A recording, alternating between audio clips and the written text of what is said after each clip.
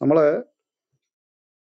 നമ്മുടെ സ്ഥിരം മോഡറേറ്റേഴ്സ് ഉണ്ട്, അവരെത്തിച്ചേരേണ്ടതുണ്ട്. എന്നാലും പ്രത്യേക സാഹചര്യത്തിൽ നിങ്ങൾ ഇത്രയേറെ പേർ വന്നതുകൊണ്ട് 70 പേരിലേക്ക് കടക്കുന്നു. നമുക്ക് വിഷയം അവതരിപ്പിക്കാതിരിക്കാൻ സാധിക്കില്ല. ഞാൻ വിഷയത്തിനൊരു മുഖവുര നൽകുകയാണ്.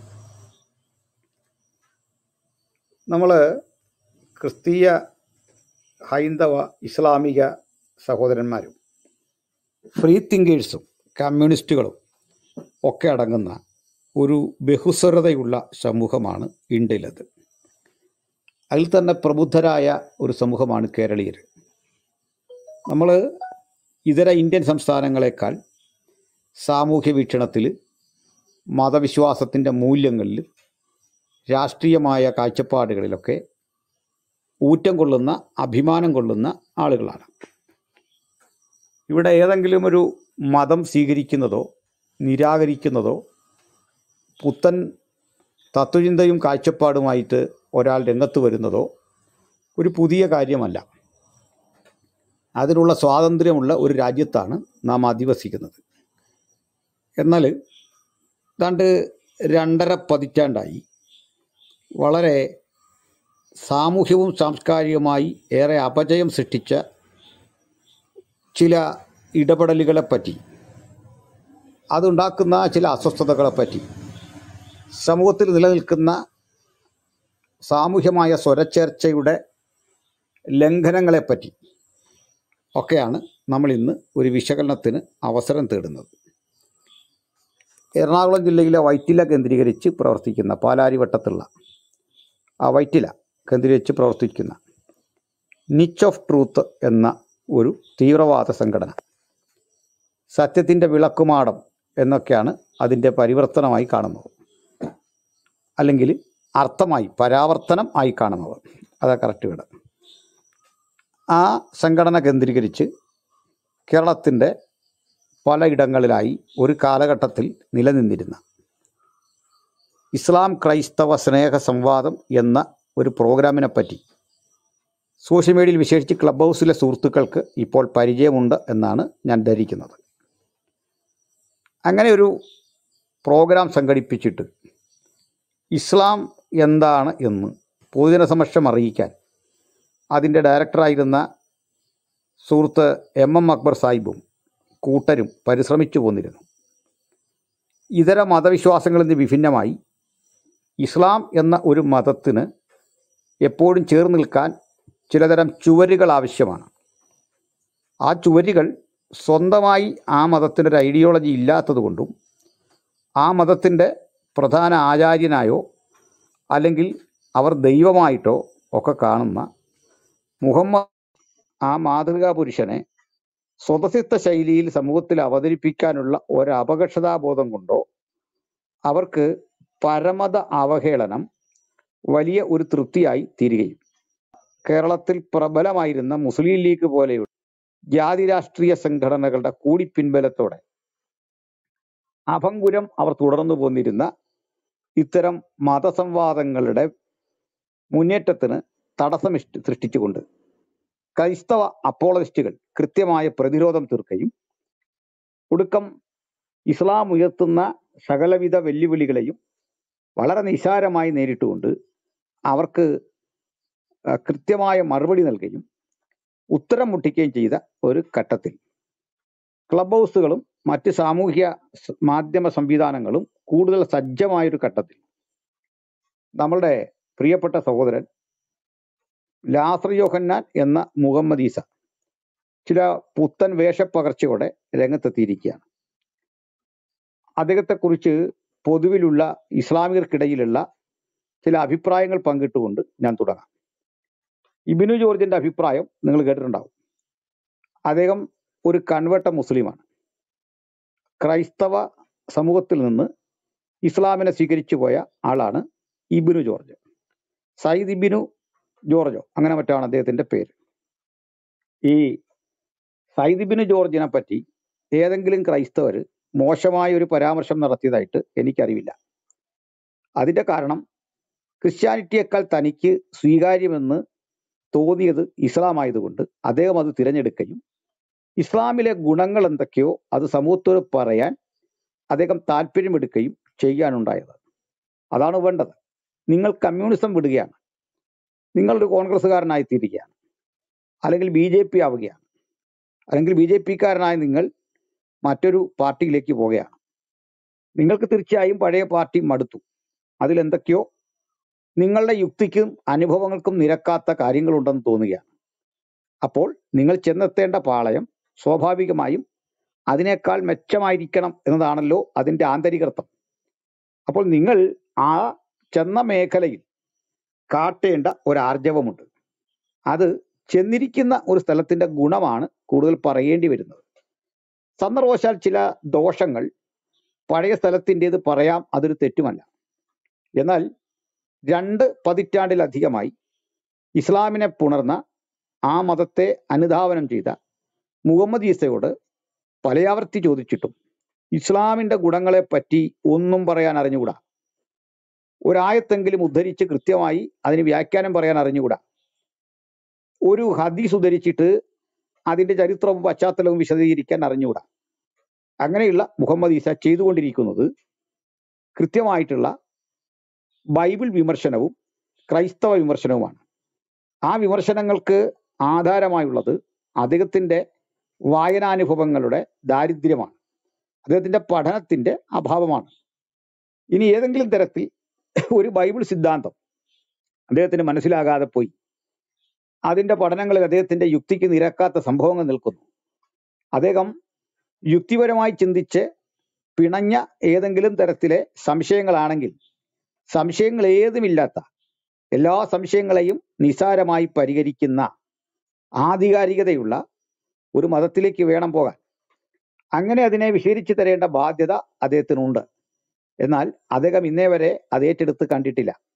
സ്വാഭാവികമായിട്ട് അദ്ദേഹത്തോട് ചർച്ചയ്ക്ക് ഇല്ലുന്ന ക്രൈസ്തവ സുഹൃത്തുക്കൾക്ക് മുമ്പിൽ മുഹമ്മദ് ഈസ നടത്തുന്ന ഒരു നാട്യമുണ്ട്. ആ നാട്യം എങ്ങനെയെന്ന് ചോദിച്ചാൽ, അദ്ദേഹം ഒരു പുതു മുസ്ലിമാണ്, ഇസ്ലാം മതത്തെ പറ്റി അദ്ദേഹത്തിനൊന്നും അറിഞ്ഞുകൂടാ. തനിക്ക് പറയാനുള്ളത് ബൈബിളിനെ പറ്റിയാണ്, അത് എവിടെയും പറയാം. അതായത് കുറ്റം പറയാൻ അറിയാം, ഗുണം പറയാൻ അറിഞ്ഞുകൂടാ എന്നർത്ഥം. അപ്പോൾ നമ്മൾ സ്വാഭാവികമായിട്ട് ചോദിക്കുന്നു, ഈ ഗുണമൊന്നും അറിയാതെ നിങ്ങൾ എന്തിനാണ് ഇസ്ലാമിൽ പോയത്? ആ ഗുണമൊന്നും അറിയില്ലെന്നാണോ, പറയാൻ അറിയില്ലെന്നാണോ, ഭാഷാപരമായ അറിവിൻ്റെ കുറവാണോ, എന്താണ് നിങ്ങളുടെ പ്രശ്നം? അദ്ദേഹം പറയും, ഞാൻ പണ്ഡിതനല്ല. ബൈബിളിലും പണ്ഡിതനായിരുന്നില്ലല്ലോ. അപ്പോൾ ഇവിടെ അദ്ദേഹം ആകെ പരിക്ഷീണനാകുന്നു. ഇനി അത് പ്രശ്നമല്ല. മറുഭാഗത്ത് ഞങ്ങൾ ഖുറാനെ വിമർശിക്കുമ്പോൾ അദ്ദേഹത്തിന് പ്രതിരോധത്തിന് വരുന്ന, അദ്ദേഹത്തിന് ഖുറാൻ അറിയില്ലെന്നല്ലേ പറയുന്നത്? അദ്ദേഹത്തിന് അറിയില്ല. അറിയാവുന്ന പണ്ഡിതന്മാരെയാണ് രംഗത്തിറക്കേണ്ടത്. അദ്ദേഹത്തിന് അറിയില്ല. അങ്ങനെ ഏറ്റവും ഒടുവിൽ ഞാനും അദ്ദേഹവും തമ്മിൽ നടന്ന ചില അഭിപ്രായ ഭിന്നതകളുണ്ട്. വിശേഷിച്ച് അത് വീഡിയോ അങ്ങോട്ടും ഇങ്ങോട്ടും ചെയ്യുന്നതിലാണ്. അതിൽ അദ്ദേഹം പറയുന്നത്, ഈ ഇസ്ലാമിനെ ഞാൻ വിമർശിക്കുമ്പോൾ സോഷ്യൽ മീഡിയ ഇൻഫർമേഷൻസ് ഉപയോഗിക്കുന്നു. വാട്സാപ്പുകളിൽ ആളുകൾ എനിക്ക് തരുന്ന ഇൻഫർമേഷൻ തെറ്റായി പ്രചരിപ്പിച്ച് ഉപയോഗിക്കുന്നു.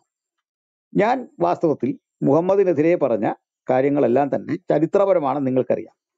ഉദാഹരണം, മുലകുടി ഹദീസ്. ആ മുലകുടി ഹദീസ് എന്താണെന്ന് പലവട്ടം ഞാൻ പറഞ്ഞിട്ടുണ്ട്. അതുപോലെ ആയിഷയുടെ വിവാഹപ്രായം, അതുപോലെ സൗദാ ബീവിയെ വഴിയിൽ ഉപേക്ഷിച്ച് കളഞ്ഞത്, തൻ്റെ ഏതാണ്ട് അമ്മയോ അല്ലെങ്കിൽ ജ്യേഷ്ഠത്തിയോ ഒക്കെ ആകാൻ പ്രായമുള്ള ഒരു സ്ത്രീയോടും കൊച്ചുമകളുടെ മകളാകാൻ പ്രായമുള്ള ഒരു സ്ത്രീയോടും ഒരേ സമയം വേഴ്ച നടത്തുന്ന ഒരു മനുഷ്യന്റെ മാനസികാവസ്ഥ, അത് ഭീകരവും കിരാതവുമാണെന്ന് വിശ്വസിക്കാനുള്ള ഒരു മനുഷ്യനെന്ന നിലയിലെ എൻ്റെ സ്വാതന്ത്ര്യത്തെ മുഹമ്മദ് ഈസയ്ക്ക് ചോദ്യം ചെയ്യാൻ യാതൊരു ആധികാരികതയുമില്ല. അപ്പോൾ അദ്ദേഹം പറയുന്നത്, ഇതൊക്കെ ഞാൻ എവിടെ നിന്നോ എടുത്തു, ഇവയൊന്നും ഞാൻ വായിച്ചോ പഠിച്ചോ ചെയ്യാതെ ചെയ്തു. അത് പൊതുജനങ്ങൾ വിലയിരുത്തട്ടെ. ഏതായാലും മുഹമ്മദ് ഈസയോ അദ്ദേഹത്തെ പിന്തുണയ്ക്കുന്ന സുഹൃത്തുക്കളോ ഈ ചർച്ചയുടെ ഭാഗമായിട്ടുണ്ടെങ്കിൽ അവർക്ക് തീർച്ചയായിട്ടും വരാം, ഇതിൻ്റെ ഭാഗമാകാം, അവരുടെ വാദം നിരത്താം. ഒപ്പം ഈ ചർച്ച കൊണ്ട് ഞങ്ങൾ അർത്ഥമാക്കുന്നത്, തീർച്ചയായിട്ടും മുഹമ്മദ് എന്ന മനുഷ്യൻ, അദ്ദേഹം സമൂഹത്തിലുണ്ടാക്കിയ, ഇന്ന് വരെ സമൂഹത്തിൽ നിലനിൽക്കുന്ന ആ സോഷ്യൽ ഫാബ്രിക്കിനെ തകർത്ത് കളയുന്ന തരത്തിലുള്ള ഉന്മൂലനവാദങ്ങളും സിദ്ധാന്തങ്ങളും അത് ഇസ്ലാം എന്നൊരു മതത്തിലൂടെ പ്രചരിപ്പിക്കാൻ പിൽക്കാലത്തെ അനുഗാമികൾക്കായി.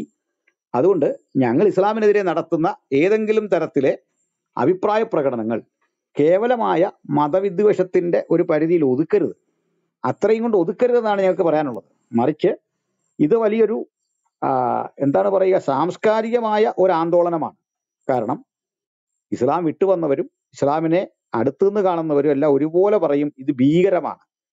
അപ്പോൾ ഭീകരമായ, ഏറ്റവും നിരാശാജനകമായ ഒരു മതാന്തതയാണത്. അല്ലെങ്കിൽ പ്രപഞ്ചത്തിനൊരു സൃഷ്ടാവുണ്ടെന്നും ആ ജഗത് നിയന്താവ് സകലത്തെയും നിയന്ത്രിക്കുന്നെന്നും ആ ജഗത് നിയന്താവിനോട് പ്രാർത്ഥിച്ചും ഏകാഗ്രപ്പെട്ടും കഴിയണമെന്ന് പറയുന്ന ഒരു സാമാന്യമായ ദൈവാവബോധത്തിൻ്റെ ഒക്കെ അപ്പുറത്ത് അശ്ലീലം നിറഞ്ഞതും അനാശാസ്യം നിറഞ്ഞതും ധാർമ്മികമായി ഒട്ടേറെ അധപ്പതിച്ചതും ഒരു മൂല്യവും സമൂഹത്തിന് കൊടുക്കാത്ത ഒരു മതബോധത്തെയാണ് മുഹമ്മദ് ഈസയെ പോലെ ഒരാൾ പിൻപറ്റിയത്. അതാണ് ഇന്ന് അദ്ദേഹത്തിന് ഉത്തരം പറയാനായിട്ട് കഴിയാതെ വരുന്നത്. എന്ന് വെച്ചാൽ അദ്ദേഹം ഇസ്ലാമിലേക്ക് ചെല്ലുന്നതിൻ്റെ കാരണം ബൈബിളിലെ തൃത്വം മനസ്സിലായില്ല. ഇപ്പം ഇസ്ലാമിനെ മനസ്സിലാക്കണമല്ലോ. നമ്മൾ ഇസ്ലാമിനോട് കുറിച്ചൊരു ചോദ്യം അദ്ദേഹത്തോട് ചോദിച്ചാൽ പറയുന്ന ഒരു തന്ത്രം, തനിക്ക് ഇസ്ലാമിനെ പറ്റി അറിയില്ല, അദ്ദേഹം നവാഗതനാണ്, അതിൽ നിങ്ങളെ പണ്ഡിതന്മാരെ കൊണ്ടൊരു അവർ പറയാനുള്ളത് പറയട്ടെ, അവർക്കും പറ്റുന്നില്ല. അപ്പോൾ സ്വാഭാവികമായിട്ട് ക്രൈസ്തവർ ഉന്നയിക്കുന്ന വിമർശനങ്ങൾ അന്തരീക്ഷത്തിൽ കിടക്കുന്നു, അതിന് മറുപടി ഉണ്ടാവുന്നില്ല. അപ്പോൾ ക്രൈസ്തവർ ഉദ്ധരിക്കുന്ന ആ വലിയ പ്രശ്നത്തെ, ആ വലിയ ചോദ്യങ്ങളെ മുഹമ്മദ് ഈസ ഒന്ന് അഡ്രസ്സ് ചെയ്യാൻ ശ്രമിക്കുന്നു, അത് പരാജയപ്പെടുന്നു. അതാണ് ഏറ്റവും ഒടുവിൽ ഈ മുലകുടി ഹദീസിൽ സംഭവിച്ചത്. ഈ മുലകുടി ഹദീസ് ഞങ്ങളാരും എഴുതിയുണ്ടാക്കിയതല്ല, അത് അധമമാവും ഘോരവുമായൊരു പ്രവൃത്തിയാണ്. ആ പ്രവൃത്തിയെ ന്യായീകരിക്കാൻ ഈ മുലപ്പാൽ കൊടുക്കുന്നത് സ്പൂണിലാണെന്നൊരു വാദം അദ്ദേഹം നിരത്തിക്കൊണ്ട് വന്നു. അതൊക്കെ പൊളിഞ്ഞുപോയ വാദങ്ങളാണ്. അതുകൊണ്ട് തന്നെ ഇവിടെ ഞങ്ങൾ ഇന്നത്തെ ചർച്ചയിൽ പ്രധാനമായും മുഹമ്മദ് ഈസയ്ക്ക് പറ്റിയ ഇത്തരം ചില അമളികളെ പറ്റി പുനർവിശകലനം ചെയ്യാൻ ബാധ്യസ്ഥരാകും. അതുകൊണ്ട് ഇനി നമ്മൾ വിശകലനങ്ങൾ തുടരും. തൽക്കാലം ഞാൻ മറ്റുള്ളവർക്ക് വേണ്ടി കൂടെ അവസരം കൈമാറുകയും ചർച്ച കൂടുതൽ പ്രബലമാകുന്ന ഘട്ടത്തിൽ വിശകലനത്തിലേക്ക് കടക്കാം എന്നും ആഗ്രഹിക്കുന്നു. ഈ റൂം ഷെയർ ചെയ്യാൻ ഞാൻ ആവശ്യപ്പെടുന്നു. ദയവായി നിങ്ങൾ പരമാവധി ഈ റൂം ജനങ്ങളിലേക്ക് എത്തിക്കുക. എല്ലാവരും ഷെയർ ചെയ്യുക. ഈ ചർച്ചയിൽ പങ്കെടുക്കാൻ Ajan four and toast following 4 സുഹൃത്തുക്കൾ നമ്മുടെ കൂടെ ഉണ്ട്. എന്താണ് അജൻ താങ്കൾക്ക് പറയാനുള്ളത്? പറയാം. പാസ്റ്റർ ബ്രോ, ഞാൻ ഉടനെ തുടരാം. മറ്റ് ടോസ്റ്റ് സാറിനുണ്ടല്ലോ, ടോസ്റ്റ് സാർ പറഞ്ഞിട്ട് ഞാൻ പറയാം. പറയാമല്ലോ, ടോസ്റ്റിന് പറയാം.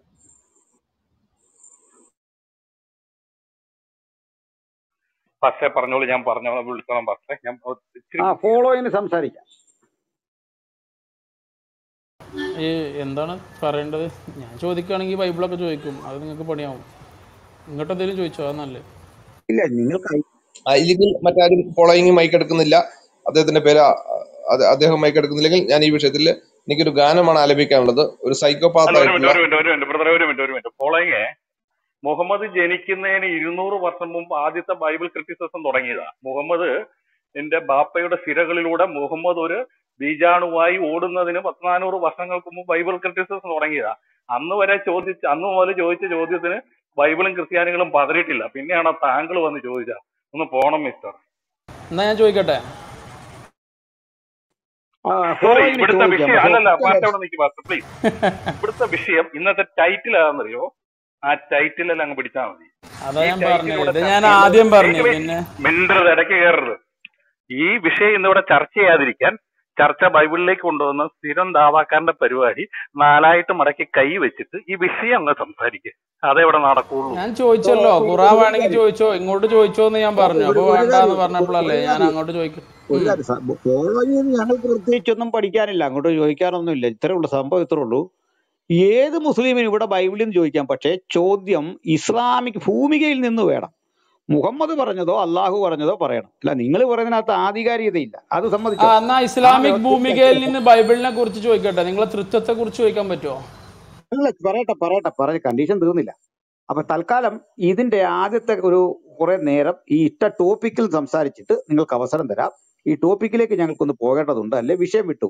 നിങ്ങൾക്ക് ചോദ്യമൊക്കെ ആകാൻ കുഴപ്പമൊന്നുമില്ല. ചാക്കോ പാസിലേക്ക് ഒന്ന് പോകാം, ദെൻ നമുക്ക് അടുത്ത വിഷയത്തിലേക്ക് പോകാം. ചാക്കോ പാസ്, ഈ ടോപ്പിക്ക് മനസ്സിലായോ? മനസ്സിലായി. സംസാരിച്ചോ. ഒരു സൈക്കോപാത്തിനെ അനുകരിച്ച മുഹമ്മദ് ഈസ, ഞാനിതിന്റെ തീർച്ചയായിട്ടും നമുക്കിത് ചർച്ച ചെയ്യണം. ഈ മുഹമ്മദിനെ നമ്മൾ പരിശോധിക്കുമ്പോൾ അദ്ദേഹത്തിന് സൈക്കോപാത്ത് മാത്രമല്ലായിരുന്നു ഉണ്ടായിരുന്നത്, വിവിധ വിഷയങ്ങളുടെ ഒരു സമ്മിശ്ര കേന്ദ്രമായിരുന്നു ഈ മുഹമ്മദ് എന്ന് പറയുന്നത്. അദ്ദേഹത്തിനെ ആരനുകരിച്ചാലും അനുകരിക്കുന്നവർക്കും ഇതൊക്കെ തന്നെ പറയാനൊക്കെ ഉള്ളൂ. അവരെ സംബന്ധിച്ചും ജീവിതം നശിപ്പിച്ചു അല്ലെങ്കിൽ ജീവിതത്തെ നാനാവിധമാക്കി എന്നല്ലാതെ മറ്റൊന്നും പറയാനില്ല. ഈ മുഹമ്മദിനെ സംബന്ധിച്ച് നമ്മൾ പരിശോധിക്കുമ്പോൾ എന്താണ് ഈ സൈക്കോപാത്ത് എന്ന് പറയുന്നതായ ആ ചിത്തഭ്രമം, അത് കൂടാതെ എരിയുന്ന കാമാസക്തി, ഇത് ഞങ്ങള് ഒരു കമ്മ്യൂണിറ്റി ആക്ഷേപിക്കുകയല്ല, മറിച്ച് എല്ലാത്തിനും കൃത്യമായ തെളിവുണ്ട്. കൃത്യമായ തെളിവ് വെച്ചോണ്ട് പറയുന്നത്, എരിയുന്ന കാമാസക്തി, ഒടുങ്ങാത്ത രക്തദാഹം, സാഡിസം, അമിതമായ ആഹാരപ്രിയം, പ്രത്യേകതരം മാനസിക രോഗം, അതുകൂടാതെ കൃത്രിമ ബുദ്ധി എന്നിവയുടെ ആകത്തുകയാണ് ഇസ്ലാമിക പ്രവാചകനായ മുഹമ്മദ്. ഇത് വെറുതെ പറയുന്നതല്ല. ആത്മഹത്യാ പ്രവണത എന്തോ ആത്മഹത്യാ പ്രവണത ആത്മഹത്യാ പ്രവണത ആത്മഹത്യാ പ്രവണത ഓക്കെ, ശരിയാണ്. അദ്ദേഹം 3 പ്രാവശ്യം ആത്മഹത്യ ചെയ്യാൻ പോയതായിട്ട് ചരിത്രകാരന്മാർ രേഖപ്പെടുത്തിയിട്ടുണ്ട്.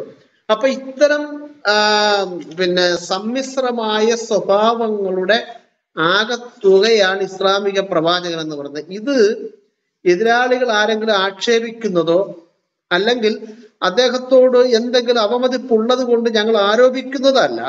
തീർച്ചയായിട്ടും ഇത് കൃത്യമായിട്ട് ഇസ്ലാമിക മതഗ്രന്ഥങ്ങൾ കൊണ്ട് തന്നെ സമർത്ഥിക്കുവാനായിട്ട് ഞങ്ങൾക്ക് കഴിയും. കാരണം കഴിഞ്ഞ ചില നാളുകളായിട്ട് ഞങ്ങൾ ഇത് കൃത്യമായിട്ട് പരിശോധിച്ചു കൊണ്ടിരിക്കുകയാണ്. ആ പരിശോധനയുടെ അടിസ്ഥാനത്തിലാണ് ഞങ്ങൾ പറയുന്നത്.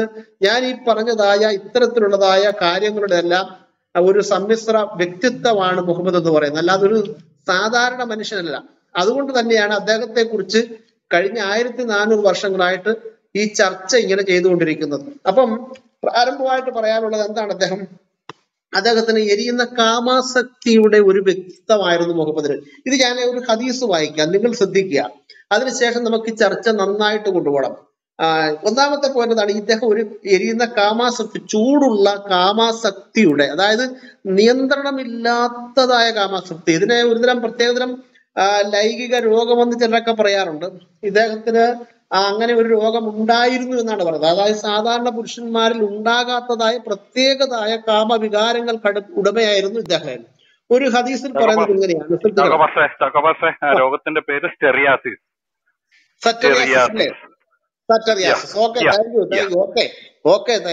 അതെ, സറ്ററിയാസിസ്. ഇത് അമിതമായ ലൈംഗിക ആസക്തിക്ക് പറയുന്നതായ പേരാണ്. ഒരിക്കൽ ലൈംഗിക ബന്ധത്തിൽ ഏർപ്പെട്ട് കഴിഞ്ഞാൽ തുടർച്ചയായിട്ട് ഉണ്ടാകണമെന്ന് തോന്നുന്ന വികാരം വീണ്ടും തുടർച്ചയായിട്ടുണ്ടാകും. അത് നമുക്ക് മനുഷ്യരത് അപൂർവമാണ്. അതുകൊണ്ടാണ് ആ പേരിൽ ഈ രോഗം അറിയപ്പെടുന്നത്. ഈ കോഴികളിലാണ് കൂടുതൽ അത് കാണുന്നത്. അതുപോലെ തന്നെ മറ്റു ചില ജീവികളിലും കാണാം. അപ്പൊ അത്തരത്തിലുള്ളതായ ഒരു പ്രകൃതി ഇദ്ദേഹത്തിന് ഉണ്ടായിരുന്നെന്ന് നബിവചന സമാഹാരങ്ങളിൽ പ്രാമാണികമെന്ന് ഇസ്ലാമിക ലോകം പറയുന്ന സഹീഹ ബുഖാരി 187 ഹദീസിൽ പറയുന്നു. അവിടെ പറയുന്നത് ഇങ്ങനെയാണ്: അനസിൽ നിന്ന് നിവേദനം, തിരുമേനി പത്നിമാരെല്ലാവരെയും രാത്രിയോ പകലോ ഒരൊറ്റ മണിക്കൂറിനുള്ളിൽ സന്ദർശിക്കാറുണ്ടായിരുന്നു. ആ പത്നിമാർ 11 പേരുണ്ടായിരുന്നു. അത്രയും അധികം സ്ത്രീകളുമായി സഹവസിക്കാൻ തിരുമേനിക്ക് കഴിയുമോ എന്ന് അനസിനോട് ചിലർ ചോദിച്ചു. 30 പേരുടെ ശക്തി തിരുമേനിക്ക് അല്ലാഹു നൽകിയിട്ടുണ്ടെന്ന് ഞങ്ങൾ പറയാറുണ്ടായിരുന്നു കേട്ടോ. അപ്പൊ ഈ 11 പേരോടുള്ളതായ ബന്ധപ്പെടൽ അദ്ദേഹം പുറത്തു വന്ന് പറഞ്ഞതുകൊണ്ടാണല്ലോ അനസ് ഇത് അറിയാൻ കഴിഞ്ഞത്. ഇപ്പൊ ഒരു പുരുഷൻ അദ്ദേഹത്തിന്റെ ലൈംഗിക ജീവിതത്തിൽ അദ്ദേഹം ചെയ്യുന്നതായ ക്രിയകൾ ഒരിക്കലും പുറത്തു പറഞ്ഞെങ്കിലേ സമൂഹം അറിയത്തുള്ളൂ. ഇത് അനസിൽ നിന്നാണ് റിപ്പോർട്ട് വന്നിരിക്കുന്നത്. അപ്പം അനസിനോട് ഇത് പറഞ്ഞു, മനസ്സിലാക്കണം. അപ്പൊ അദ്ദേഹം ആ വിഷയത്തിൽ വേറൊരു പ്രകൃതിക്കും അല്ലെങ്കിൽ വേറൊരു സ്വഭാവത്തിനും ഉടമയായിരുന്നു മനസ്സിലാക്കണം. താൻ ചെയ്യുന്നതായ പ്രവൃത്തി 11 പേരോടുള്ളതായ ആ ഒരു ബന്ധപ്പെടൽ അദ്ദേഹം പുറത്തു വന്ന് പറയുക, അതിനോട് ഒരു പക്ഷെ എന്തെങ്കിലും അനുഭൂതി അദ്ദേഹത്തിന് ഉണ്ടായി കാണുമായിരിക്കും. ഏതായാലും അനസിൽ നിന്നാണ് ഇത് കിട്ടിയിരിക്കുന്നത്. അനസ് ഇത് അറിഞ്ഞു. അനസ് അറിയണമെങ്കിൽ ഇദ്ദേഹത്തിന് പുറത്തു പറയണം. അപ്പൊ എന്താണ് ഇവിടെ വിഷയമേ? 30 പേരുടെ ശക്തി അദ്ദേഹത്തിനുണ്ട്. 1 മണിക്കൂറിൽ ഒരൊറ്റ മണിക്കൂറിനുള്ളിൽ ഈ സ്ത്രീകളെ സന്ദർശിക്കുമായിരുന്നു. അപ്പൊ ആളുകൾക്ക് സംശയം എങ്ങനെ കഴിയുന്നു എന്ന് ചോദിക്കുമ്പോൾ പറയാണ് 30 പേരുടെ ശക്തി അദ്ദേഹത്തിന് കൊടുത്തിട്ടുണ്ട്. ഇതാണ് ഞാൻ പറഞ്ഞത്, നമ്മുടെ ടോസ്റ്റ് മാസ്റ്റർ പറഞ്ഞത്, സറ്ററിയാസിസ് എന്ന് പറയുന്നതായ ലൈംഗിക വൈകൃതം എന്ന് പറയുന്ന രോഗത്തിന് അദ്ദേഹം ഉടമയായിരുന്നു, അല്ലെങ്കിൽ അത്തരത്തിലുള്ളതായ ഒരു പ്രശ്നം അദ്ദേഹത്തിനുണ്ട്. മാത്രമല്ല ഒരിക്കൽ അദ്ദേഹം ഇങ്ങനെ തെരുവിലൂടെ നടന്നു വരുമ്പോഴത്തേനും ഒരു സ്ത്രീയെ കണ്ടത് മക്ക ജീവിത കാലഘട്ടത്തിലാണ്. കാരണം ആ കാലഘട്ടത്തിൽ അദ്ദേഹത്തിന് പെട്ടെന്ന് കയറിയ സ്ത്രീകളെ വശീകരിച്ച് വീട്ടിലേക്ക് കൊണ്ടുവരാൻ നോക്കത്തില്ല. കാരണം അവിടുത്തെ ജീവിതത്തിൽ അദ്ദേഹത്തിന് പരിധിയുണ്ട്, അദ്ദേഹത്തിന് പറയത്തക്കതായ ശക്തിയില്ല, അനുയായികളും കുറവാണ്. അപ്പൊ ആ സന്ദർഭത്തിൽ അദ്ദേഹം ആ സ്ത്രീയെ കണ്ട് കാമാസക്തനായിട്ട് വീട്ടിൽ വന്ന് തന്റെ ഒരു ഭാര്യ പ്രാപിക്കുന്ന മറ്റൊരു ഹദീസ് അപ്പുറത്ത് കിടപ്പുണ്ട്. മനസ്സിലായോ? ഇത് കൂടാതെ ചില ലൈംഗിക വൈകൃതത്തിന്റെ ചില ഹദീസുകൾ കൂടെ വായിച്ച് കേൾപ്പിക്കുക. ഇതൊന്നും ഞങ്ങൾ ആരോപിക്കുന്നതല്ല, നിങ്ങളുടെ പുസ്തകത്തിൽ നിങ്ങളുടെ പണ്ഡിതന്മാർ എഴുതി വെച്ചിരിക്കുന്നതാണ്. നോക്കുക, ബുഖാരി 166 ഹദീസിൽ ഇങ്ങനെ വായിക്കുന്നു: ഐശയിൽ നിന്ന് നിവേദനം, തിരുമേനിയുടെ വസ്ത്രത്തിൽ നിന്ന് ഞാൻ ഇന്ദ്രിയത്തിന്റെ അവശിഷ്ടങ്ങൾ കഴുകി നീക്കം ചെയ്യാറുണ്ടായിരുന്നു. മറ്റൊരു ഹദീസ് സഹീഹായ മുസ്ലിം 188, റസൂലിന്റെ വസ്ത്രത്തിൽ നിന്ന് ഉണങ്ങിയ നിലയിൽ ശുക്ലം ഞാൻ നഖം കൊണ്ട് ചുരുണ്ടിക്കളയാറുണ്ടായിരുന്നു. അതെനിക്ക് ഓർമ്മയുണ്ട്. അപ്പൊ ഇത്തരത്തിലുള്ളതായ നിരവധി ഹദീസുകളുണ്ട്. അപ്പൊ ഇതൊക്കെ എന്താണ് വിളിച്ചറിയിക്കുന്നത്? ഞാൻ പറഞ്ഞതായി ഈ 5 കൂട്ടം കാര്യങ്ങളുടെ ആകത്തുക എന്ന് പറയുന്നത് ആദ്യത്തെ സ്വഭാവ വൈകൃതത്തിന്റെ ഉടമയായിരുന്നു ഇദ്ദേഹം. ഇത് ഏത് പ്രവാചകനാണ് ഉണ്ടായിരുന്നത്? ഇസ്ലാമിക ചരിത്രം പരിശോധിച്ചാൽ ലക്ഷക്കണക്കിന് പ്രവാചകന്മാർ, ആയിരക്കണക്കിന് പ്രവാചകന്മാർ, നബിമാർ ഇവിടെ വന്നു എന്ന് ഇവര് പറയുന്നു. ആ നബിമാരിൽ ഏത് നബിക്കാണ് ഇത്തരത്തിലുള്ളതായ ആസക്തി ഉണ്ടായിരുന്നത്? ഈ തരത്തിലുള്ളതായ ആ ഒരു കാമാസക്തിക്ക് വിധേയപ്പെട്ട് എരിഞ്ഞു നടക്കുന്ന മനോഭാവം ആർക്കും കണ്ടെത്താനായിട്ട് കഴിയത്തില്ല. കാരണം ഞങ്ങൾ ഈ ഗ്രന്ഥങ്ങൾ പരിശോധിച്ചിട്ട് ഇത്തരത്തിലുള്ളതായ ഒരു വ്യക്തിയെ ഞങ്ങൾ കണ്ടിട്ടില്ല.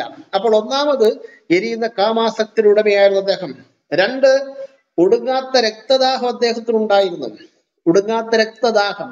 സാധാരണ രീതിയിൽ ആക്രമിക്കാൻ വരുന്നവരെ തിരിച്ചാക്രമിച്ച് പ്രത്യാക്രമണം നടത്തി ജയിക്കുന്ന ഒരു സമ്പ്രദായം അല്ലായിരുന്നു മുഹമ്മദിൻ്റെത്. മറിച്ച് നിരപരാധികളെ പോലും കൊന്നൊടുക്കുന്നതിൽ അദ്ദേഹത്തിന് ഉണ്ടായിരുന്ന ആനന്ദം അവർണ്ണനീയമാണ്. നിരപരാധികളായ ആളുകളെ കൊല ചെയ്യുന്നതിലൂടെ അദ്ദേഹം ആനന്ദം കണ്ടെത്തി. ആ പ്രതികാരദാഹം അല്ലെങ്കിൽ ആ രക്തദാഹം അദ്ദേഹത്തിന്റെ ഉള്ളിൽ നിക്ഷിപ്തമായിരുന്നു, അതിൽ ലയിച്ചു കിടക്കുകയായിരുന്നു. അതിൽ ഏറ്റവും വലിയ തെളിവാണ് ബനൂ ഖുറൈള എന്ന് പറയുന്ന 1000-ഓളം വരുന്ന യഹൂദ സമൂഹത്തെ അദ്ദേഹം കഴുത്തുവെട്ടിക്കൊല്ലുന്നത്. ഇത് മദീനയുടെ അടുത്ത് നടന്നതായ ഒരു സംഭവമാണ്. മദീനയിലാണ് ഈ 1000-ഓളം വരുന്ന പുരുഷന്മാരെ കഴുത്തുവെട്ടിക്കൊല്ലുന്നത്.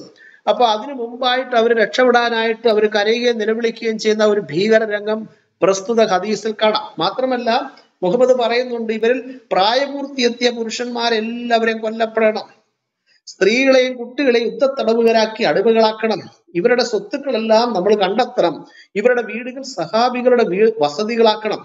കഴിഞ്ഞ രാത്രി ഒരു മലക്ക് ഇതാണ് അള്ളാഹുവിന്റെ വിധി എന്ന് എന്നെ അറിയിച്ചിട്ടുണ്ടെന്ന് തിരുമേനി പറയുകയുണ്ടായി.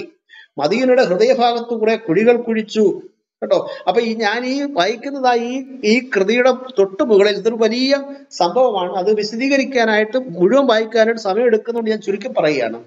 അപ്പൊ ഇവർ കൊല്ലപ്പെടുമെന്ന് അറിഞ്ഞിട്ടും ഈ സ്ത്രീ പുരുഷന്മാരും കുഞ്ഞുങ്ങൾ ഉൾപ്പെട്ടതായി വലിയ സമൂഹം നിലവിളിക്കുകയാണ്. 1000-ഓളം വരുന്ന ആളുകൾ പുരുഷന്മാർ തന്നെയുണ്ട്. അപ്പൊ അവരുടെ സ്ത്രീകളോ കുഞ്ഞുങ്ങളോ ആ കൂട്ടം നിലവിളി നിങ്ങളത് കേട്ടെ. ഏത് കഠിന ഹൃദയം പോലും അലിഞ്ഞു പോകത്തില്ലേ? ഹൃദയത്തിൽ വന്ന് അടിക്കുകയില്ലേ, അരതല്ലുകയില്ലേ? പക്ഷെ മുഹമ്മദിന് യാതൊരു കുലുക്കുമില്ല. കാരണം മുഹമ്മദിന് ഈ 1000-ഓളം പുരുഷന്മാരുടെ രക്തം കാണണം, ഈ 1000-ഓളം പുരുഷന്മാരുടെ രക്തം കാണണം എന്ന ആ ഒരു അമിതമായ രക്തദാഹം ഇദ്ദേഹത്തിന്റെ ഉള്ളിൽ ഉണ്ടായിരുന്നത് കൊണ്ട് ഈ ബനൂ ഖുറൈള ഗോത്രക്കാരെ 1000 പുരുഷന്മാരെ കൊന്നു. മാത്രമല്ല ഒരു ഹദീസിൽ പറയുന്നത് അവരുടെ ശരീരം അല്ലെങ്കിൽ അവരുടെ വസ്ത്രം അഴിച്ചു പ്രായപൂർത്തിയാക്കിയതായ ഒരുതരം കാടൻ സംസ്കാരം, ഒരു കാട്ട് നിയമത്തിലൂടെയാണ് അവരുടെ പ്രായപൂർത്തി മുഹമ്മദ് അറിയുന്നത്. ഗുഹ്യഭാഗത്ത് രോമം കിളിർത്തവരെല്ലാം വധിക്കപ്പെട്ടു. അങ്ങനെ രോമം കിളിർക്കാതിരുന്നതായ ഒരു പയ്യൻ, അവന്റെ ഒരു അനുഭവം പറയുന്നുണ്ട്. അത് സുനൻ അബൂദാവൂദ് 4404 ഹദീസിൽ നമുക്കത് കാണാനായിട്ട് കഴിയും. എല്ലാവരും കൊല്ലപ്പെട്ടു, ഞങ്ങൾ എല്ലാവരും പരിശോധിച്ചു, രോമം വളരാൻ തുടങ്ങിയവർ ബ്രാക്കറ്റിൽ ഗുഹ്യം എല്ലാവരും കൊല്ലപ്പെട്ടു. മുളി വളർത്താത്തവരുടെ കൂട്ടത്തിൽ ഞാനും ഉണ്ടായിരുന്നു. മാത്രമല്ല ബയാന എന്ന് പറയുന്ന ഒരു സ്ത്രീയും കഴുത്തറക്കപ്പെട്ടു കൊല്ലപ്പെട്ടു. അപ്പം ഈ പ്രതികാരദാഹം അല്ലെങ്കിൽ രക്തദാഹം എന്നത് ഇദ്ദേഹത്തിന്റെ ഉള്ളിൽ ഉണ്ടായിരുന്നു എന്ന് നമുക്ക് ഈ ഹദീസിലൂടെ കൃത്യമായിട്ട് കണ്ടെത്താനായിട്ട് കഴിയും. ഞാൻ ചോദിക്കുന്നു, യാതൊരുവിധ ആക്രമണം നടത്താത്തതായ ഒരു സമൂഹം അവരെ കൊന്നൊടുക്കണം, അവരുടെ രക്തം കാണണമെന്ന് ആഗ്രഹിക്കുക, അവർ കൂട്ടമായിട്ട് നിലവിളിക്കുക, ഞങ്ങൾ നാട് വിട്ടു പോകാമെന്ന് പറയുക, മുഹമ്മദെ ഞങ്ങളെ ഉപദ്രവിക്കരുത്, ഞങ്ങൾ എന്തും ചെയ്യാം, വസ്തുവകളെല്ലാം എടുത്തു, ഞങ്ങൾ ഇവിടെ നിന്ന് രാജ്യം വിട്ടോളാം എന്ന് പറഞ്ഞാലും അവരെ വിടാതെ പിടിച്ചു നിർത്തി ഒരു ദിവസം മുഴുവനും അവരെ കൊന്നൊടുക്കുന്നതായ, രക്തം ഒഴുക്കുന്നതായ ആ പ്രാകൃത സമ്പ്രദായം എന്താണ് ഇത് വിളിച്ചറിയിക്കുന്നത്? അദ്ദേഹത്തിന് ഒടുങ്ങാത്ത, യാതൊരു ദയമില്ലാത്ത, നിർദ്ദയമായി പ്രതികാരം അല്ലെങ്കിൽ രക്തദാഹിയായിരുന്നു അദ്ദേഹം എന്ന് ഈ സംഭവം കൃത്യമായി വിളിച്ചറിയിക്കുന്നു. മാത്രമല്ല, ഇദ്ദേഹത്തിന് സാഡിസം എന്ന് പറയുന്നതായ ഒരു പ്രത്യേക പ്രവണത ഇദ്ദേഹത്തിന് ഉണ്ടായിരുന്നു. അതായത് ഈ ക്രൂരത ദർശിക്കുന്നതിൽ നിന്ന് ലഭിക്കുന്നതായ സുഖം ഇദ്ദേഹം അനുഭവിച്ചിരുന്നു. അത് കൃത്യമായിട്ട് ഹദീസുണ്ട്, ഇത് വെറുതെ പറയുന്നതല്ല. ഇത് സാധാരണ മനുഷ്യർക്ക് ഇല്ലാത്ത ഈ സാഡിസ മനോഭാവം, അതായത് ക്രൂരത ദർശിക്കുന്നതിൽ നിന്നും മറ്റൊരുവൻ അനുഭവിക്കുന്ന വേദന അത് കണ്ടുകൊണ്ട് അനുഭവിക്കുന്ന സുഖമത്തിനാണല്ലോ സാഡിസം എന്ന് പറയുന്നത്. ഈ പ്രവണത അദ്ദേഹത്തിനുണ്ടായിരുന്നു. ബുഖാരി ഹദീസ് കൃത്യമായിട്ട് പറയുന്നു. ഞാനൊരു ഹദീസ് ഇവിടെ വായിക്കാം, എന്താണ് ഇതൊക്കെ വിളിച്ചറിയിക്കുന്നത് നോക്കൂ. സഹിഹായ ബുഖാരി 167 ഹദീസ്. അവിടെ ഇങ്ങനെ വായിക്കുന്നു. ആ ഹദീസ് ഒരു വലിയ ഹദീസാണ്, ഞാനത് ഷോർട്ടായിട്ട് വായിക്കാം. അനസ് പറയുന്നു, ഈ ഹദീസുകൾ കൂടുതലും അനസിൽ നിന്നാണ് റിപ്പോർട്ട് ചെയ്തിരിക്കുന്നത്, കേട്ടോടാം. അനസ് പറയുന്നു, ഉറൈന ഗോത്രത്തിലെ ചില ആളുകൾ തിരുമേനിയുടെ ഒട്ടകങ്ങളെ മേയ്ക്കുന്നവനെ കൊന്നുകളഞ്ഞ് ഒട്ടകങ്ങളെ കൊണ്ടുപോയി. പുലർച്ചയ്ക്ക് തന്നെ തിരുമേനിക്ക് വിവരം കിട്ടി. തിരുമേനി അവരെ പിടിക്കാൻ ആളയച്ചു. സൂര്യൻ കുറെ പൊങ്ങിക്കഴിഞ്ഞപ്പോഴേക്ക് അവരെ കൊണ്ടുവന്നു. ഉടനെ അവരുടെ കയ്യും കാലും മുറിക്കാനും അവരുടെ കണ്ണ് പൊട്ടിക്കാനും അവരെ ചുട്ടുപഴുത്ത കല്ലിൽ കിടത്താനും കൽപ്പിച്ചു. അവർ വെള്ളത്തിന് അപേക്ഷിച്ചു കൊണ്ടിരുന്നു, പക്ഷെ അവർക്ക് വെള്ളം കൊടുത്തില്ല. ഇതെല്ലാം മുഹമ്മദ് കണ്ടാസ്വദിക്കുക. മുഹമ്മദ് തൊട്ടടുത്തിരിക്കുകയാണ്. ശ്രദ്ധിക്കണമേ, മനുഷ്യരെ നിസ്സാരമായി, അതായത് ഏതാനും ചില ഒട്ടകങ്ങളെ മോഷ്ടിച്ചുകൊണ്ട് പോയതിനാണ് ഈ പ്രാകൃതമായ ശിക്ഷാ സമ്പ്രദായം. എന്താ ചെയ്യുന്നത്? മനുഷ്യനെ കയ്യും കാലും മുറിക്കുക, കണ്ണ് പൊട്ടിക്കുക, എന്നിട്ട് ചുട്ടുപഴുത്ത കല്ലിൽ കിടത്തുക. ആ കിടപ്പിൽ കിടന്നുകൊണ്ട് അവർ വെള്ളത്തിന് വേണ്ടി അപേക്ഷിക്കുക, പക്ഷെ വെള്ളം നൽകിയില്ല എന്ന് പറയുമ്പോൾ ഇദ്ദേഹത്തിന്റെ മനോഭാവം എന്നാൽ ഒരു സാഡിസമല്ല ഇത്. ഇദ്ദേഹം ഈ ക്രൂരതയിൽ നിന്ന് മറ്റുള്ളവർ അനുഭവിക്കുന്നതായ വേദനയെ കണ്ട് അതിൽ നിന്നും പ്രത്യേകതരം സുഖം അനുഭവിക്കുന്ന ഒരു വ്യക്തിത്വത്തിന്റെ ഉടമയായിരുന്നു ഇദ്ദേഹം എന്ന് ഇവിടെ കൃത്യമല്ലേ. മാത്രമല്ല, മറ്റൊരു ഹദീസിൽ കൃത്യമായിട്ട് അത് രേഖപ്പെടുത്തിയിട്ടുണ്ട്. അതായത് വ്യഭിചരിച്ച് ഗർഭിണിയായ ഒരു സ്ത്രീയെ അവിടെ പ്രസവം കഴിഞ്ഞതിന് ശേഷം മുഹമ്മദിന്റെ അടുക്കൽ വന്നു അവളെ ആ കുഞ്ഞിനെ മറ്റൊരു മുസ്ലിമിന്റെ കയ്യിൽ കൊടുത്തതിന് ശേഷം കഴുത്തോളം എത്തുന്ന ഒരു വലിയ കുഴിയിൽ അവളെ ഇറക്കി നിർത്തിക്കൊണ്ട് ഈ മുഹമ്മദ് തൊട്ടടുത്ത് നിൽക്കുന്ന സഹാബികൾ ഈ സ്ത്രീയെ ക്രൂരമായിട്ട് കല്ലെറിഞ്ഞു കൊല്ലുന്നു. എന്തൊരു ഭീകരതയാണെന്ന് നോക്കുക.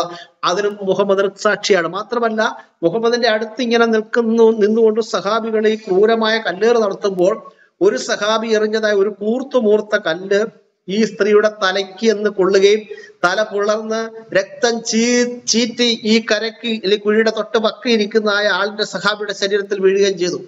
അപ്പോഴത്തേന് ഈ സഹാബി ഈ സ്ത്രീയെ തെറി പറയുമ്പോൾ മുഹമ്മദ് പറയാണ്, സഹാബി അദ്ദേഹത്തിന്റെ പേര് ചൊല്ലി പറയാണ്, അല്പം പെതുക്കെ കണ്ടു. ഇതെല്ലാം മുഹമ്മദ് ദൃക്സാക്ഷിയായിട്ടിരുന്ന് കാണുക. ലോകത്തേത് പ്രവാചകരാണ്? പ്രിയമുള്ള ഇസ്ലാം മത സുഹൃത്തുക്കളെ, സ്നേഹിതരെ, നിങ്ങൾ പറയുന്ന ഈ മുഹമ്മദ് അല്ലാതെ ഇത്ര സാഡിസ മനോഭാവമുള്ള മറ്റേത് നബിയാണ് ഈ ലോകത്തുണ്ടായിരുന്നത്? ശ്രദ്ധിക്കണമേ, അതും ഒരു സ്ത്രീയോടാണ് ചെയ്യുന്നത്.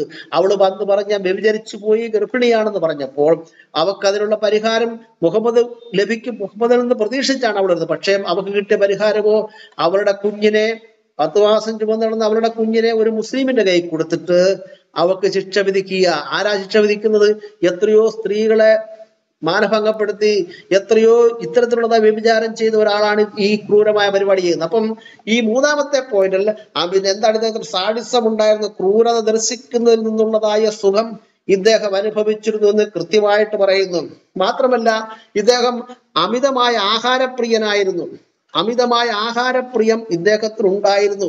അതിനും കൃത്യമായ ഹദീസുണ്ട്. നമ്മളൊരു കാര്യം മനസ്സിലാക്കണമേ, ഈ മുസ്ലിങ്ങളെ സംബന്ധിച്ച് ഹലാലായ ഭക്ഷണമുണ്ട്, ഹറാമായ ഭക്ഷണമുണ്ട്. എന്തൊക്കെയാണ്? ശവം, രക്തം, പന്നി എന്നിവയൊന്നും തിന്നരുതെന്ന് സൂറത്തുൽ മാഇദ 3-ാമത്തെ ആയത്തിൽ പറയുന്നു. അതൊക്കെ ഹറാമാണെന്ന് അവിടെ കൃത്യമായി പറയുന്ന സംശയമുള്ളവർ വായിക്കൂ. ഞാനത് വായിക്കുന്നില്ല. എന്താണ്? ശവം തിന്നാൻ പാടില്ല, അതുപോലെ തന്നെ രക്തം പാടില്ല, പന്നിയിറച്ചി പാടില്ല, ഒന്നും തിന്നാൻ പാടില്ല. പക്ഷേ മുഹമ്മദ് ഇതിനെല്ലാം ഉല്ലംഘിച്ചുകൊണ്ട് ചീഞ്ഞു കിടന്നതായ തിമംഗലത്തെ തിന്നതായ ഒരു ഹദീസുണ്ട്. പല സന്ദർഭങ്ങളിലായിട്ട് ഇവിടെ വായിച്ചിട്ടുള്ളത് കൊണ്ട് ഞാനത് വായിക്കുന്നില്ല. മനസ്സിലാക്കണം. കടപ്പുറത്ത് ചത്ത് ചീഞ്ഞ് ദുർഗന്ധം വമിക്കുന്നതായ ഒരു തിമംഗല സസ്തന ജീവിയല്ലേ അത് ശവമെന്ന് ആ ഹദീസിൽ പറയുന്നത് തന്നെ. ശവമെന്നാണ് അത് ഹദീസിൽ പറയുന്നത്. ആ സസ്തനിയെ സഹാബികള് വെട്ടിപ്പൊളർന്ന പഴുത്ത് ചീഞ്ഞ തിന്ന് മുഹമ്മദ് തിന്നു. നോക്കൂ, ഏത് നബിയാണ് വൃത്തികേട് ചെയ്തിരിക്കുന്നത്? ഏത് നബിയാണ് ഇങ്ങനെ തിന്നിരിക്കുന്നത്? അപ്പം തീറ്റയോട്, ആഹാരത്തോട് അമിത പ്രാധാന്യമുണ്ടായിരുന്ന മനുഷ്യനാണ്. അദ്ദേഹത്തിന് അടക്കാൻ കഴിയാത്തതായ ഒരു പ്രവണത അദ്ദേഹത്തിനോട്. മാത്രമല്ല, അദ്ദേഹം ഈ ഹലാലായ ഹറാമായ ഭക്ഷണം കഴിച്ചതിന് വേറെയും തെളിവുണ്ട്. അതായത് over eating Bing eating disorder എന്ന് പറയുന്ന ഒരു രോഗമാണ്. ബിങ് ഈറ്റിംഗ് ഡിസോർഡർ, അമിത തീറ്റിക്കോ, അമിതമായ ഭക്ഷണം കഴിക്കുന്നത്. Okay thank you. അതെ, ഞാനിതിവിടെ വായിക്കുമ്പോൾ ഈ ശ്രോതാക്കളായ ആളുകൾ, സ്പീക്കേഴ്സ് പാനലിൽ ഇരിക്കുന്നവരൊക്കെ തന്നെ ബുദ്ധിമാന്മാരും കഴിവുള്ളവരും പ്രാപ്തന്മാരും, അവർക്കത് കാര്യങ്ങൾ മനസ്സിലാക്കുന്നുണ്ട്.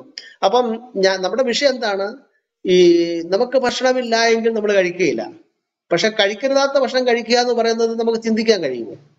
പട്ടിണി മൂലം മരിക്കുന്ന നിരവധി ആളുകൾ ആഫ്രിക്കൻ രാജ്യങ്ങളൊക്കെ ദാരിദ്ര്യം മൂലം മരിക്കുന്നുണ്ട്. പക്ഷെ മനുഷ്യൻ കഴിക്കാത്തതായ ഭക്ഷണം കഴിക്കാം. പോട്ടെ, ഇദ്ദേഹത്തെ സംബന്ധിച്ച് ആരാ ഇദ്ദേഹം ആരാ? അയ്യോ, ലോകത്ത് മാതൃ കാണിക്കാനായിട്ട് വന്ന ഒരാള്, പ്രവാചകനെ. മാത്രമല്ല, നിങ്ങള് ചീഞ്ഞതും ചത്തതും തിന്നരുതെന്നും പറഞ്ഞ ആയത്തിറക്കിയ ഒരാള്. ആ ആൾ അതിനെ ഉല്ലംഘിച്ചുകൊണ്ട് ഈ ചീഞ്ഞതായ ചീങ്കണ്ണി ഈ തിമംഗലത്തെ തിന്നു എന്ന് പറയുന്നത് തന്നെ അത് അമിതമായ ഭക്ഷണപ്രിയത്തിന്റെ മറ്റൊരു തെളിവല്ലേ? മാത്രമല്ല, ഇസ്ലാമിനെ സംബന്ധിച്ച് ഹലാലും ഹറാമും ഉണ്ട്. ഹലാലായ ഭക്ഷണം കഴിക്കാൻ പാടില്ല. ഇവിടെ അതിനെക്കുറിച്ച് തന്നെ ഒരു വലിയ ചർച്ചകൾ ഇവിടെ നടന്നു. ചില നാളുകൾക്ക് മുമ്പ് ഇവിടെ കേരളത്തിൽ എന്തായിരുന്നു? ഹലാൽ ബോർഡ് സംബന്ധമായ ചർച്ച ഇവിടെ നടന്നില്ലേ? ഹലാൽ ബോർഡ് എന്ന് പറയുന്ന ഒരു സിസ്റ്റം തന്നെ ഇവിടെ ഉണ്ടായിരുന്നു. ഹറാം പാടില്ല, അത് മുസ്ലിമിനെ സമയം ഹറാം പാടില്ല. പക്ഷെ മുഹമ്മദ് ജൂത സ്ത്രീ ആഹരിച്ചു കൊണ്ടുവന്ന, ജൂത സ്ത്രീ പാകം ചെയ്ത് കൊണ്ടുവന്ന് വിഷം കലർത്തി കൊണ്ടുവന്നത് ആഹാരം കണ്ട് ആക്രാന്തം കാണിച്ച് അത് കയറി തിന്നു. അദ്ദേഹത്തിന്റെ വഫാത്തിന് അതാണ് കാരണമായത്. അദ്ദേഹം എന്തുകൊണ്ട് സ്വയം നിയന്ത്രണം നയിച്ചില്ല? ഈ ഭക്ഷണം ഹറാമാണോ ഹലാലാണെന്ന് അദ്ദേഹത്തിന് സ്വയപരിശോധന നടത്താൻ പാടില്ല. തീർച്ചയായിട്ടും ജൂത സ്ത്രീയാണ്. ഇവിടെ കൊണ്ടുവന്ന ആഹാരം ഹറാമാണെന്ന് പറഞ്ഞുകൊണ്ട് അത് ഒഴിവാക്കിയിരുന്നെങ്കിൽ മുഹമ്മദ് ദയനീയമായിട്ട് മരിക്കുകയില്ലായിരുന്നു. ഞാൻ ഹദീസ് വായിക്കുന്നു. സഹീഹായ മുസ്ലിം 1542 ഹദീസ് ഇങ്ങനെ വായിക്കുന്നു. അനസിൽ നിന്ന്, ഇവിടെ വായിച്ചതല്ല, അനസിൽ നിന്ന് റിപ്പോർട്ട് ചെയ്ത ഹദീസാണ്. അനസിൽ നിന്ന്, ജൂത സ്ത്രീ വിഷം ചേർത്ത് ആടുമായി നബിയുടെ അടുത്തെത്തി, നബി അത് ആഹരിച്ചു. കണ്ടോ, ആഹാരത്തോടുള്ള അമിതമായ ആസക്തിയല്ലേ ഈ രണ്ട് സംഭവം വിളിച്ചറിയിക്കുന്നത്. അനസ് പറയുകയാണ്, നബിയുടെ ചെറുനാക്കിൽ വിഷമേൽപ്പിച്ച പാട് ഞാൻ കണ്ടുകൊണ്ടിരുന്നു. വീണ്ടും ബുഖാരി 1303 ഹദീസ് ഇങ്ങനെ വായിക്കുന്നു. അബൂ ഹുറൈറ പറയുന്നു. ഈ അബൂ ഹുറൈറ നുണയനാണെന്നാണ് നമ്മുടെ ചേകന്നൂർ മൗലവി പറഞ്ഞിരിക്കുന്നത്. ഇദ്ദേഹത്തെ ഇഷ്ടമല്ല, ഹദീസ് മുഴുവൻ തള്ളിക്കളയുന്ന ടീമുകളാണ് ഖുറാനിസ്റ്റുകൾ. അങ്ങനെയാണത്. ഏതായാലും അബൂ ഹുറൈറ എന്ന് പറയുന്ന ആള് ജൂതനായിരുന്നെന്നും ഇദ്ദേഹത്തിന്റെ കള്ളത്തരമാണ് ഇസ്ലാമിനെ ഇങ്ങനെ ആക്കിയെന്നുമാണ് ചേകന്നൂരിസം പറയുന്നത്. അതവിടെ നിൽക്കട്ടെ, നമ്മുടെ വിഷയമല്ലാത്തതുകൊണ്ട് ഞാൻ അങ്ങോട്ട് പോകുന്നില്ല. ഏതായാലും ആ ബുഖാരി 1303 പറയുന്നത് ഇങ്ങനെയാണ്. അബൂ ഹുറൈറ പറയുന്നു, എന്താ പറയുന്നത്? ഖൈബർ ജയിച്ചടക്കിയപ്പോൾ അവിടുത്തെ ഒരു ജൂത സ്ത്രീ തിരുമേനിക്ക് വിഷം കലർത്തി ആട്ടുമാംസം നൽകി സൽക്കരിച്ചു. ഈ സൽക്കാരമാണ്, ഈ ഭക്ഷണമാണ് മുഹമ്മദിന്റെ മരണത്തിനിടയാക്കിയതെന്ന് ചരിത്രകാരന്മാർ കൃത്യമായി രേഖപ്പെടുത്തി. എന്താ സംഭവിച്ചത്? സ്വയനിയന്ത്രണമില്ല. നിങ്ങൾ വിശുദ്ധമായതേ കഴിക്കാവൂ എന്ന് സാധാരണ ജനത്തിന് പ്രബോധനം നൽകിയതായ പ്രവാചകൻ അതിനെ ഉല്ലംഘിച്ചുകൊണ്ട് ചീഞ്ഞ ഭക്ഷ്യവസ്തു കഴിക്കുക. അത് ചീഞ്ഞത് ഭക്ഷ്യവസ്തുവാണ്, പോട്ടെന്ന് വെക്കാം. ഇപ്പൊ പാകം ചെയ്തതായ ഭക്ഷണം അല്പം പഴകിയാലും പ്രശ്നമില്ല, അത് കഴിക്കാം. ഇതെന്താണ് സംഭവം? ഇത് പെരുങ്കടലിൽ ആഴക്കടലിൽ കിടന്നതായ ഒരു സാധനം. അതെങ്ങനെയോ ചത്ത് അത് പൊങ്ങണമെങ്കിൽ 24 മണിക്കൂർ എടുക്കത്തില്ലേ? വെള്ളത്തിനടിയിൽ ചത്ത് കിടക്കുന്ന ഒരു സാധനം പെട്ടെന്ന് പൊങ്ങത്തില്ല. ചത്ത് കഴിഞ്ഞാൽ താഴേക്ക് കിടക്കത്തേ ഉള്ളൂ. ഈ സാധനമായാലും പൊങ്ങണമെങ്കിൽ 24 മണിക്കൂർ കുറഞ്ഞത് എടുക്കത്തില്ലേ? അത് 24 മണിക്കൂർ പഴുത്തിട്ടില്ലേ? അത് എങ്ങനെയോ കടലിൽ നിന്ന് തിരമാലകൾ അടിച്ച് കരയ്ക്ക് വരണമെങ്കിൽ എത്ര സമയം എടുക്കും? അങ്ങനെ കരയ്ക്ക് കയറി കിടക്കുന്ന ഈ സാധനത്തെയാണ് ഈ സഹാബികൾ കാണുന്നത്. അവര് പറയുകയാണ് പടച്ചെറുപ്പ് തന്നതാണ്. ഇതാണ് പടച്ചെറുപ്പ് തരുന്നത്. ചീഞ്ഞ കുണ്ടാടം ഈ ചീഞ്ഞ കുണ്ണാടം തിന്നിട്ട് കുറെ അറുത്ത് മുറിച്ച് പാട്ടക്കകത്ത് കോരി ഇതിന്റെ നെയ്യാന്നും പറഞ്ഞ പഴുപ്പെല്ലാം കൂടെ കോരി വീട്ടിൽ കൊണ്ടുപോയി മുഹമ്മദ് കണ്ട് മുഹമ്മദ് ആഹരിച്ചു. നോക്കൂ എന്തോ നമ്മുടെ ടോസ്റ്റ് മാസ്റ്റർ പറഞ്ഞ പോലെ അമിതമായ ആസക്തിയല്ല ഭക്ഷണത്തോട്. അപ്പൊ ഇദ്ദേഹം അമിതമായ ആസക്തി, ഭക്ഷണത്തോടുള്ള അമിത പ്രിയക്കാരനായിരുന്നു എന്നും ഇത് വിളിച്ച് കൃത്യമായിട്ട് പറയുന്നു. ഇനി മാത്രമല്ല, ഇദ്ദേഹം അഞ്ചാമതായിട്ട് ഇദ്ദേഹം മനോരോഗത്തിനടിമയായിരുന്നു. ഇത് ഞങ്ങൾ വെറുതെ പറയുന്നില്ല കേട്ടോ, ഇത് ഞങ്ങൾക്ക് തെളിവുണ്ട്. തെളിവ് പറയാമെന്ന് ഞങ്ങളോട് സംസാരിക്കത്തില്ല. മുഹമ്മദ് ഒരു മനോരോഗി ആയിരുന്നു എന്നുള്ള കാര്യം കൃത്യമായിട്ട് ഹദീസ് പറയുന്നു. അപ്പം അഞ്ചാമതായിട്ട് എന്താണ് ഞാൻ സൂചിപ്പിക്കുന്നത്? മുഹമ്മദ് മനോരോഗത്തിനടിമയായിരുന്നു. എങ്ങനെയാണ് മനോരോഗം സംഭവിച്ചത്? ജൂത സ്ത്രീ മാരണം ചെയ്ത് മന്ത്രവാദം ചെയ്ത് മുഹമ്മദിനെ മനോരോഗിയാക്കുന്ന സഹീഹായ ബുഖാരി 1345 ഹദീസിൽ പറയുന്നു. അപ്പം നമ്മളിവിടെ ഈ സൈക്കോപാത്ത് എന്ന് പറയുന്നതായ സംഭവം ചിത്തഭ്രമം അല്ലെങ്കിൽ ചിത്തരോഗം എന്നൊക്കെയാണല്ലോ അതിന്റെ അർത്ഥമേ. അങ്ങനെ ഒരു ചിത്തരോഗിയായിരുന്ന മനുഷ്യനെയാണ് ഇവർ അനുഗമിക്കുന്നത്, ഈസയൊക്കെ അനുഗമിക്കുന്നത് എന്ന് ഞങ്ങള് ചുമ്മാതെ പങ്കെന്തരണ പറയുകയല്ല, ഞങ്ങൾ വെറുതെ പറയുകയല്ല. നിങ്ങൾ നോക്കൂ, ഞങ്ങൾ വായിക്കാം നബിവചന സമാഹാരങ്ങളിൽ പ്രാമാണികമെന്ന് ഇസ്ലാമിക സമൂഹം ഒന്നടങ്കം പറയുന്ന ബുഖാരി ഹദീസ് 1345 ഇങ്ങനെ വായിക്കുന്നു: തിരുമേനിക്ക് മാരണം ബാധിച്ചു, എന്നിട്ട് താൻ യഥാർത്ഥത്തിൽ ചെയ്യാത്ത പ്രവൃത്തികൾ താൻ ചെയ്തതായി തിരുമേനിക്ക് തോന്നാൻ തുടങ്ങി. അങ്ങനെ ഒരു ദിവസം തിരുമേനി പ്രാർത്ഥിച്ചു, വീണ്ടും പ്രാർത്ഥിച്ചു. പിന്നെ അവിടുന്ന് ഐശയോട് ചോദിച്ചു, എനിക്ക് സുഖം പ്രാപിക്കാൻ വേണ്ട മാർഗം അള്ളാഹു അറിയിച്ചു തന്നത് നീ അറിഞ്ഞോ? തുടർന്ന് തിരുമേനി അരുളി, 2 ആളുകൾ എന്റെ അടുക്കൽ വന്നു. അവരിലൊരാൾ എന്റെ തലയ്ക്ക് സമീപവും മറ്റേയാൾ എന്റെ കാലുകൾക്കരികിലും ഇരുന്നു. എന്നിട്ട് അവരിലൊരാൾ മറ്റേയാളോട് ചോദിച്ചു, ഈ മനുഷ്യന്റെ രോഗം എന്താണ്? അദ്ദേഹത്തെ മാരണം ബാധിച്ചിരിക്കുകയാണ്. ഈ മാരണം എന്ന് പറഞ്ഞാൽ കൂടോത്രത്തിനാ കേട്ടോ. ഇവരിത് കൂടോത്രം എന്നൊക്കെ പച്ചക്ക് വെച്ച് എഴുതിയാൽ ആൾക്കാർക്ക് പെട്ടെന്നില്ല. അപ്പം വലിയ സാങ്കേതികമായിട്ട് ടെക്നിക്കൽ പദങ്ങളൊക്കെ ഇവർ ചേർക്കുന്നത്. പല പദങ്ങൾ ഇവരങ്ങനെ കൈകടത്തി ചേർത്തിട്ടുണ്ട്. ഇപ്പം അള്ളാഹു തന്ത്രം പ്രയോഗിച്ചതൊരു പദപ്രയോഗമുണ്ട്. തന്ത്രം എന്നല്ല, ചതിച്ചെന്ന അതിന്റെ അർത്ഥം. അറബി കിടക്കുന്ന ചതിക്ക് തുല്യമായ അറബി പദം കിടക്കുന്നത്. ആ ചതിയാണ് അവർ നേർമിച്ച് തന്ത്രം എഴുതിക്കുന്നത്. മനസ്സിലായോ? അപ്പൊ ഖുറാനിൽ നിരവധി സ്ഥലങ്ങളിൽ കാണാം, അവർ ചതിച്ചു നാമും ചതിച്ചു. അവർ തന്ത്രം പ്രയോഗിച്ചു നാമും തന്ത്രം പ്രയോഗിച്ചു കിടക്കുന്നത്. വസ്തുത്തിൽ കിടക്കേണ്ട എങ്ങനെ, എഴുതേണ്ട എങ്ങനെ? അവർ ചതിച്ചു നാമും ചതിച്ചു. ചതിക്കുന്നവരിൽ നാം അഗ്രഗണ്യനാണെന്ന് അത് മലയാളത്തിൽ പറയേണ്ടത്, പക്ഷെ അവര് തന്ത്രമാക്കി. അപ്പൊ അങ്ങനെയാണ് അവരുടെ ഒരു പരിപാടി. അപ്പൊ അവരുടെ രേഖപ്പെടുത്തിയിരിക്കണം മാരണം ചെയ്തു. അപ്പം ഇവിടെ കേട്ടോണവേ, തുറന്ന് തിരുമേനി അരുളി, 2 ആൾ എന്റെ അടുക്കൽ, ഒരാൾ എന്റെ തലയ്ക്ക് സമീപം മറ്റേയാൾ കാലുകൾക്കരിയിൽ വരുന്നു. അദ്ദേഹത്തെ മാരണം ബാധിച്ചിരിക്കുകയാണ് എന്ന് മറ്റേയാൾ മറുപടി പറഞ്ഞു. ആരാണ് മാരണം ചെയ്തത്? ആദ്യത്തെ മനുഷ്യൻ വീണ്ടും ചോദിച്ചു. ലബീദ് ഇബ്നുൽ അസ്സമാണ്, ബ്രാക്കിൽ ഒരു ജൂതൻ. മറ്റേയാൾ ചോദിച്ചു സിഹിറിന്, സിഹിർ എന്ന് പറഞ്ഞാൽ ഈ മന്ത്രവാദത്തിൽ പറയുന്ന അറബി പേരാണ്, എന്താണ് അയാൾ ഉപയോഗിച്ചിരിക്കുന്നത്? രണ്ടാമത് ചീർപ്പും മുടിയും അല്ലെങ്കിൽ പരുത്തി, ബ്രാക്കറ്റിലെ ഈന്തപ്പനയുടെ ആൺകുലയുടെ കൂമ്പാളയാണ് ഉപയോഗിച്ചിരിക്കുന്നത്. എന്നിട്ട് എവിടെയാണത് ഉള്ളതെന്ന് ഒന്നാമൻ ചോദിച്ചു. ദർവാൻ, കിണറ്റിലാണുള്ളത് എന്ന് രണ്ടാമൻ മറുപടി പറഞ്ഞു. ഉടനെ തിരുമേനി അങ്ങോട്ട് പുറപ്പെട്ടു. പിന്നീട് അവിടെ നിന്ന് മടങ്ങി വന്നപ്പോൾ ഐശയോട് പറഞ്ഞു, അവിടുത്തെ ഈന്തപ്പനകൾ ശൈത്താന്മാരുടെ തല പോലെയുണ്ട്. എങ്ങനെയുണ്ട്? ചെകുത്താന്റെ തല പോലെയായി ഈന്തപ്പനകൾ ഇരിക്കുന്നത്. ഈ ചെകുത്താന്മാർ എവിടെയായിരിക്കുന്നത്? മൂക്കിനകത്ത് കയറി ഇരിക്കുന്നത്. മുഹമ്മദിന് വേറൊരു ഹദീസുണ്ട്. അപ്പം ഇത് മാരണമല്ലാതെ പിന്നെന്തോ ഇത് ചെയ്തിട്ടില്ലാത്ത കാര്യങ്ങൾ ചെയ്തതായി തോന്നി തുടങ്ങുന്നത് മനോരോഗത്തിന്റെ ലക്ഷണമല്ലേ? ഇതിനെന്താണ് പറയുന്നത്? ഇതിനെന്ത് പറയുന്നു? സ്കിസോപ്രേനിയ അല്ലേ? അല്ലേ ക്ലോസ്മസ്റ്റേ? സ്കിസോഫ്രേനിയ എന്ന് പറയും അല്ലേ? നമ്മുടെ ടോസ്റ്റ് മാസ്റ്റർ പോയോ? അനിൽ കൊടുത്തോട്ടം മാസ്റ്റർ പോയോ? വർഗീസം സാമൽ, ഇതെന്താ പേരാണ് പറയുന്നത്? തുപ്പല് തെറിച്ചിട്ടാണ് ചാക്കോ പാസ്റ്ററെ ഹാലുസിനേഷൻ. ഹാലുസിനേഷൻ.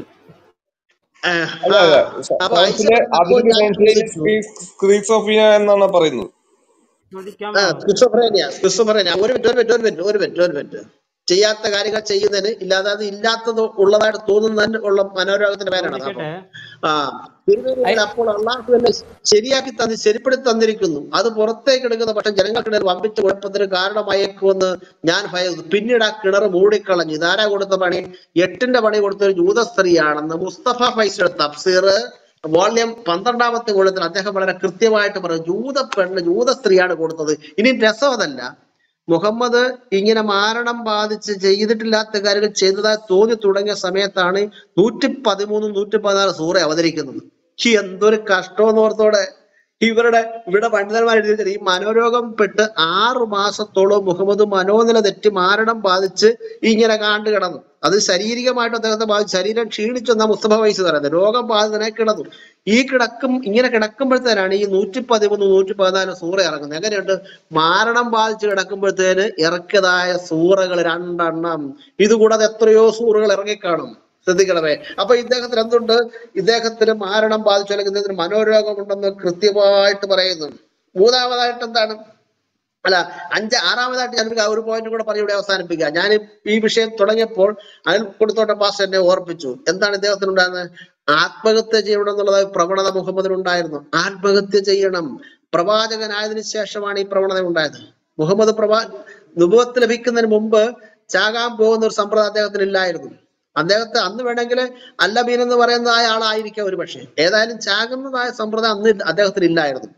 നുബുവത്ത് ലഭിച്ചതിന് ശേഷം, പ്രവാചകത്വം ലഭിച്ചതിന് ശേഷം മുഹമ്മദിന് ആത്മഹത്യ ചെയ്യാൻ പല സന്ദർഭത്തിൽ അദ്ദേഹം ഉരുമ്പെട്ടു. 3 സന്ദർഭങ്ങളിൽ ഇത് കൃത്യമായി രേഖപ്പെടുത്തുന്നു. ഖുറാനിൽ 3 സ്ഥലത്ത് മുഹമ്മദ് ആത്മഹത്യ ചെയ്യുമെന്ന് അള്ളാഹു പേടിക്കുന്നുണ്ട്. ഞാനത് വായിക്കാം. സൂറ 18:6 അവിടെ ഇങ്ങനെ വായിക്കുന്നു: ഈ സന്ദേശത്തിൽ അവർ വിശ്വസിക്കുന്നില്ലെങ്കിൽ അവരുടെ പിറകെ കടുത്ത ദുഃഖത്തോടെ നീ നടന്നലഞ്ഞ് നിന്റെ ജീവനൊടുക്കിയേക്കാം. കണ്ടോ, അള്ളാഹു പേടിക്കുക മുഹമ്മദ് ആത്മഹത്യ ചെയ്യുമോ. ഇനി കേട്ടോണ്ടവേ സൂറ 26:3 അവിടെ ഇങ്ങനെ വായിക്കുന്നു: അവർ വിശ്വാസികളായില്ലല്ലോ എന്നോർത്ത് ദുഃഖിതനായി നീ നിന്റെ ജീവനൊടുക്കിയേക്കാം. ഇവിടെ അള്ളാഹു പേടിക്കുകയാണ്. ഇനി 35:8 അവിടെ വായിക്കുന്നത് ഇങ്ങനെ: കൊടും ദുഃഖത്താൽ നീ നിന്റെ ജീവൻ കളയേണ്ടതില്ല, മുഹമ്മദേ നീ ചാകേണ്ട എന്നാ പറയും. എന്താ സംഭവിച്ചത്? മുഹമ്മദിന് ഈ മലക്കിന്റെ ദർശനം ലഭിച്ചതിന് ശേഷം മുഹമ്മദിന് പിന്നീട് മാനസിക വിഭ്രാന്തി ഉണ്ടാകുക. മുഹമ്മദിന് ഇത് ഇവരുടെ പണ്ഡിതന്മാർ പറയുന്ന സാധാരണ രീതിയിൽ ഒരു ദൈവദൂതനാണ് വന്ന് സംസാരിക്കുന്നതെങ്കിൽ നിലവിലിരിക്കുന്നതായ ശാരീരിക ക്ഷീണം മാറി ഒരു പുതുക്കം ലഭിച്ച് ഊർജ്ജമല്ല ലഭിക്കേണ്ടത് സത്യത്തില്. കാരണം ഒരാളിനെ ഒരു പ്രത്യേക ദൗത്യത്തിന് വേണ്ടി അള്ളാഹു നിയമിച്ചിരിക്കുകയാണ്. ആ നിയമിക്കുന്നതായ അറിയിപ്പുമായിട്ട് മലക്ക് വന്നിരിക്കുകയാണ്. മലക്ക് വന്ന് സംസാരിച്ചു കഴിഞ്ഞാൽ നിലവിലുണ്ടായിരുന്ന മുഹമ്മദ് അല്ല, ആള് മാറിയ മുഹമ്മദിനെ പോലെ ഊർജ്ജസ്വലനായി വിജ്ഞാനിയായി ശക്തനായി തീരേണ്ടതിന് പകരം മലക്കിന്റെ സന്ദർശനം കഴിഞ്ഞപ്പോൾ മുഹമ്മദ് ആത്മഹത്യ ചെയ്യാനായിട്ടുള്ള പ്രേരണ ഉണ്ടാകുക. അതായത് ചുരുക്കി പറഞ്ഞാൽ മുഹമ്മദ് എന്ന് പ്രവാചകനായോ അന്ന് മുതൽ മുഹമ്മദിന്റെ ജീവിതം താളം തെറ്റുകയാണ്. അന്ന് മുതൽ മുഹമ്മദ് ആത്മഹത്യ ചെയ്യാനായിട്ട് ശ്രമിക്കുകയാണ്. ഇത് ഡോക്ടർ ഹൈക്കൽ എന്ന് പറയുന്നതായ പലസ്തീൻ പണ്ഡിതൻ എഴുതിയതായ മുഹമ്മദ് എന്ന പുസ്തകത്തിൽ അദ്ദേഹം ഇത് കൃത്യമായിട്ട് പറയുന്നുണ്ട്. ഡോക്ടർ ഹൈക്കൽ എഴുതിയ പുസ്തകം, അദ്ദേഹത്തിന്റെ പുസ്തകം പേജ് 180 പറയുന്നുണ്ട്. ഡോക്ടർ മുഹമ്മദ് ഇത് ഇപ്പോഴെങ്ങാനും തീരോ? ഇതൊക്കെ നിങ്ങളെ ഭാഗത്ത് ഞാൻ 10 വട്ടം കേട്ടിട്ടുണ്ട്. പറഞ്ഞ വിഷമിക്കാതെ താങ്കൾക്ക് അവസരം തരാം. ഇത് വായിച്ചു തീരട്ടെ, ഇത് പറഞ്ഞു തീരട്ടെ. ഞങ്ങൾ പറഞ്ഞാൽ ഈ ഒരു ടൈറ്റിൽ പറയാം. പ്രവാചകനെ വിഷമെടുത്ത് കൊന്ന് യഹോവയുടെ മക്കളായിട്ടുള്ള യഹൂദരുടെ ദൈവത്തിനല്ലേ നിങ്ങൾ ആരാധിക്കണേ അല്ലേ? അപ്പൊ നിങ്ങളുടെ കാര്യം ഇയാളെ പിടിച്ചു പുറത്തിടൂ. ഒരു മിനിറ്റ് ചാടി സംസാരിച്ചാ പുറത്താക്കട്ടെ. പറഞ്ഞു തീരുന്നവരെ അനങ്ങരുത്. ഇത് ഞങ്ങളെ വിഷയം സമയം പറയോ, എപ്പോഴാ തീരാന്നുള്ള പറയോ? അത് തീരട്ടെ. ഇപ്പൊ തീർത്തു തരാം. ഇത് കഴിയട്ടെ.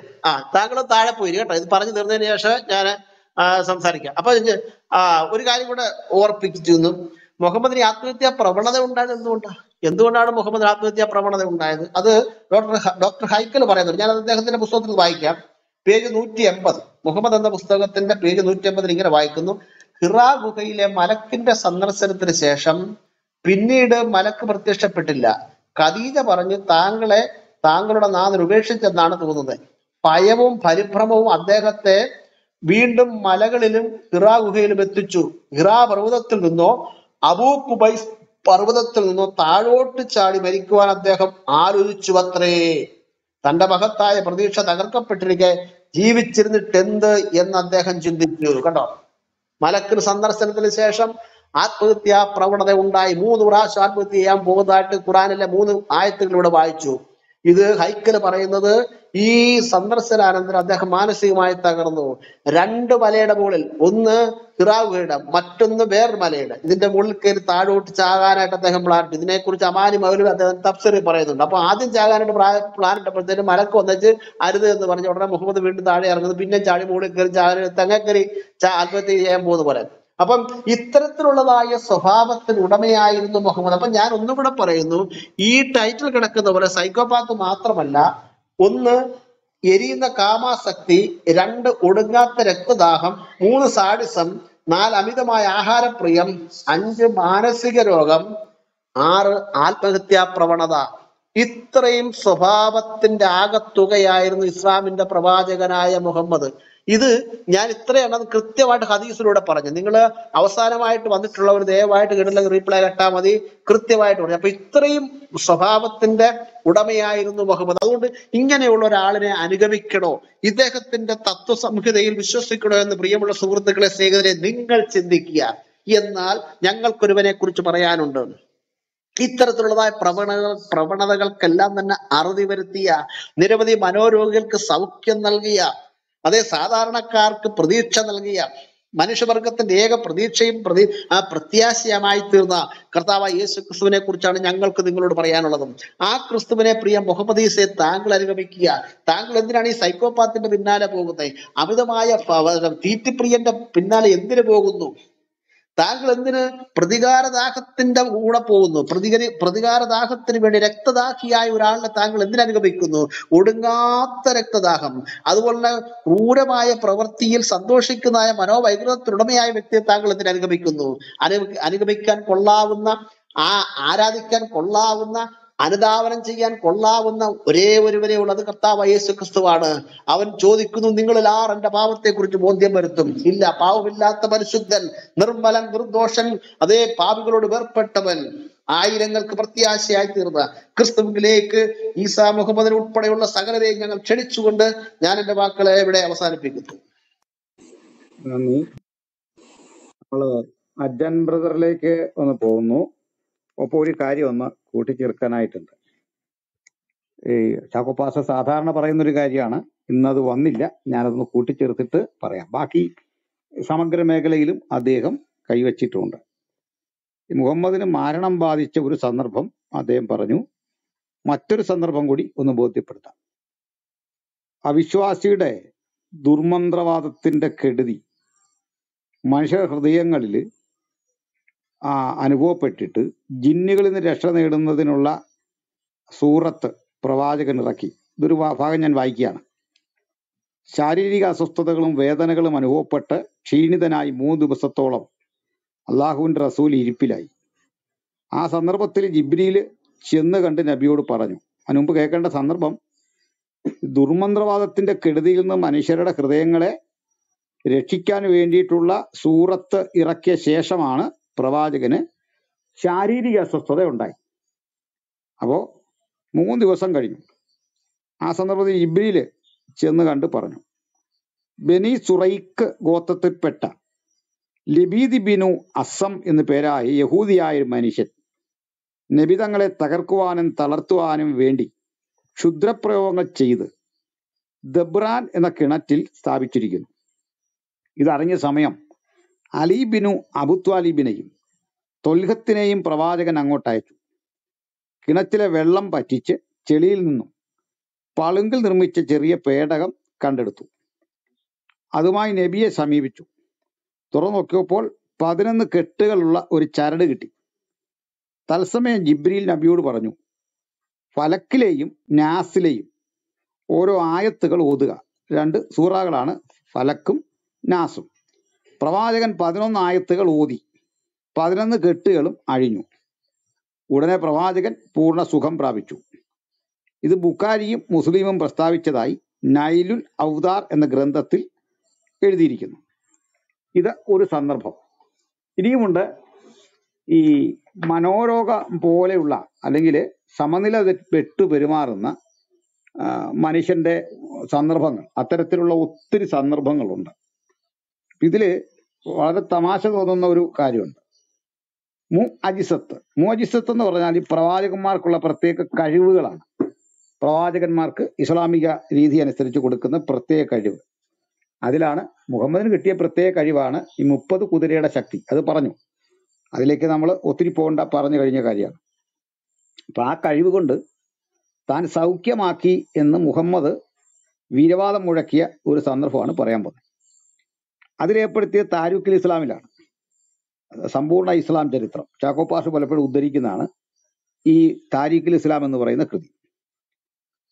ഈ വർഷത്തിൽ തന്നെ ഒരു അജിസത്ത് സംഭവിക്കുകയുണ്ടായി. ഒരു ദിവസം ജാബിർ തിരുമേനിയെ വിരുന്നുണ്ണുവാൻ സൽക്കരിച്ച് ക്ഷണിച്ചു. സൽക്കാരം തിരുമേനി സ്വീകരിച്ചു. ജാബിർ ഒരു ആടിനെ അറുത്തു. അദ്ദേഹത്തിന്റെ ഭാര്യ വിരുന്നൊരുക്കി. അദ്ദേഹത്തിന് ചെറിയ 2 മക്കളുണ്ടായിരുന്നു. ജാബിർ ആട്ടിനെ അറുത്തതുപോലെ അറുത്ത് കളിക്കുവാൻ ആ കൊച്ചു കുട്ടികൾ പരിപാടിയിട്ടു. അതായത് അപ്പൻ ആടിനെ അറക്കുന്ന കണ്ടപ്പോൾ കുഞ്ഞുങ്ങൾക്ക് ആടിനെ അറുത്ത് കളിക്കണമെന്ന് തോന്നി. ഇതിനകത്തുകൂടി ഈ ഭീകരത വളരുന്നതൊക്കെ എങ്ങനെയാണെന്ന് കണ്ടോണം നിങ്ങൾ. ഒരു കുട്ടി മറ്റേ കുട്ടിയുടെ കഴുത്തറത്തു. ഒന്ന് ആലോചിച്ച് നോക്കിയേ, നമ്മളൊരു ആടിനെ വീട്ടിൽ ഭക്ഷണത്തിന് ഒരുക്കുന്നത് കണ്ടപ്പോൾ, ഈ ആടിനെ അറക്കുന്ന ആ രീതി കണ്ടപ്പോൾ ഒരു കൊച്ചിന് തോന്നി അനിയന്റെയോ അല്ലെ ചേട്ടന്റെയോ കഴുത്തറക്കണം. അപ്പൊ സഹോദരന്റെ കഴുത്ത് മറ്റവൻ അറുത്തു. എന്നിട്ട് വീടിന്റെ മച്ചിൽ കയറി ഒളിച്ചു.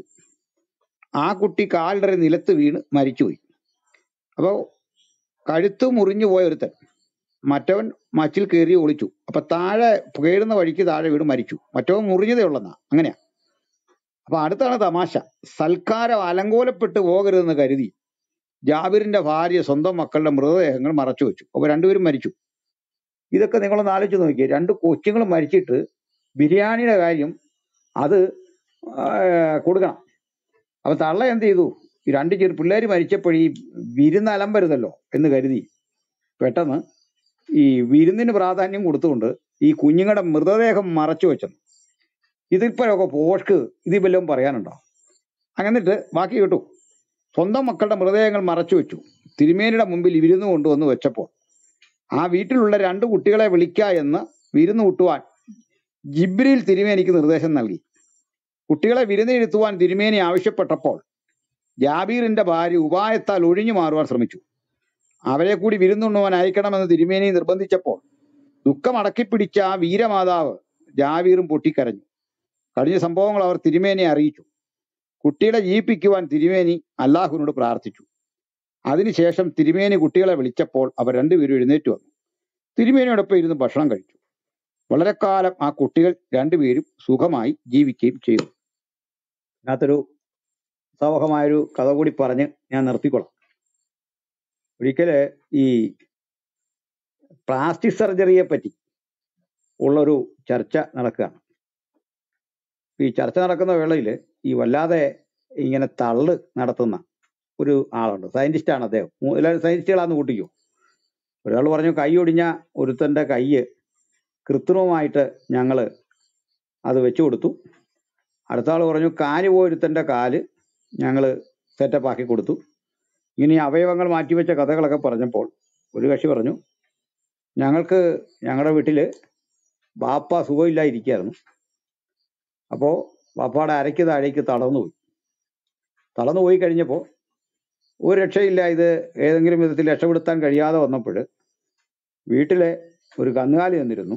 ഈ കന്നുകാലിയെ പാതി കണ്ട് മുറിച്ചിട്ട് ബാപ്പയുടെ കാലിന് താഴെയുള്ള ഭാഗവും മുറിച്ചു കളഞ്ഞു, അര മുതൽ.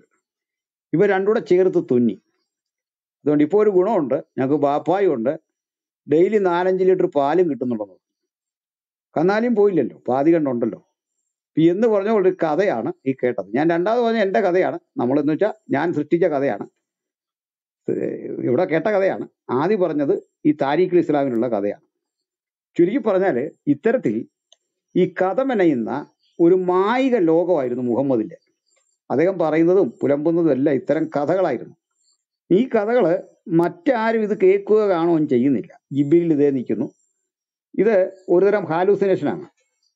കണ്ടതായിട്ട് ഓർമ്മിക്കുന്നു, അല്ലെങ്കിൽ ഒന്നുകിൽ ഇത് ഏതെങ്കിലും സ്പിരിറ്റ് അദ്ദേഹത്തെ ഇങ്ങനെ ഓപ്പറേറ്റ് ചെയ്യുന്നു.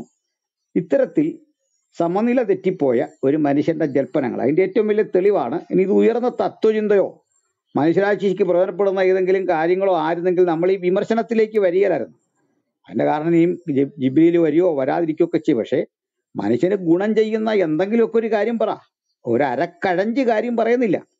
പറയുന്ന മുഴുവൻ ഇത്തരത്തിൽ വ്യഭിചാരം, അതുപോലെ തന്നെ മ്ലേച്ഛത, ഏറ്റവും വൃത്തിഹീനമായ വിധത്തിൽ മനുഷ്യന്റെ ചുടുചോര ചീന്തിക്കൊണ്ടുള്ള കൊല, പിടിച്ചെടുക്കൽ, സ്ത്രീവിരുദ്ധത, ഇവ മാത്രമുള്ളൊരു തത്വസംഹിത. അങ്ങനെ മുഹമ്മദ് ഈസ ചെന്നുപെട്ട ഇടത്തിന്റെ സവിശേഷത ഞാനൊന്ന് പറഞ്ഞു എന്നേ ഉള്ളൂ. നമുക്ക് പ്രിയ അജനിലേക്ക് പോകാം, അതിനുശേഷം വാറീസം സാമുവിലേക്ക് പോകാം. Then Ajan, you can speak. Okay, thanks pastor. ഞാനിപ്പോൾ ആദ്യമായിട്ട് ആമുഖമായിട്ട് നമ്മുടെ ചാക്കോ പാസ്റ്റർ പറഞ്ഞതിൽ അദ്ദേഹം സംസാരത്തിന്റെ തുടക്കത്തില്, ചർച്ചയുടെ തുടക്കത്തിൽ അദ്ദേഹം പറഞ്ഞ ഒരു വിഷയത്തിൽ അദ്ദേഹം റെഫറൻസ് ഓർമ്മയില്ല എന്ന് പറയുകയുണ്ടായിട്ടുണ്ട്. ആ റെഫറൻസ് ഞാനൊന്ന് സമർപ്പിക്കുകയാണ്. അല്ലെങ്കിൽ മറ്റുള്ള ശ്രോതാക്കൾ വിചാരിക്കും റെഫറൻസ് ഇല്ലാതെ ചാക്കോ പാസ്റ്റർ എന്തോ പറഞ്ഞു പോയി എന്ന് വിചാരിക്കാനുള്ള ഒരു തെറ്റിദ്ധാരണ ഉണ്ടാവേണ്ട എന്ന അടിസ്ഥാനത്തിൽ വഴിയിൽ കണ്ട സ്ത്രീയെ കണ്ടിട്ട് ഭോഗാസക്തി ഉണ്ടായിക്കൊണ്ട് അത് സ്വഭാര്യയിൽ അടുത്തേക്ക് പോയൊരു അതിന്റെ ഒരു റെഫറൻസ് ചാക്കോ പാസ്റ്റർ പറയുകയുണ്ടായിട്ടില്ല. ആ റെഫറൻസ് ഇതാണ്. ആ റെഫറൻസ് സഹീഹുൽ മുസ്ലിം വാല്യം 2 ഭാഗം 16 ഹദീസ് നമ്പർ 9. അതിൽ ഇങ്ങനെയാണ് പറയുന്നത്: ജാബിർ നിവേദനം, റസൂൽ ഒരു സ്ത്രീയെ കാണാനിടയായി. അപ്പോൾ അവിടുന്ന് തന്റെ ഭാര്യ സൈനബിന്റെ അടുത്ത് പോയി. അവർ അവരുടെ തോൽപാത്രം കഴുകുകയായിരുന്നു. അങ്ങനെ നബിയുടെ ആവശ്യം നിർവഹിച്ചതിന് ശേഷം സ്വഹാബിമാരിലേക്ക് വന്ന് ഇപ്രകാരം പറഞ്ഞു: തീർച്ചയായും സ്ത്രീ പിശാചിൻ രൂപത്തിൽ വരികയും പിശാചിൻ രൂപത്തിൽ പോവുകയും ചെയ്യും. അങ്ങനെ ഒരു സ്ത്രീയെ വല്ലവനും കണ്ടാൽ അവൻ തന്റെ ഭാര്യയെ പ്രാപിക്കട്ടെ, അത് അവന്റെ മനസ്സിനുള്ളതിനെ ശമിപ്പിക്കും. ഇത് ഞാൻ പാസ്റ്ററെ തിരുത്താൻ വേണ്ടിയിട്ടൊന്നും പറഞ്ഞല്ല. താങ്കൾ അന്നേരം പറയുകയുണ്ടായി, ഈ ചർച്ചയുടെ തുടക്കത്തിൽ അതിന്റെ റെഫറൻസ് പറയുകയുണ്ടായിരുന്നില്ല. അതുകൊണ്ട് മാത്രം ഞാൻ സൂചിപ്പിച്ചതാണ്. എനിക്ക് മേൽ വിഷയത്തിൽ ഒരു കവിതയാണ് ആലപിക്കാനുള്ളത്. ഇവിടെ മറ്റു പല പ്രമുഖരും വന്നിട്ടുണ്ട്. എനിക്ക് സമയമുള്ളത് കൊണ്ടും മറ്റുള്ളവർ പറഞ്ഞതിന് ശേഷം ഞാൻ ആ കവിത ആലപിക്കാം. ഇവിടെ ഒരു മേൽ ടോപ്പിക് ഉണ്ടല്ലോ, സൈക്കോപാത്ത് സംബന്ധമായിട്ടുള്ള ഒരു ഗാനം ഞാൻ രചിച്ചിട്ടുണ്ട്. അത് ഞാൻ അല്പസമയം കഴിഞ്ഞിട്ട് പാടിക്കൊള്ളാം. മറ്റുള്ള സ്പീക്കേഴ്സിലേക്ക് കൊടുത്തിട്ടും പാസ്റ്ററെ മറ്റുള്ളവരിലേക്ക് പൊക്കോളൂ. അടുത്ത വാറീസാറിലേക്ക് പോവാം.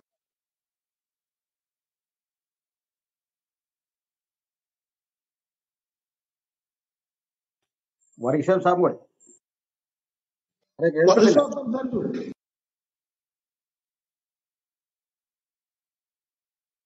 വർഗീസ് പാസ്റ്റർ കേൾക്കുന്നില്ല. എനിക്ക് മാത്രമാണോ അതോ? കേൾക്കത്തില്ല.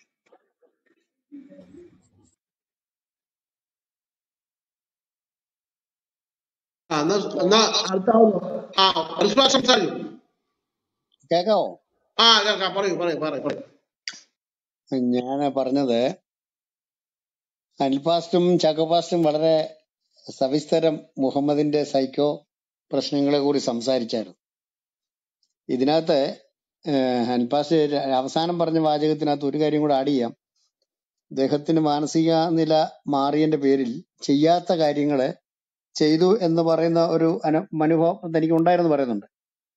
അത് ഇവരുടെ ഹദീസിനകത്ത് തന്നെ പറയുന്നൊരു കാര്യം, ഈ സ്ത്രീകളുമായിട്ട് ബന്ധപ്പെട്ടു എന്ന് പുള്ളി പറയുമായിരുന്നു, ഐഷ പറയുന്നുണ്ട്. അപ്പൊ അതൊരു മാനസിക പ്രശ്നത്തിന്റെ അല്ലെങ്കിൽ ഹാലൂസിനേഷൻ, ഈ പറയുന്ന പോലെ ഒരു സങ്കല്പ ലോകത്ത് അദ്ദേഹം ഇങ്ങനെ വിരാജിക്കുമായിരുന്നു എന്നുള്ളതിന്റെ വേറൊരു തെളിവ് കൂടിയാണ്. ഒരു ഫുൾ സൈക്കോപാത്താണ്. ഇതിനെക്കുറിച്ച് മറനീക്കിയപ്പോഴോ അങ്ങനെ കണ്ട് പുസ്തകം ഒരാൾ എഴുതുന്ന അലീസിനയുടെ എങ്ങാണ്ടാന്ന് തോന്നുന്നു.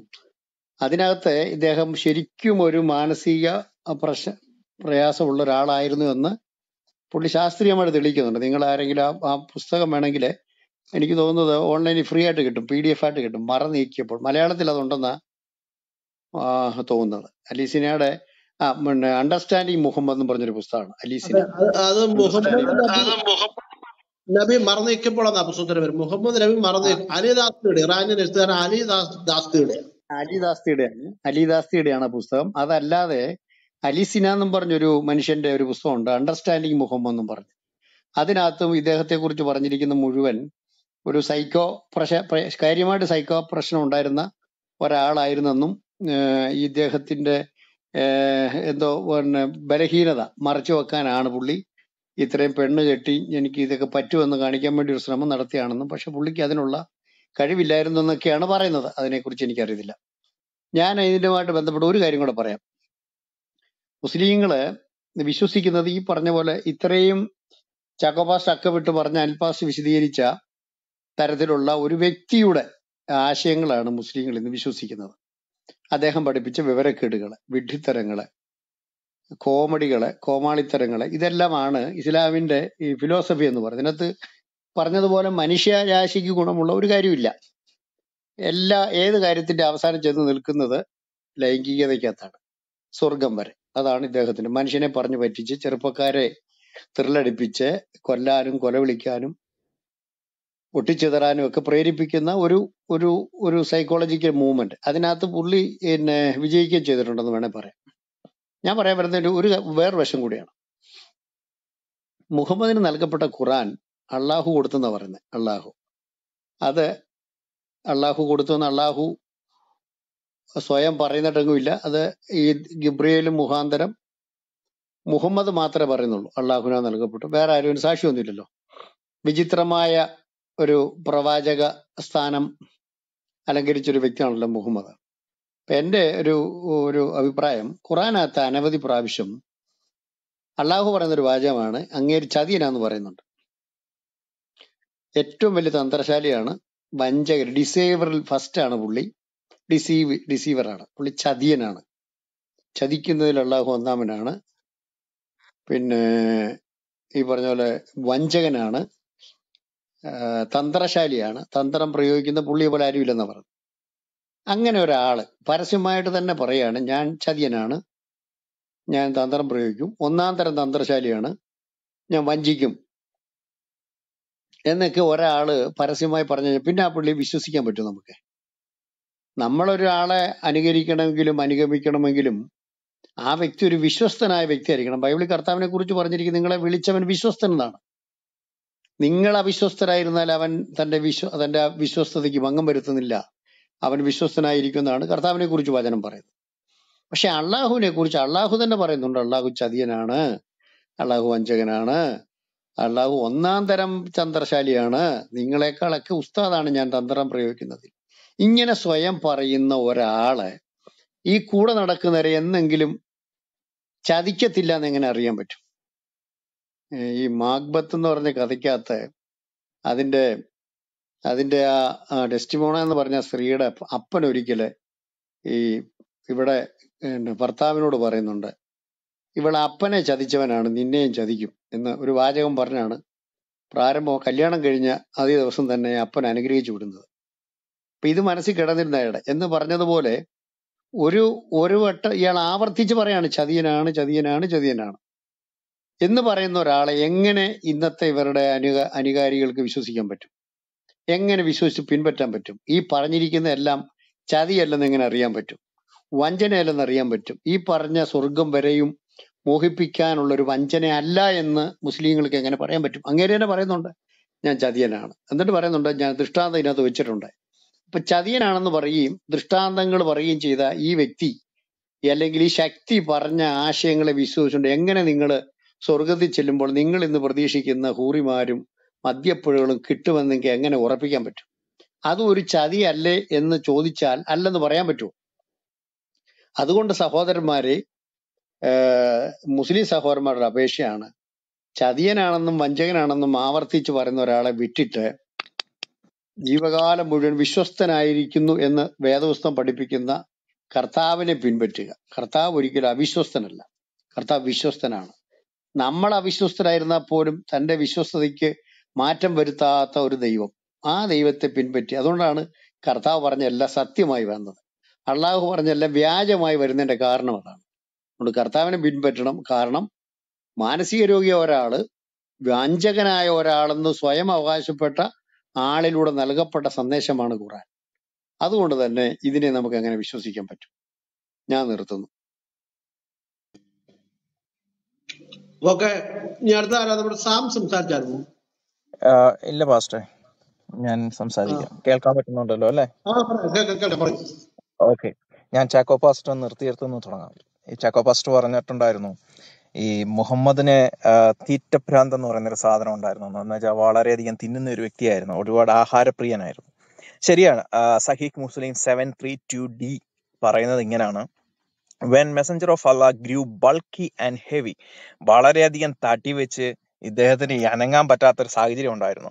He would observe the prayers sitting, ഇരുന്നു കൊണ്ട് പ്രാർത്ഥിക്കേണ്ട, അതായത് നിന്ന് പ്രാർത്ഥിക്കേണ്ട പ്രാർത്ഥനകള് ഇദ്ദേഹത്തിന് നിന്ന് പ്രാർത്ഥിക്കാൻ പറ്റാത്ത രീതിയിൽ തടി വെച്ച് മേധസ് കൂടി ഇദ്ദേഹത്തിന് എണീറ്റ് നിൽക്കാൻ പറ്റാത്ത ഒരു സാഹചര്യം ഉണ്ടായിരുന്നെന്നാണ് പറയുന്നത്. അപ്പൊ ഈ ഇസ്ലാം സഹോദരങ്ങൾ സാധാരണ പറയാറുണ്ട് ഇദ്ദേഹം ഒരു ഭിക്ഷാകിനെ പോലെ അല്ലെങ്കിൽ ഒരു സ്വാത്വികിയെ പോലെ ജീവിച്ച വ്യക്തിയാണെന്ന്. ഇതേ കാലഘട്ടത്തിൽ തന്നെ ആയിഷയെ കാണാതെ പോകുന്ന ഒരു ദിനം ഒരു രാത്രിയിൽ കാണാതെ പോയിട്ട് സഫാന്റെ കൂടെ തിരിച്ചു വരുന്ന ഒരു ദിവസം ഉണ്ടായിരുന്നല്ലോ. ആ സമയത്ത് ആയിഷ പറയുന്ന റീസൺ, ഞാൻ വളരെ മെലിഞ്ഞിരുന്ന ഒരു കുട്ടി ആയതുകൊണ്ട് ഞാൻ വളരെ മെലിഞ്ഞതായിരുന്നു, എൻ്റെ ആരോഗ്യസ്ഥിതി വളരെ മോശമായിരുന്ന കാലഘട്ടത്തിൽ ഞാൻ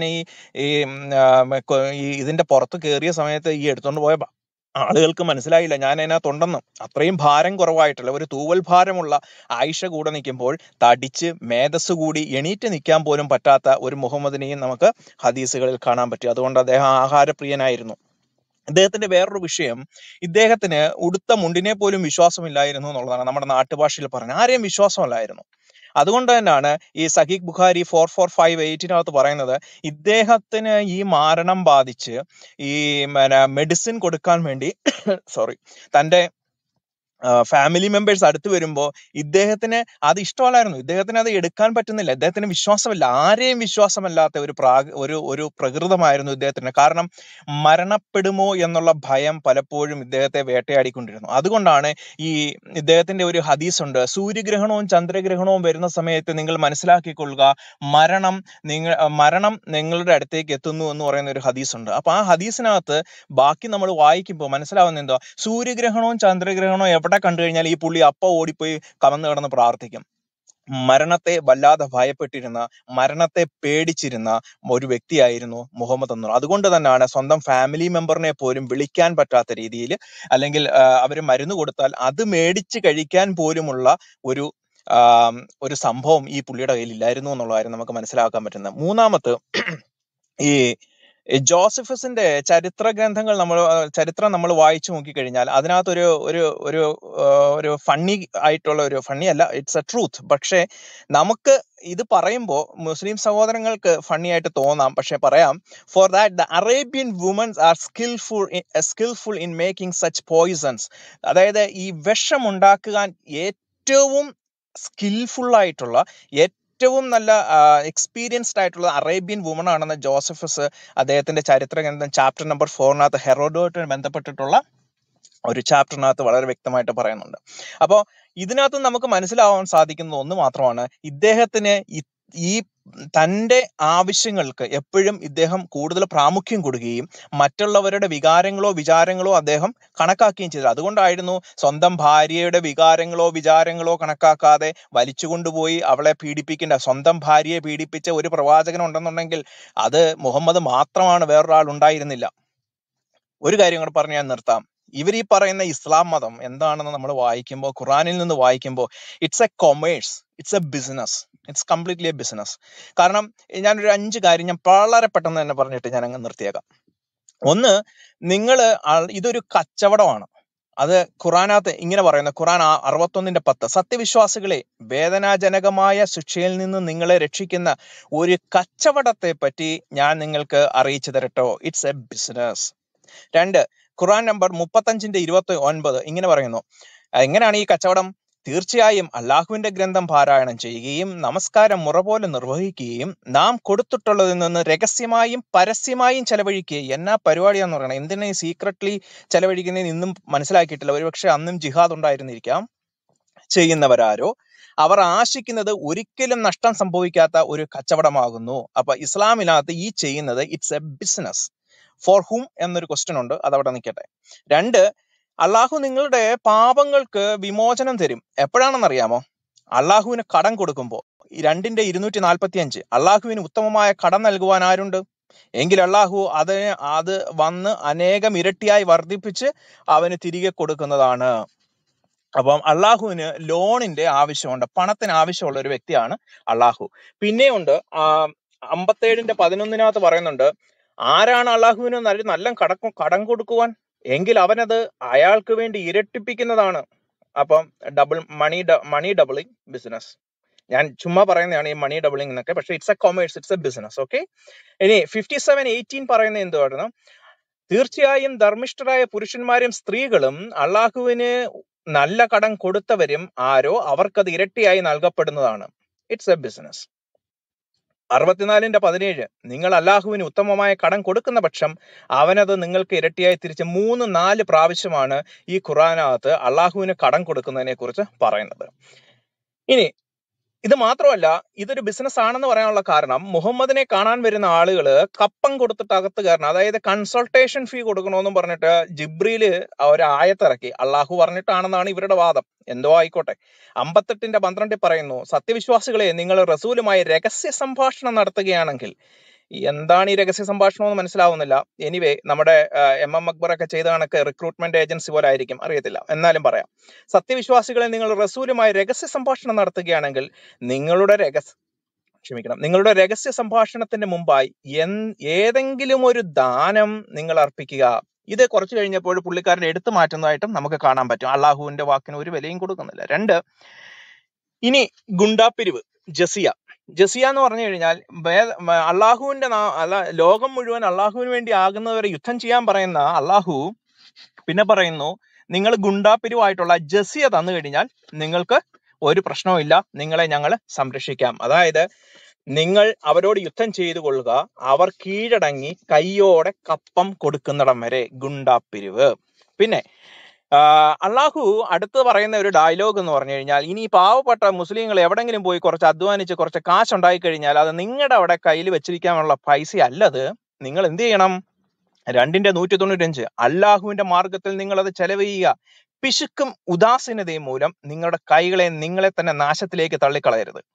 അപ്പോ ഈ അള്ളാഹുവിന്റെ മാർഗത്തിൽ നമ്മൾ കടം കൊടുത്തു, അള്ളാഹുവിന് വേണ്ടി നമ്മൾ അള്ളാഹുവിന്റെ മുഹമ്മദിന് വേണ്ടി നമുക്ക് ഇത് കൊടുത്തു, കൺസൾട്ടേഷൻ ഫീ കൊടുത്തു, ജസിയ കൊടുത്തു, പിന്നെ ധനം ചെലവഴിച്ചു. ഇതൊക്കെ പറഞ്ഞിട്ട് ഇനി എങ്ങാനും ഒരുത്തം പറയാണ് എനിക്ക് ഈ പൈസ തിരിച്ചു വേണമെന്ന് പറഞ്ഞു കഴിഞ്ഞാലോ, പേടിക്കണ്ട, അള്ളാഹുവിന്റെ കയ്യിൽ എല്ലാത്തിനും ഉത്തരമുണ്ട്. അള്ളാഹു എല്ലാം അറിയുന്നവനും കരുണാനിധിയും ജയലളിതയും ഒക്കെയാണ്. അതുകൊണ്ട് പേടിക്കേണ്ട കാര്യമേ ഇല്ല. ഖുറാൻ 2:262. ഏതെങ്കിലും ഒരുത്തൻ ഇത് ചോദിച്ചു കഴിഞ്ഞാൽ അള്ളാഹുവിന്റെ മാർഗത്തിൽ തങ്ങളുടെ ധനം ചെലവഴിച്ചിരിക്കുകയും എന്നിട്ട് അതിനെ തുടർന്ന് ചെലവ് ചെയ്തത് എടുത്തു പറയുകയോ ശല്യപ്പെടുത്തുകയോ ചെയ്യാതിരിക്കുകയും ചെയ്യുന്നവർ ആരോ അവർക്ക് തങ്ങളുടെ രക്ഷിതാവിൽ അവർ അർഹിക്കുന്ന പ്രതിഫലം ഉണ്ടായിരിക്കും. അതുകൊണ്ട് കൊടുത്ത പൈസയെക്കുറിച്ച് യാതൊരു കാരണവശാലും ചോദിക്കരുത്. ഇനി ഒരു കാര്യം കൂടെ ഞാൻ പറഞ്ഞിട്ട് ഞാനങ്ങ് നിർത്തിയേക്കാം. ഒരു കാര്യം കൂടെ പറഞ്ഞിട്ട് നിർത്തിയേക്കാം. മുഹമ്മദ് എപ്പോഴും 1/5, അതായത് 20% ഈ യുദ്ധത്തിൽ നിന്ന് പിടിക്കുന്ന കൊള്ള മുതൽ മുഹമ്മദിനാണെന്ന് പറഞ്ഞിട്ടുള്ള ഹദീസുകൾ 2 ഉണ്ട്. സഹീഹ് മുസ്ലിം 1756, ബുഖാരി 7556, sunna.com-നുള്ളതാണ്. അതിനകത്ത് പറയുന്നുണ്ടല്ലോ, അതായത് ടു ഗീവ് അൽ ഖുമൂസ്. ഈ ഖുമൂസ് എന്ന് പറയുമ്പോൾ നമ്മൾ വിചാരിക്കും കുബൂസ് പോലെ ബേക്കറി കിട്ടുന്ന സാധനമാണെന്ന്. അല്ല. 1/5 ഓഫ് ദ വാർ ബൂട്ടി.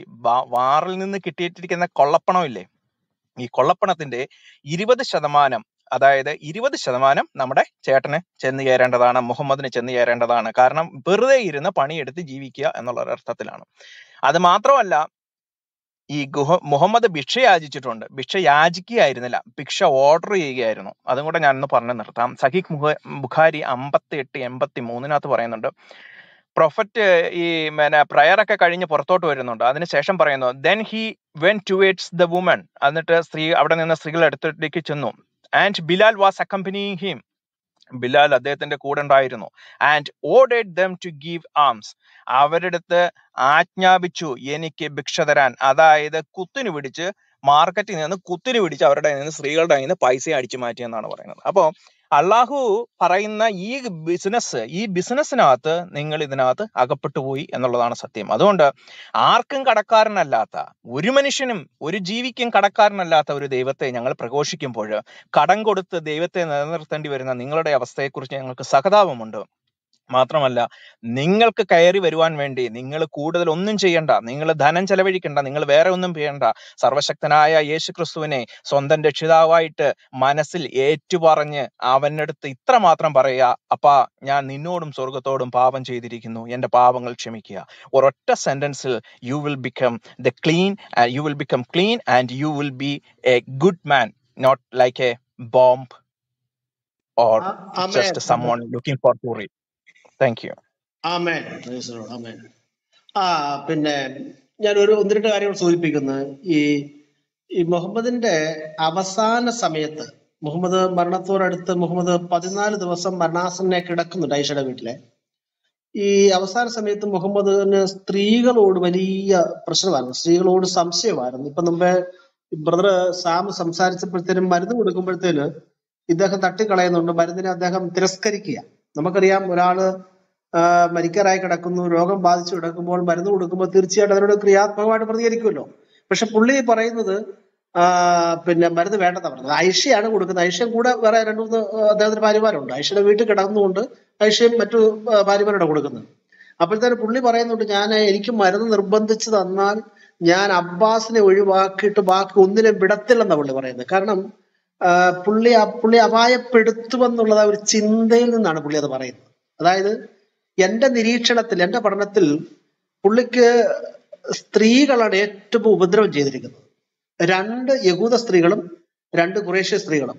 ഇവരിൽ നിന്നാണ് പുള്ളിയുടെ ജീവിതത്തിൽ ഏറ്റവും കൂടുതൽ തിക്ത അനുഭവങ്ങൾ ലഭിച്ചത്. ഒന്ന്, കുന്നിൻ ചെരുവിലെ ഈന്തപ്പനം എന്ന് മുഹമ്മദിനെ വിളിക്കാൻ കാരണക്കാരി ഖദീജയാണ്. ആ ഒരു മുറിവ് മുഹമ്മദിന്റെ മനസ്സിൽ കിടപ്പുണ്ട്. മനസ്സിലായോ? അതായത് മുഹമ്മദിന്റെ ജനനവും ആ ഒരു വിഷയം. അപ്പൊ ആ വിഷയത്തിൽ അഡ്രസ് ഇല്ലാത്ത ഒരു പേര് വിളിക്കാനായിട്ട് ഇടയാക്കിയതിന്റെ കാരണക്കാരി ഖദീജയാണെന്നുള്ള ചിന്ത, ആ ഒരു മുറിവ് മുഹമ്മദിന്റെ മനസ്സിലുണ്ട്. രണ്ടാമത്, ഐഷ, ആത്മാർത്ഥമായി മുഹമ്മദ് സ്നേഹിച്ച ഐഷ ഒരു രാത്രിയിൽ മുഹമ്മദിനെ കബളിപ്പിച്ച് സബ്ഹാന്റെ കൂടെ പോകുന്നത് മക്ക മദീന പ്രദേശങ്ങളെയൊക്കെ പിടിച്ചു കുലുക്കി. മുഹമ്മദ് ആകെ പിന്നെ പ്രയാസത്തിലായി. 1 മാസം വഹയ്യോ ജിബ്രീലോ അള്ളാഹോ ഇല്ലാതിരുന്ന കാർമേഘം മൂടി കിടന്നതായ 30 ദിവസമായിരുന്നു. അത് കാരണക്കാരി ഐഷയാണ്. ഐഷ ഒറ്റ പോക്ക് പോയതാണ്. അപ്പൊ 2 സ്ത്രീകളിൽ നിന്ന് പുള്ളിക്ക് തിക്താനുഭവം ഉണ്ടായി. 3-മത്തെ സ്ത്രീ മുഹമ്മദിന് മാരണം ചെയ്ത സ്ത്രീയാണ്. അതായത് മുമ്പ് പറഞ്ഞല്ലോ, ഈ മാരണം ചെയ്യാൻ കാരണക്കാരിയായി തീർന്നത് ജൂത സ്ത്രീയാണെന്നും ആ സ്ത്രീയാണ് മാരണം ചെയ്തതെന്ന് ഇവർ കൃത്യമായിട്ട് പറയുന്നത്, തഫ്സീർ കൃത്യമായിട്ട് പറയുന്നത്. ഞാനിതൊന്നും വായിക്കുന്നില്ല, സംശയം ഉണ്ടെങ്കിൽ ഇവർക്ക് എല്ലാവർക്കും വേണ്ടി വായിച്ചു തരാം. 4-മതായിട്ട് മുഹമ്മദിന് വിഷം കൊടുത്തതായ സൈനബ്, അദ്ദേഹത്തിന്റെ ഭാര്യയെല്ലാം വേറൊരു സ്ത്രീയാണ്. അപ്പൊ ഈ 4 സ്ത്രീകളിൽ നിന്ന് അദ്ദേഹത്തിന് നന്നായി പ്രഹരം കിട്ടി, വേദനിച്ചിട്ടുണ്ട്. അപ്പൊ ഇങ്ങനെയുള്ള സന്ദർഭത്തില് ഈ അവസാന സമയം തന്നെ അപായപ്പെടുത്തുമോ എന്നുള്ളതായ ഒരു ഭീതി മുഹമ്മദിനെ അലട്ടിയിരുന്നു. മുഹമ്മദ് പൊതുവെ ഈ ഭയത്തിന് ഉടമയായിരുന്നു കേട്ടോ. നമ്മുടെ ഈ അലക്സാണ്ടർ ജേക്കബ് കഴിഞ്ഞ ദിവസം അദ്ദേഹത്തിന്റെ ആ വീഡിയോ ക്ലിപ്പിന് അദ്ദേഹം പറയുന്നുണ്ട്, മുഹമ്മദ് മക്കയിൽ നിന്ന് 400 കിലോമീറ്ററോളം വരുന്ന ദൂരം സഞ്ചരിച്ച് മദീനയിൽ വന്നത് ഹിജ്റ അല്ലായിരുന്നു, പാലായനമല്ലായിരുന്നു, മറിച്ച് അവിടുത്തെ പ്രശ്നം പരിഹരിക്കാൻ വന്നതായിരുന്നു എന്നിട്ട് അദ്ദേഹം രാജാവാണ്. ഇത് വാസ്തവത്തില് ഈ ചരിത്രം വായിച്ച നമുക്കിത് ചിരി വരുന്നത്. അദ്ദേഹത്തെ ഓർത്ത സംഗതി വെക്കുന്ന, പിന്നെ ട്രോളി ചെയ്താൽ കുഴപ്പമില്ല, പോട്ടെ. അപ്പം മദീനയിൽ വന്ന മുഹമ്മദ് ഉറങ്ങാൻ കഴിയാതെ ഇരിക്കുകയും എനിക്ക് ആരുണ്ട് ബോഡിഗാർഡായിട്ട് നിർത്താനായിട്ട്, എന്നെ സംരക്ഷിക്കാനായിട്ട്, ഈ രാത്രിയിൽ എനിക്ക് സംരക്ഷണം നൽകുവാൻ ആരുണ്ടെന്ന് കെഞ്ചി സഹാബികൾ ആയുധവുമായിട്ട് വന്ന് സംരക്ഷിക്കുന്ന ഒരു ഹദീസ് കിടപ്പുണ്ട്. അതൊക്കെ ഞാൻ വേണം വായിച്ചു കേൾപ്പിക്കാം, ഇപ്പം ഞാൻ വായിക്കുന്നില്ല. അപ്പൊ അങ്ങനെ സഹാബിയുടെ സംരക്ഷണത്തിലാണ് മുഹമ്മദ് ഈ മദീനയിൽ ഉറങ്ങുന്നത്. മനസ്സിലായോ? അപ്പൊ അദ്ദേഹം പറഞ്ഞത് ഇവിടെ വന്ന് പ്രശ്നം പരിഹരിക്കാൻ വരുന്നവന് ഉറക്കമില്ല. അപ്പൊ ഇങ്ങനെ ഭയത്തിനടിമയായിരുന്ന വ്യക്തിക്ക് സ്ത്രീകളിൽ നിന്നും ജീവഹാനി ഉണ്ടാകുമെന്ന് ഭയപ്പെട്ടിരുന്നു. ഈ ഹദീസിനെയാണ് ഉദ്ധരിച്ചുകൊണ്ട് ഷിയാക്കള് പറയുന്നത് ഐഷയാണ് വിഷം കൊടുത്തത്, അദ്ദേഹത്തെ അങ്ങനെ തീർക്കുകയായിരുന്നു. അവര് ഇന്നും അത് ഉറച്ചു വിശ്വസിക്കുന്നു. എന്തായാലും സ്ത്രീകളുടെ അവസാന സമയത്ത് പുള്ളിക്ക് വളരെ ഭയമായിരുന്നു. അതുകൊണ്ടാണ് അദ്ദേഹത്തിന് മരുന്ന് കൊടുക്കാനായിട്ട് വന്നപ്പോഴത്തേന് കൊടുക്കുന്നത്. അത് ബുഖാരി 1664-ാമത്തെ ഹദീസിലാണ് പറയുന്നത്. ഐഷ പറയുന്നത്, തിരുമേനി രോഗബാധിതനായി കിടക്കുമ്പോൾ ഞങ്ങൾ മരുന്ന് കൊടുക്കുവാൻ നിർബന്ധിച്ചു, പക്ഷെ അദ്ദേഹം കുടിച്ചില്ല. അദ്ദേഹം അവിടെ ആകെ അക്രമാസക്തനാകുക. അപ്പം അദ്ദേഹം നമ്മുടെ സാബ് സംസാരിച്ചപ്പോൾ പറഞ്ഞതിനോട് ഒന്ന് ആഡ് ചെയ്തതേ ഉള്ളൂ. അപ്പം അവസാന സമയത്ത് സ്ത്രീകളോട് പുള്ളിക്ക് വലിയ ഭയമായിരുന്നു, അവരെ അടുപ്പിക്കുന്നതേ ഭയമായിരുന്നു. അതുകൊണ്ടാണ് മരണാസന്നനായി 14 ദിവസം ഐഷയുടെ വീട്ടിൽ കിടന്നിട്ടും സ്ത്രീകൾ കൊടുത്തതായ മരുന്ന് അദ്ദേഹം കഴിക്കാതിരുന്നു. ഓക്കെ, സംസാരിക്കാനുള്ളത് നമ്മുടെ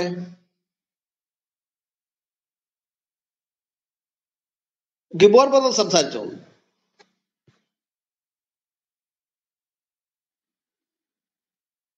നമ്മുടെ ആലങ്ങാട് സാർ സംസാരിക്കും. ചാക്കോ പാസ്റ്റർ, ഞാൻ പിന്നെ സംസാരിച്ചോളാം, ഞാൻ ഇച്ചിരി തിരക്കില്. ആലങ്കാട് സാർ സംസാരിക്കും. ആലങ്കാടനുണ്ടോ? ആലങ്കാടൻ. ഗുരു ജോർജ് സംസാരിക്കും. ഗുരു ജോർജ്.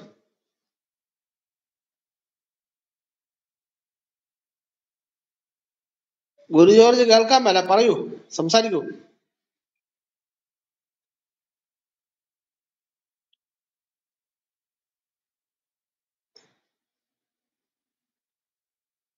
ഗുരു ജോർജ് അല്ലെങ്കിൽ ആലങ്കാടൻ സംസാരിക്കൂ. കേക്കാമോ? പറയൂ സാറേ, കേൾക്കാം. പറയൂ, ആലങ്കാടൻ സാർ സംസാരിക്കും. ഓക്കെ. ഞാനിപ്പോ ഇപ്പൊ എന്താ വെച്ചാല് ഈ ടോപ്പിക്കിനെ കുറിച്ച് പറയുന്നത് സൈക്കോപാത്തിനെ അനുകരിച്ച് മുഹമ്മദ് ഈസ. അപ്പോ സൈക്കോപാത്ത് എന്താണ് എന്നൊക്കെ എന്തൊക്കെയാണ് കേൾക്കാമല്ലോ. ഞാനൊരു ലിഫ്റ്റിലാണ്. കേൾക്കാം. അല്പം കൂടെ വോയിസ് പറഞ്ഞു, അല്പം കൂടെ ശബ്ദത്തിൽ പറഞ്ഞു, കേൾക്കാം. ഓക്കെ. അപ്പോ ഞാനിപ്പോ പറയാൻ പോണത് ഒരു സൈക്കോന്റെ കാര്യമൊക്കെ ചാക്കോ പാസ്റ്ററൊക്കെ സംസാരിച്ചിട്ടുണ്ട്. അപ്പൊ ഞാനിപ്പോ പറയാൻ പോണത് ഒരു ഏറ്റവും അധികം ഈ മുഹമ്മദിന്റെ ഒരു ഡിസ്ഗസ്റ്റിംഗ് ഫാക്ടേഴ്സ് ആണ്. ഡിസ്ഗസ്റ്റിംഗ്, നമുക്ക് ഛർദിക്കാൻ വരുന്ന, നമുക്ക് ഓക്കാനം വരുന്ന ചില കാര്യങ്ങളുണ്ട്. അപ്പൊ ഞാൻ അതിനെ കുറിച്ചാണ് ഞാൻ അഡ്രസ് ചെയ്യാൻ പോണത്. ഞാൻ അനവധി പോയിന്റ്സ് ഉണ്ട്, പക്ഷെ ഞാൻ അധികം ഒന്നും പറയുന്നില്ല. 5 എണ്ണം മാത്രമേ ഞാൻ പറയുന്നുള്ളൂ. അപ്പൊ ഞാൻ വിഷയത്തിലേക്ക് പോയി പറയാം. ഏറ്റവും 5 കാര്യങ്ങൾ നമ്മുടെ ഒരു മാതൃകാ പുരുഷനായ വ്യക്തി, അതായത് സൂറ അഹ്സാബിൽ 21-ാമത്തെ ആയത്ത് 33-21 പറയുന്നുണ്ട്, ഇദ്ദേഹം ഒരു മാതൃകാ പുരുഷനാണ്, എല്ലാ മനുഷ്യന്മാർക്കും ഇദ്ദേഹം ഒരു മാതൃകയാണ് എന്നൊക്കെയാണ് പറയുന്നത്. അപ്പൊ എന്തൊക്കെയാണ് മാതൃക? അതായത് ഞാനിപ്പോ ആർക്കെങ്കിലും ഒരു ഓക്കാനൊക്കെ, ഞാൻ സംസാരിക്കാൻ പോണ കാര്യത്തിൽ ഓക്കാനം വരുന്നുണ്ടെങ്കിൽ, ഛർദിക്കാൻ വരുന്നുണ്ടെങ്കിൽ, പണ്ടൊക്കെ നമ്മുടെ മുത്തശ്ശിമാർ ഒരു നാരങ്ങയുടെ ഒരു നാരങ്ങ ഒന്ന് നക്കിയാൽ മതി. അപ്പൊ നാരങ്ങ ഒന്ന് ചെറിയ ജ്യൂസ് കഴിച്ചാൽ ഛർദിക്കാൻ വരില്ല. അപ്പൊ അത് വല്ലവരും നിങ്ങൾ വീട്ടിലൊക്കെ ആണെങ്കിൽ നാരങ്ങ എടുത്ത് കയ്യിൽ ഒന്ന് എന്താ പറയുക, ഒരു സേഫ്റ്റിക്ക് വേണ്ടിയിട്ട് നാരങ്ങ എടുത്തോളൂ. അപ്പൊ ഞാൻ 5 കാര്യത്തിൽ ഞാൻ ഏറ്റവും 5-ാമത്തെ പോയിന്റിലാണ് ഞാൻ ഫസ്റ്റ് പോണത്. ഈ വ്യക്തിക്ക് ഒരു പ്രായപൂർത്തിയാവാത്ത ഒരു സ്ത്രീയായിട്ട് ശാരീരിക ബന്ധം. 9 വയസ്സായ ആയിഷനെ, എല്ലാവർക്കും അറിയാം. പക്ഷെ അതാണ് ഏറ്റവും അവസാനത്തെ പോയിന്റ്. അതായത് ഏറ്റവും ഡിസ്ഗസ്റ്റിംഗ് ഫാക്റ്റിൽ അത് ഏറ്റവും അവസാനത്തെ പോയിന്റാണ് ഞാൻ ആദ്യം പറയുന്നത്. ഇതെല്ലാവർക്കും ഇതറിയാം. ഈ ആയിഷയായിട്ട് 6 വയസ്സിൽ കല്യാണം, 9 വയസ്സിൽ ശാരീരിക ബന്ധത്തിൽ ഏർപ്പെട്ടു, കല്യാണം കൺസമ്മേറ്റ് ചെയ്യുന്നു, എല്ലാവർക്കും അറിയാം. ഇനി ആരെങ്കിലും ഇപ്പോൾ താഴെ പെട്ടെന്ന് ഇപ്പോൾ ഒരു ചൊവ്വ ഗ്രഹത്തിനൊക്കെ ചൊവ്വയോ അല്ലെങ്കിൽ ജൂപ്പിറ്റർ ഗ്രഹത്തിനൊക്കെ വന്നിട്ടുണ്ടെങ്കിൽ, ഇന്നിപ്പോൾ എന്താ ഒരു ഭൂമിയിൽ എത്തിയിട്ടുണ്ടെങ്കിൽ, ഞാൻ അവരോടും കൂടെ പറയാനാണ്, ഞാൻ അവർക്കും കൂടെ മനസ്സിലാപ്പിക്കാനാണ് ഞാൻ പറയുന്നത്. ഒരു 56 വയസ്സുകാരന് മുത്തശ്ശിയെ, ഒരു സ്വന്തം പൗത്രി, പേരക്കുട്ടിയുടെ പ്രായമുള്ള ഒരു 9 വയസ്സായിട്ട് ഒരു പെൺകുട്ടിയോടൊപ്പം ശാരീരിക സംബന്ധം ചെയ്തു. അന്ന് രാത്രി എന്താ ഉണ്ടായത്?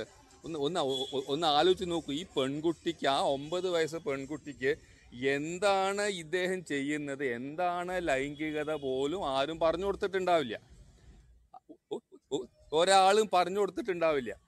അപ്പോൾ അങ്ങനെയുള്ള ഒരാള് അതിലേക്ക് പോകുമ്പോൾ അന്ന് രാത്രി സംഭവിച്ചൊന്നും നിങ്ങൾ ഓർത്തിയാൽ മതി. രക്തം മുഴുവൻ രക്തം കൊണ്ട് മൂടിയിട്ടുണ്ടാവും. കാരണം ഒരു സ്ത്രീ, കൊച്ചു പെൺകുട്ടിയുടെ ഗുഹ്യഭാഗം ഒരു ലൈംഗിക ബന്ധത്തിന് എന്താണ് തയ്യാറാവാൻ പറ്റാത്ത, ഒരു പ്രായപൂർത്തിയാവാത്ത പെൺകുട്ടീൻ്റെ ഉള്ളിൽ ഒരു പുരുഷന്റെ ലിംഗം ലൈംഗിക ബന്ധമായിട്ട് അത് പ്രവേശിച്ചു കഴിഞ്ഞാൽ രക്തം കൊണ്ട് രക്തസ്രാവം ഉണ്ടാവും എന്ന് ഉറപ്പാണ്.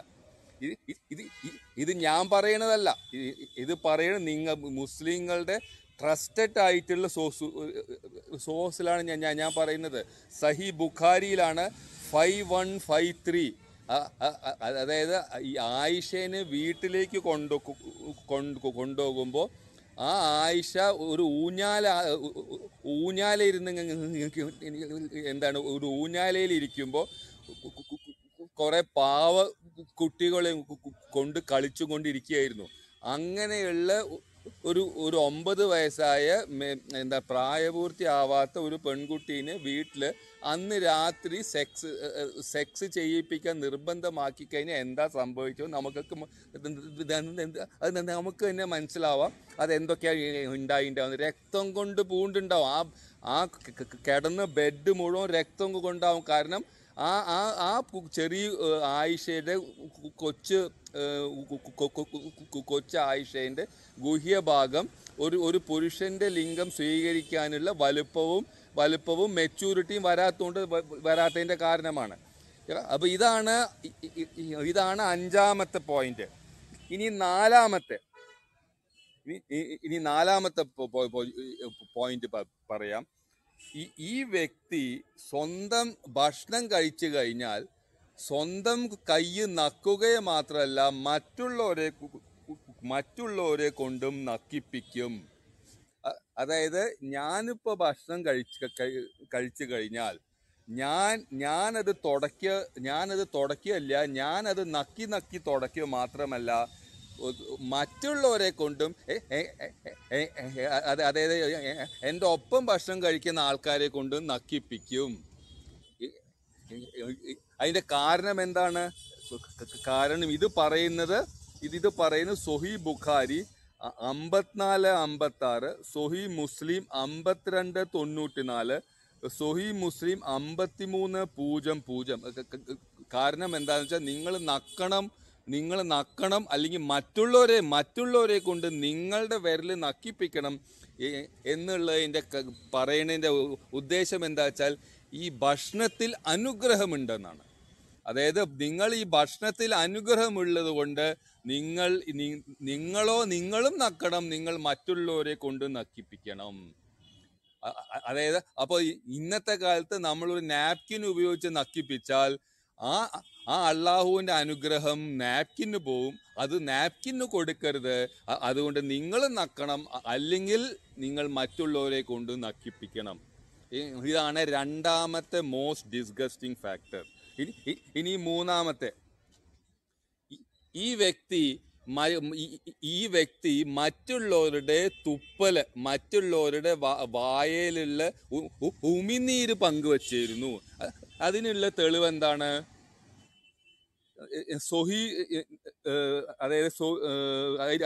സൊഹി ബുഖാരിയുടെ അൽ അഡബ് അൽ മഫ്രദ് എന്ന് പറയുന്ന ഹദീസ് ഗ്രന്ഥത്തിലെ ബുഖാരിയുടെ 1183.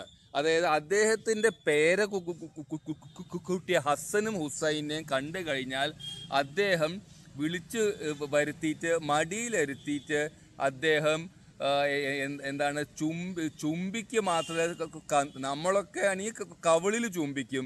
പക്ഷെ ഇദ്ദേഹം ആ കുട്ടികളുടെ നാക്ക് സക്ക് ചെയ്തിരുന്നു. ഇതാണ് 3ാമത്തെ ഡിസ്ഗസ്റ്റിംഗ് ഫാക്ടർ. പിന്നെ അടുത്ത് 4ാമത്തെ ഡിസ്ഗസ്റ്റിംഗ് ഫാക്ടർ, 9 സ്ത്രീകളെ ഒരു രാത്രിയിൽ ലൈംഗിക ബന്ധത്തിൽ ഏർപ്പെട്ടിട്ട് ഒരു ബാത്ത് ചെയ്യുക, ഒരു പ്രാവശ്യം കുളിക്കുക. ഒന്ന് ആലോചിച്ച് നോക്കൂ. സൗദി അറേബ്യയില് 45 ഡിഗ്രിയും 50 ഡിഗ്രി ചൂടാണ്. വേർത്തു കുളിക്കും.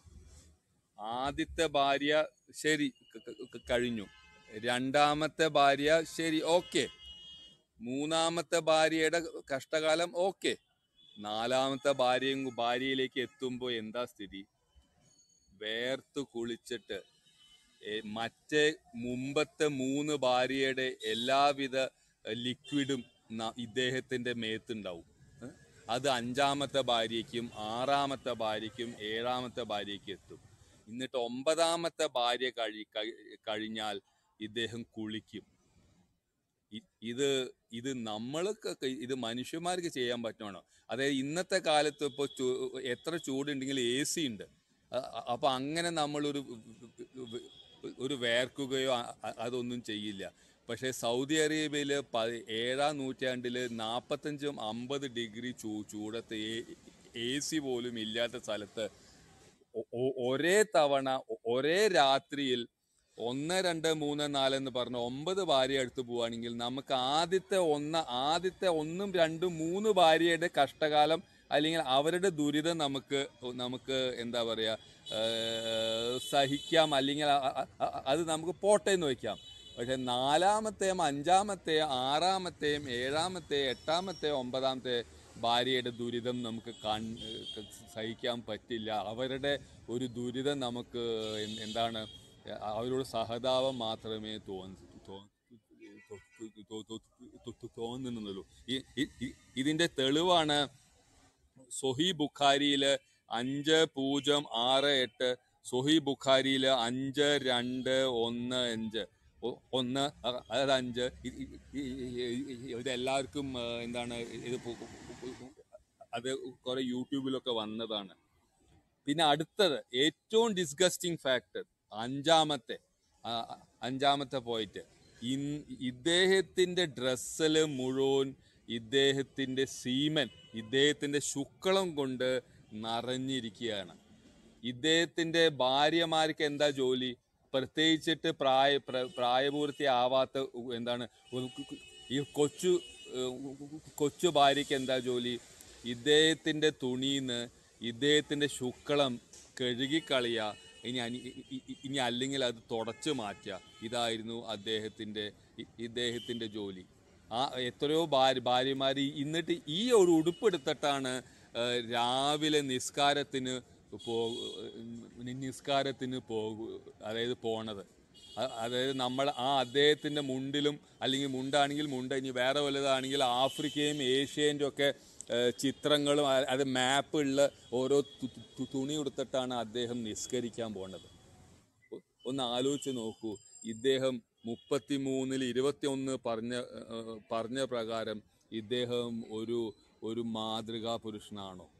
അതായത് ഞാൻ ഇദ്ദേഹത്തിന്റെ ബാനു കൊറൈസയിൽ ഒരു 700-800 പേരെ തലവെട്ടി കാര്യങ്ങളൊന്നും പറഞ്ഞിട്ടുണ്ടാവില്ല. അത് ചാക്കോ പാസ്റ്ററും എന്താണ് മറ്റുള്ളവരൊക്കെ കൊടിത്തോട്ടം സാറൊക്കെ പറഞ്ഞിട്ടുണ്ടാവണം എന്ന് ഞാൻ വിചാരിക്കുന്നു. ഞാനിപ്പോൾ പറയുന്നത് 5 ഡിസ്ഗസ്റ്റിംഗ് ആയിട്ട് പോയിന്റ്. ഈ ഡിസ്ഗസ്റ്റിംഗ് പോയിന്റ് ആയിട്ട് ഒരു ഇത്രയും വൃത്തികെട്ട കാര്യങ്ങൾ ചെയ്തിട്ട് നടത്തുന്ന ഒരാളെ മാതൃകാ പുരുഷനായിട്ട് നിങ്ങൾ കരുതാൻ പറ്റുമോ? അത് നിങ്ങൾ താഴെ ഏതെങ്കിലും വിശ്വാസികൾ ഉണ്ടെങ്കിൽ നിങ്ങൾ ഒന്നും കൂടെ ഒന്ന് എന്താ പറയുക ചിന്ത ചെയ്യണം. നിങ്ങൾ ഇതൊന്ന് പഠിക്കണം. ഞാൻ ഈ പറഞ്ഞ റെഫറൻസ് ഒക്കെ നിങ്ങൾ നോക്കിയിട്ട് ഞാൻ ഈ പറയുന്നത് ശരിയാണോ എന്നും കൂടെ നിങ്ങൾ നോക്കണം. Okay, thank you. ഓക്കെ. ഞാൻ ഒരു കാര്യം കൂടി ചേർത്തതിന് ശേഷം നമുക്ക് അടുത്ത ആളിലേക്ക് പോകാം. ബഹുമാനപ്പെട്ട ആലങ്കാട് സാറിന് ഇവിടെ പറയുകയുണ്ടായി പ്രായപൂർത്തിയാകാത്ത ആയിഷയെന്ന്. ഇത് 6-ാം നൂറ്റാണ്ടിലെ ഒരു സംസ്കാരമാണെന്ന് വേണമെങ്കിൽ നമുക്ക് പറയാം. പക്ഷെ അത് ആധുനിക കാല മുസ്ലിങ്ങൾക്കും അതൊരായത്തായിട്ട് അള്ളാഹു ഇറക്കി കൊടുത്തിട്ടുണ്ടെന്ന കാര്യം കൂടെ നമ്മുടെ സുഹൃത്തുക്കളും മുസ്ലിങ്ങളും അമുസ്ലിങ്ങളും അറിഞ്ഞിരിക്കുക. അതായത് പ്രായപൂർത്തിയാകാത്ത മെൻസസ് ആകാത്ത കുട്ടികളെ വിവാഹം കഴിക്കുകയും ഉപേക്ഷിക്കുകയും ചെയ്യാന്നുള്ളതായ ആയത്ത് കൊണ്ട് പിന്നെ പ്രാമാണിക ഗ്രന്ഥങ്ങളുമുണ്ട്. ഞാനത് സൂറത്ത് ത്വലാഖ് 65-ന്റെ ത്വലാഖ് എന്ന് പറഞ്ഞാൽ 65-ന്റെ 4-ാമത്തെ ആയത്തിൽ ഇങ്ങനെ വായിക്കുന്നു: നിങ്ങളുടെ സ്ത്രീകളിൽ ആർത്തവം നിലച്ചവരുടെ ഇദ്ദാകാര്യത്തിൽ നിങ്ങൾക്ക് സംശയമുണ്ടെങ്കിൽ അറിയുക, അവരുടെ ഇദ്ദാക്കാൽ 3 മാസമാണ്. ആർത്തവം വരാത്തവരുടേതും ഇത് തന്നെ. മനസ്സിലായോ? ഇത് തന്നെ. ഗർഭിണികളുടെ കാലാവധി അവർ പ്രസവിക്കുന്നത് വരെയാകുന്നു. അപ്പൊ 3 തരം സ്ത്രീകളെ അവിടെ തരംതിരിച്ച് പറഞ്ഞിട്ട് ആർത്തവം വരാത്ത കുട്ടികൾ. ഇനി കേൾക്കട്ടെ, നമ്മുടെ കേരളത്തിൽ അറിയപ്പെടുന്ന ഒരു അഭിഭാഷകനും കേരള ഹൈക്കോടതി അഭിഭാഷകനാണ്. അദ്ദേഹം എഴുതിയ മഹത്തായ ഒരു കൃതിയുണ്ട്. ഈ കൃതി ഇന്ത്യയിലെ കോടതികൾക്ക് ബാധകമായ കൃതിയാണ്, സാധാരണ കൃതിയല്ല. അപ്പൊ അറിയപ്പെടുന്ന ഒരു അഡ്വക്കേറ്റും ഈ മുസ്ലിം വ്യക്തി നിയമ സംഹിത കൃത്യമായിട്ട് പഠിച്ച് എഴുതിയതായ ആ മഹത് വ്യക്തി പറയുന്നത് പ്രായപൂർത്തിയാകാത്ത കല്യാണം കഴിക്കാമെന്ന. എങ്ങനെയുണ്ട്? ഇന്ത്യൻ കോടതികൾക്ക് ബാധകമായ കൃതിയിലാണ് എഴുതി വെച്ചേക്കുന്നത്. നിങ്ങൾ ചിന്തിക്കണം. ഈ അഡ്വക്കേറ്റ് ആണെങ്കിൽ പോലും അദ്ദേഹത്തിന് നിവൃത്തിയില്ല. കാരണം അദ്ദേഹത്തിന് പ്രാമാണികമായ ഗ്രന്ഥങ്ങളിൽ രേഖപ്പെടുത്തിയിരിക്കുന്ന കാര്യം അദ്ദേഹത്തിന് പറഞ്ഞേ പറ്റത്തുള്ളൂ. ഞാൻ അത് ഒരു ഭാഗം കൊണ്ട് വായിച്ചിട്ട് ഞാൻ ഇവിടെ നിർത്താം. അദ്ദേഹത്തിന്റെ മുസ്ലിം വ്യക്തി നിയമ സംഹിത Indian കോടതികൾക്ക് ബാധകമായത് advocate MM Aliyar, Kerala ഹൈക്കോടതി, അദ്ദേഹം എഴുതിയിരിക്കുന്ന കേട്ടോ. ആ പേജ് 63-ാമത്തെ പേജിൽ അദ്ദേഹം പറയുന്നത് ഇങ്ങനെയാണ്: വിവാഹത്തിൽ ഏർപ്പെടുന്ന കക്ഷികൾ സ്ഥിരബുദ്ധി ഉള്ളവരും പ്രായപൂർത്തി എത്തിയവരുമായിരിക്കണം. ഇനി കേട്ടണം. എന്നാൽ സ്ഥിരബുദ്ധി ഇല്ലാത്തവരുടെയും പ്രായപൂർത്തി എത്താത്തവരുടെയും കാര്യത്തിൽ അവരുടെ രക്ഷകർത്താക്കൾ മുഖേന നടത്തുന്ന വിവാഹം സാധുവായിരിക്കും. മനസ്സിലായോ? വിവാഹത്തെ രണ്ടായി തിരിച്ചിട്ട് പ്രായപൂർത്തിയായവരുടെ നടത്തണം. പ്രായപൂർത്തിയാകാത്ത കൊച്ചു കുഞ്ഞുങ്ങളുള്ളത്, ബാലങ്കട സാർ പറഞ്ഞ മെൻസസ് ആകാത്ത കുഞ്ഞുങ്ങളുടെ വിവാഹം അവരുടെ പേരൻസിന് നടത്താം. തുടർന്ന് അദ്ദേഹം പറഞ്ഞത് ഇങ്ങനെയാണ്: പ്രായപൂർത്തി എന്നാൽ പ്രത്യുൽപാദന ശേഷി കൈവരിക്കുക എന്നതാണ്. മുസ്ലിം നിയമപ്രകാരം പ്രത്യുൽപാദന ശേഷി കൈവരിച്ച ഒരു പെൺകുട്ടിക്കും ആൺകുട്ടിക്കും അവർക്ക് ഇഷ്ടമുള്ള ആളുമായി വിവാഹ കരാറിൽ ഏർപ്പെടാൻ സ്വാതന്ത്ര്യമുണ്ട്. എന്നാൽ ഇനി കേട്ടണം, എന്നാൽ പ്രായപൂർത്തി എത്താത്ത ആൺകുട്ടി ആയാലും പെൺകുട്ടി ആയാലും അവർക്ക് വേണ്ടി അവരുടെ രക്ഷകർത്താവിന് വിവാഹ കരാർ ഉണ്ടാക്കാം. അപ്പം സൂറത്തുൽ തലാഖ് 4-ാമത്തെ ആയത്തും ഇത്തരത്തിലുള്ളതായ കൃതികളും ഇതിന്റെ അടിസ്ഥാനത്തിലാണ് ഇവരിന്നും ഈ പിഞ്ചു കുഞ്ഞുങ്ങളെ നിക്കാഹ് കഴിച്ചുകൊണ്ടിരിക്കുന്നത്. ലോകമെമ്പാട് നടത്തിക്കൊണ്ടിരിക്കുന്നത് നമുക്കതറിയാം. ഇപ്പോഴും അത് ഈ സമൂഹത്തിന്റെ ഇടയിൽ ഇന്നും അത് നടന്നുകൊണ്ടിരിക്കുന്നു. അതിനെ അവർക്ക് തള്ളിക്കളയാൻ പറ്റത്തില്ല. കാരണം എന്താണ്? അത് അവരുടെ പ്രമാണത്തിൽ പറഞ്ഞിരിക്കുന്ന അലംഘനീയമായ മാറ്റപ്പെടാത്തതായ പ്രമാണമാകുന്നു. ഓക്കെ, ഇനി നമുക്ക് അടുത്ത ആളിലേക്ക് പോവാം. ഗിബോർ സംസാരിച്ചോ? ഗിബോർ ബ്രദർ, ഷോ വിട്ടു. Thank you Joko pastor. ഞാൻ വളരെ ഷോർട്ടായിട്ട് പറയാം. ഇവിടെ കൊടുത്തോട്ടം പാസ്റ്റർ പറഞ്ഞ ഞാൻ കേട്ടില്ല. തീർച്ചയായിട്ടും വളരെ ഡീറ്റെയിൽഡ് ആയിട്ടുള്ള ഇൻഫർമേഷൻ കൊടുത്തോട്ടം പാസ്റ്റർ തന്നതാണ്. അതേപോലെ തന്നെ മറ്റുള്ള സഹോദരങ്ങളും കൃത്യമായിട്ട് പറഞ്ഞു. ഇപ്പൊ അലങ്കാടൻ സാർ പറഞ്ഞത് ഇറ്റ് ഈസ് റിയലി ഒരു ഓക്കാനം വരുന്ന കാര്യങ്ങൾ തന്നെയാണ്. അതേപോലെ പല കാര്യങ്ങളുണ്ട്. ഇവരുടെ ഫത്തഹുൽ മുന മറ്റുള്ള ഗ്രന്ഥങ്ങളെല്ലാം വായിച്ചാൽ ഇതിലും ഹീനമായതും മനുഷ്യത്വത്തിന് യാതൊരു വിധത്തിലും യോജിക്കാത്തതുമായ പല കാര്യങ്ങളുണ്ട്. അത് പലതും വായിക്കുന്നതിന് തന്നെ ലജ്ജ തോന്നത്തക്ക രീതിയിലുള്ള കാര്യങ്ങളാണ്. ഇത് ഇങ്ങനെയുള്ള കാര്യങ്ങളെക്കുറിച്ച് എല്ലാം ഇന്ന് ക്രിസ്തീയ ലോകവും ഇന്ന് മറ്റുള്ള നമ്മുടെ സഹോദരങ്ങളും മറ്റുള്ള ഹിന്ദു വിശ്വാസികളും ഇന്ന് അതേപോലെ തന്നെ ലോകമെമ്പാടുമുള്ള ആൾക്കാരെല്ലാം ഇത് പഠിച്ച് നിൽക്കുന്നു. കാരണം എന്ന് പറഞ്ഞാൽ ഇന്നത്തെ സോഷ്യൽ മീഡിയയും അതേപോലെ ഇൻഫർമേഷൻ ആക്സസ് ചെയ്യാനുള്ള ഈ ഒരു സ്പീഡി ആക്സസ് ചെയ്യാനുള്ള ഒരു എല്ലാ റിസോഴ്സസും അവൈലബിൾ ആയതുകൊണ്ട് ആർക്ക് വേണമെങ്കിലും ഇതെല്ലാം ആക്സസ് ചെയ്യാം. ഇപ്പൊ sunna.com എന്ന് മാത്രമല്ല, അല്ലാതെ തന്നെ പല സൈറ്റുകളുണ്ട്, പല രീതിയിലും ആക്സസ് ചെയ്യാം. ഇങ്ങനെയുള്ള മൃഗീയവും ഹീനവുമായ ഒരു വിശ്വാസത്തിൽ പോയതിന് ശേഷം മുഹമ്മദ് ഈസ എന്നുള്ളൊരു വ്യക്തി വിശ്വാസത്തിൽ പോയി. അദ്ദേഹത്തിന്റെ ചോയ്സ്. നമുക്ക് ആരെയും ഇസ്ലാം മതത്തിൽ എന്തുകൊണ്ട് ക്രിസ്തുമതം വിട്ട്, തീർച്ചയായിട്ടും അവരുടെ പിതാവിനും സഹോദരങ്ങൾക്കും അതിൻ്റെതായ ദുഃഖം ഉണ്ടായിരിക്കും. അവർക്ക് തീർച്ചയായിട്ടും നമ്മുടെ ഒരു സഹോദരൻ ഇങ്ങനെ പോയതിൽ തീർച്ചയായിട്ടും ദുഃഖമുണ്ട്. കാരണം എന്ന് പറഞ്ഞാൽ ഒരു മാനുഷിക മൂല്യമില്ലാത്ത എടുത്ത് ചെന്നുപെട്ടു എന്നുള്ളൊരു ചിന്ത ആർക്കും ഉണ്ടാകാം. പക്ഷെ അതിവിടെ പോയതിന് ശേഷം ക്രിസ്തു മതത്തിനെ കുറിച്ച് വളരെ കൃത്യമായ ഒരു വിവരവും ഇല്ലാത്ത വ്യക്തി അതിനേക്കാളുപരി ക്രിസ്തുമതം മോശമാണ്, അതുകൊണ്ടാണ് ഞാൻ ഇസ്ലാമിൽ പോകുന്നത് എന്ന് പറഞ്ഞിട്ട് അതിനെക്കുറിച്ച് യാതൊരു വിധമായ അറിവുമില്ലാത്ത വ്യക്തി എന്തിനു വേണ്ടി ആ മതത്തിൽ പോയി എന്നുള്ള ചോദ്യം അദ്ദേഹത്തിന് തീർച്ചയായിട്ടും ഉള്ളിൻ്റെ ഉള്ളിൽ ഉണ്ടായിരിക്കും. കാരണം എന്ന് പറഞ്ഞാൽ ഇവിടെ പലപ്പോഴും ഇവിടെ ഗുരു ബ്രദർ പറഞ്ഞ ഞാൻ കേട്ടിട്ടുണ്ട്, ഡിബേറ്റിന് വിളിച്ചതും.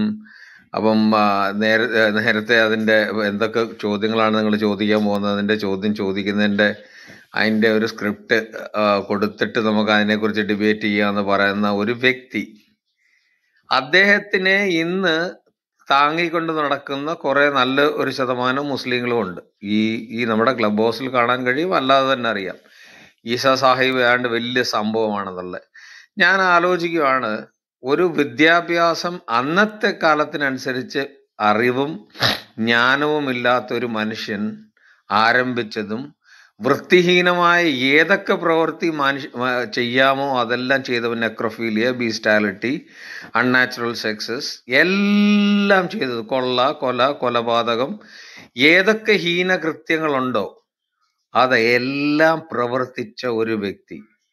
അത് ഞങ്ങൾ പറയുന്നതോ ഇവിടെ ഇരിക്കുന്ന സഹോദരങ്ങളോ പാസ്റ്റർമാരോ ആരും പറയുന്നതല്ല, ഇവരുടെ ഗ്രന്ഥങ്ങൾ തന്നെ വെളിപ്പെടുത്തുന്നതാണ്. ആ ഒരു വ്യക്തിയെ എങ്ങനെ ഒരു മനുഷ്യന് അക്സെപ്റ്റ് ചെയ്യാൻ കഴിയും?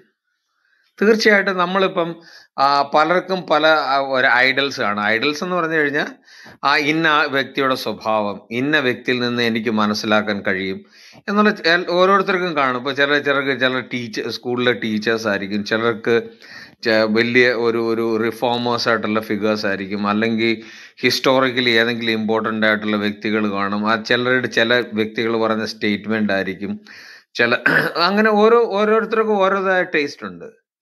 ഞാൻ ആലോചിക്കുമായിരുന്നു, ഈ മുഹമ്മദ് എന്ന് പറഞ്ഞൊരു വ്യക്തിയെ കുറിച്ച് ഒരു ചെറിയൊരു അവലോകനം ചെയ്തു കഴിഞ്ഞാൽ ലോകത്തില് ഒരു മനുഷ്യനും ഈ വ്യക്തിയെ അക്സെപ്റ്റ് ചെയ്യാൻ പറ്റത്തില്ല. ഞാൻ പലപ്പോഴും ചിന്തിച്ചിട്ടുണ്ട്, തീർച്ചയായിട്ടും ബുദ്ധിഭ്രമം എന്ന് സംഭവിക്കുന്നു, അല്ലെങ്കിൽ മനസ്സിനും ഹൃദയവും ഇരുണ്ടതുപോലായോ, അല്ലെങ്കിൽ ഒന്നും മനസ്സിലാകാനുള്ള ആ സാമാന്യ ബുദ്ധി നഷ്ടപ്പെട്ടു പോയതിനു ശേഷമേ ഇസ്ലാം മതം സ്വീകരിക്കാൻ കഴിയത്തുള്ളൂ. അതിന്റെ കാരണം എന്ന് പറഞ്ഞാൽ, ഞാൻ സ്ഥിരം ഉച്ചരിക്കുന്ന ഒരു പല്ലവി തന്നെ, ഞാൻ ലോകമെമ്പാടും ഇസ്ലാം മതം സ്വീകരിച്ച പല വ്യക്തികളെയും കേട്ടിട്ടുണ്ട്, കണ്ടിട്ടുണ്ട്. പക്ഷെ ഞാൻ അവരുടെ കയ്യിൽ നിന്നും ഒരു നല്ല ഡീസൻ്റ് ആയിട്ടൊരു ദാവ പ്രസംഗം ചെയ്യാൻ കഴിവുള്ള മുഹമ്മദിനും കഴിവില്ലായിരുന്നു. ഇന്ന് ഇസ്ലാം മതം സ്വീകരിച്ചു വന്ന, ഇന്ന് ക്രിസ്തു മതത്തിൽ നിന്നോ ഹിന്ദു മതത്തിൽ നിന്നോ ബൗദ്ധ മതത്തിൽ നിന്നോ ഏത് മതത്തിൽ നിന്നോ വന്നവർക്കും കഴിയുന്നതായിട്ട് ഞാൻ കണ്ടിട്ടേ ഇല്ല. This is one of the biggest tragedy of Islam. Muhammad Dawa പ്രസംഗം ചെയ്തല്ല ഇസ്ലാം വളർത്തിയത്. ഇന്ന് മറ്റുള്ള മതം വിട്ടിട്ട് ഇന്ന് ഇസ്ലാമിക ഇതിൽ പോയിട്ട് ഇസ്ലാമിനെ കുറിച്ച് ഒരു 10 നന്മയെ പറയാൻ കഴിവുള്ള ഒരൊറ്റ വ്യക്തിയെ ഇന്ന് വരെ കണ്ടിട്ടില്ല. This is one of the biggest tragedy. ആ ചെളിക്കുണ്ടിലാണ് ഇന്ന് ഈ മുഹമ്മദ് ഈസ എന്ന് പറയുന്ന വ്യക്തി ചെന്ന് വീണേക്കുന്നത്. ഖുറാനിലോ ഹദീസുകളിലോ സീറത്തിലോ ഒരു ഗ്രന്ഥത്തിലും ഇല്ലാത്ത കാര്യങ്ങൾ.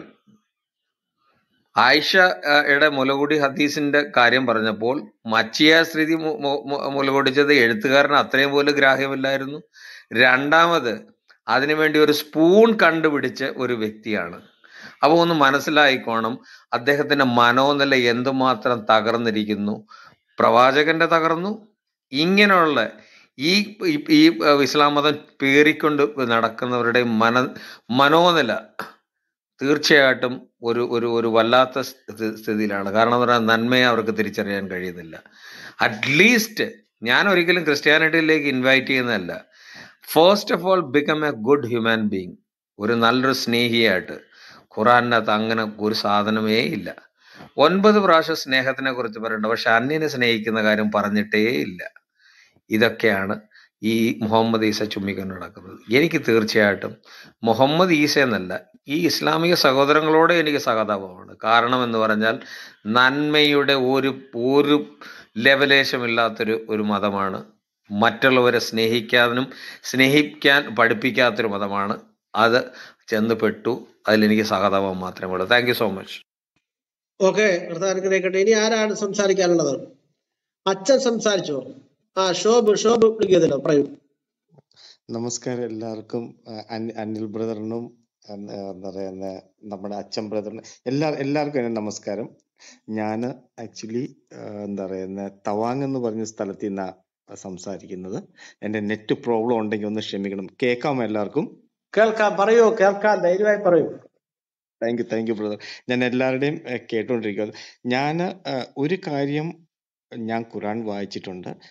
വായിച്ചു കഴിഞ്ഞാൽ എനിക്ക് മനസ്സിലായ ഒരു കാര്യം എന്നാന്ന് ചോദിച്ചാൽ, മുഹമ്മദ് എന്ന് പറഞ്ഞ ഒരാൾക്ക് പുള്ളിയുടെ ഇഷ്ടങ്ങള് നിറവേറ്റാനായിട്ട്, പുള്ളി എന്താണ് ചെയ്യേണ്ടത്, പുള്ളിക്ക് ആഗ്രഹങ്ങൾ പുള്ളിക്ക് സാധിക്കാനായിട്ട് പുള്ളി വെറുതെ ഒരു ജിബ്രിയേലിനെയും അള്ളായെ ഉണ്ടാക്കിയിട്ട് പുള്ളിയുടെ ആവശ്യത്തിന് വേണ്ടി ഉണ്ടാക്കിയ കാര്യങ്ങൾ മാത്രമാണ് ഖുറാൻ എന്നാണ് എനിക്ക് മനസ്സിലായത്. അല്ലെങ്കിൽ അത്രമാത്രം ഡിഫറെൻറ്റും കറപ്റ്റഡും, അല്ലെങ്കിൽ എന്നാണ് പറയുന്നത്, കുറെ ഈ ആയത്തിൽ ഇങ്ങനെ പറയും, ഒരു 2 ദിവസം കഴിയുമ്പോഴത്തേന് പുള്ളി മാറ്റി പറയും.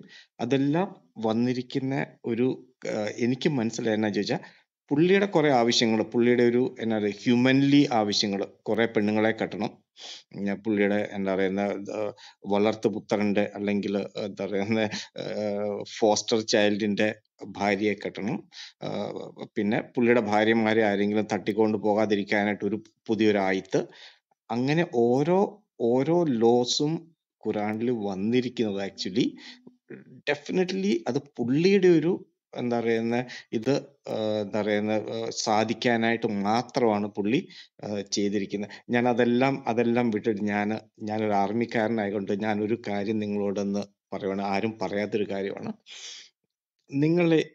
നമ്മുടെ ആർമിയിൽ ഒരുപാട് റെജിമെന്റ് ഉണ്ട്. പഞ്ചാബ് റെജിമെന്റ് ഉണ്ട്, മദ്രാസ് റെജിമെന്റ് ഉണ്ട്, ഗൂർഖ റെജിമെന്റ് ഉണ്ട്. ഞാൻ ഗൂർഖ റെജിമെന്റിലാണ്. രാജ്പുത്താന ഉണ്ട്, അങ്ങനെ കുറെ റെജിമെന്റ് ഉണ്ട്, ബീഹാർ റെജിമെന്റ് ഉണ്ട്.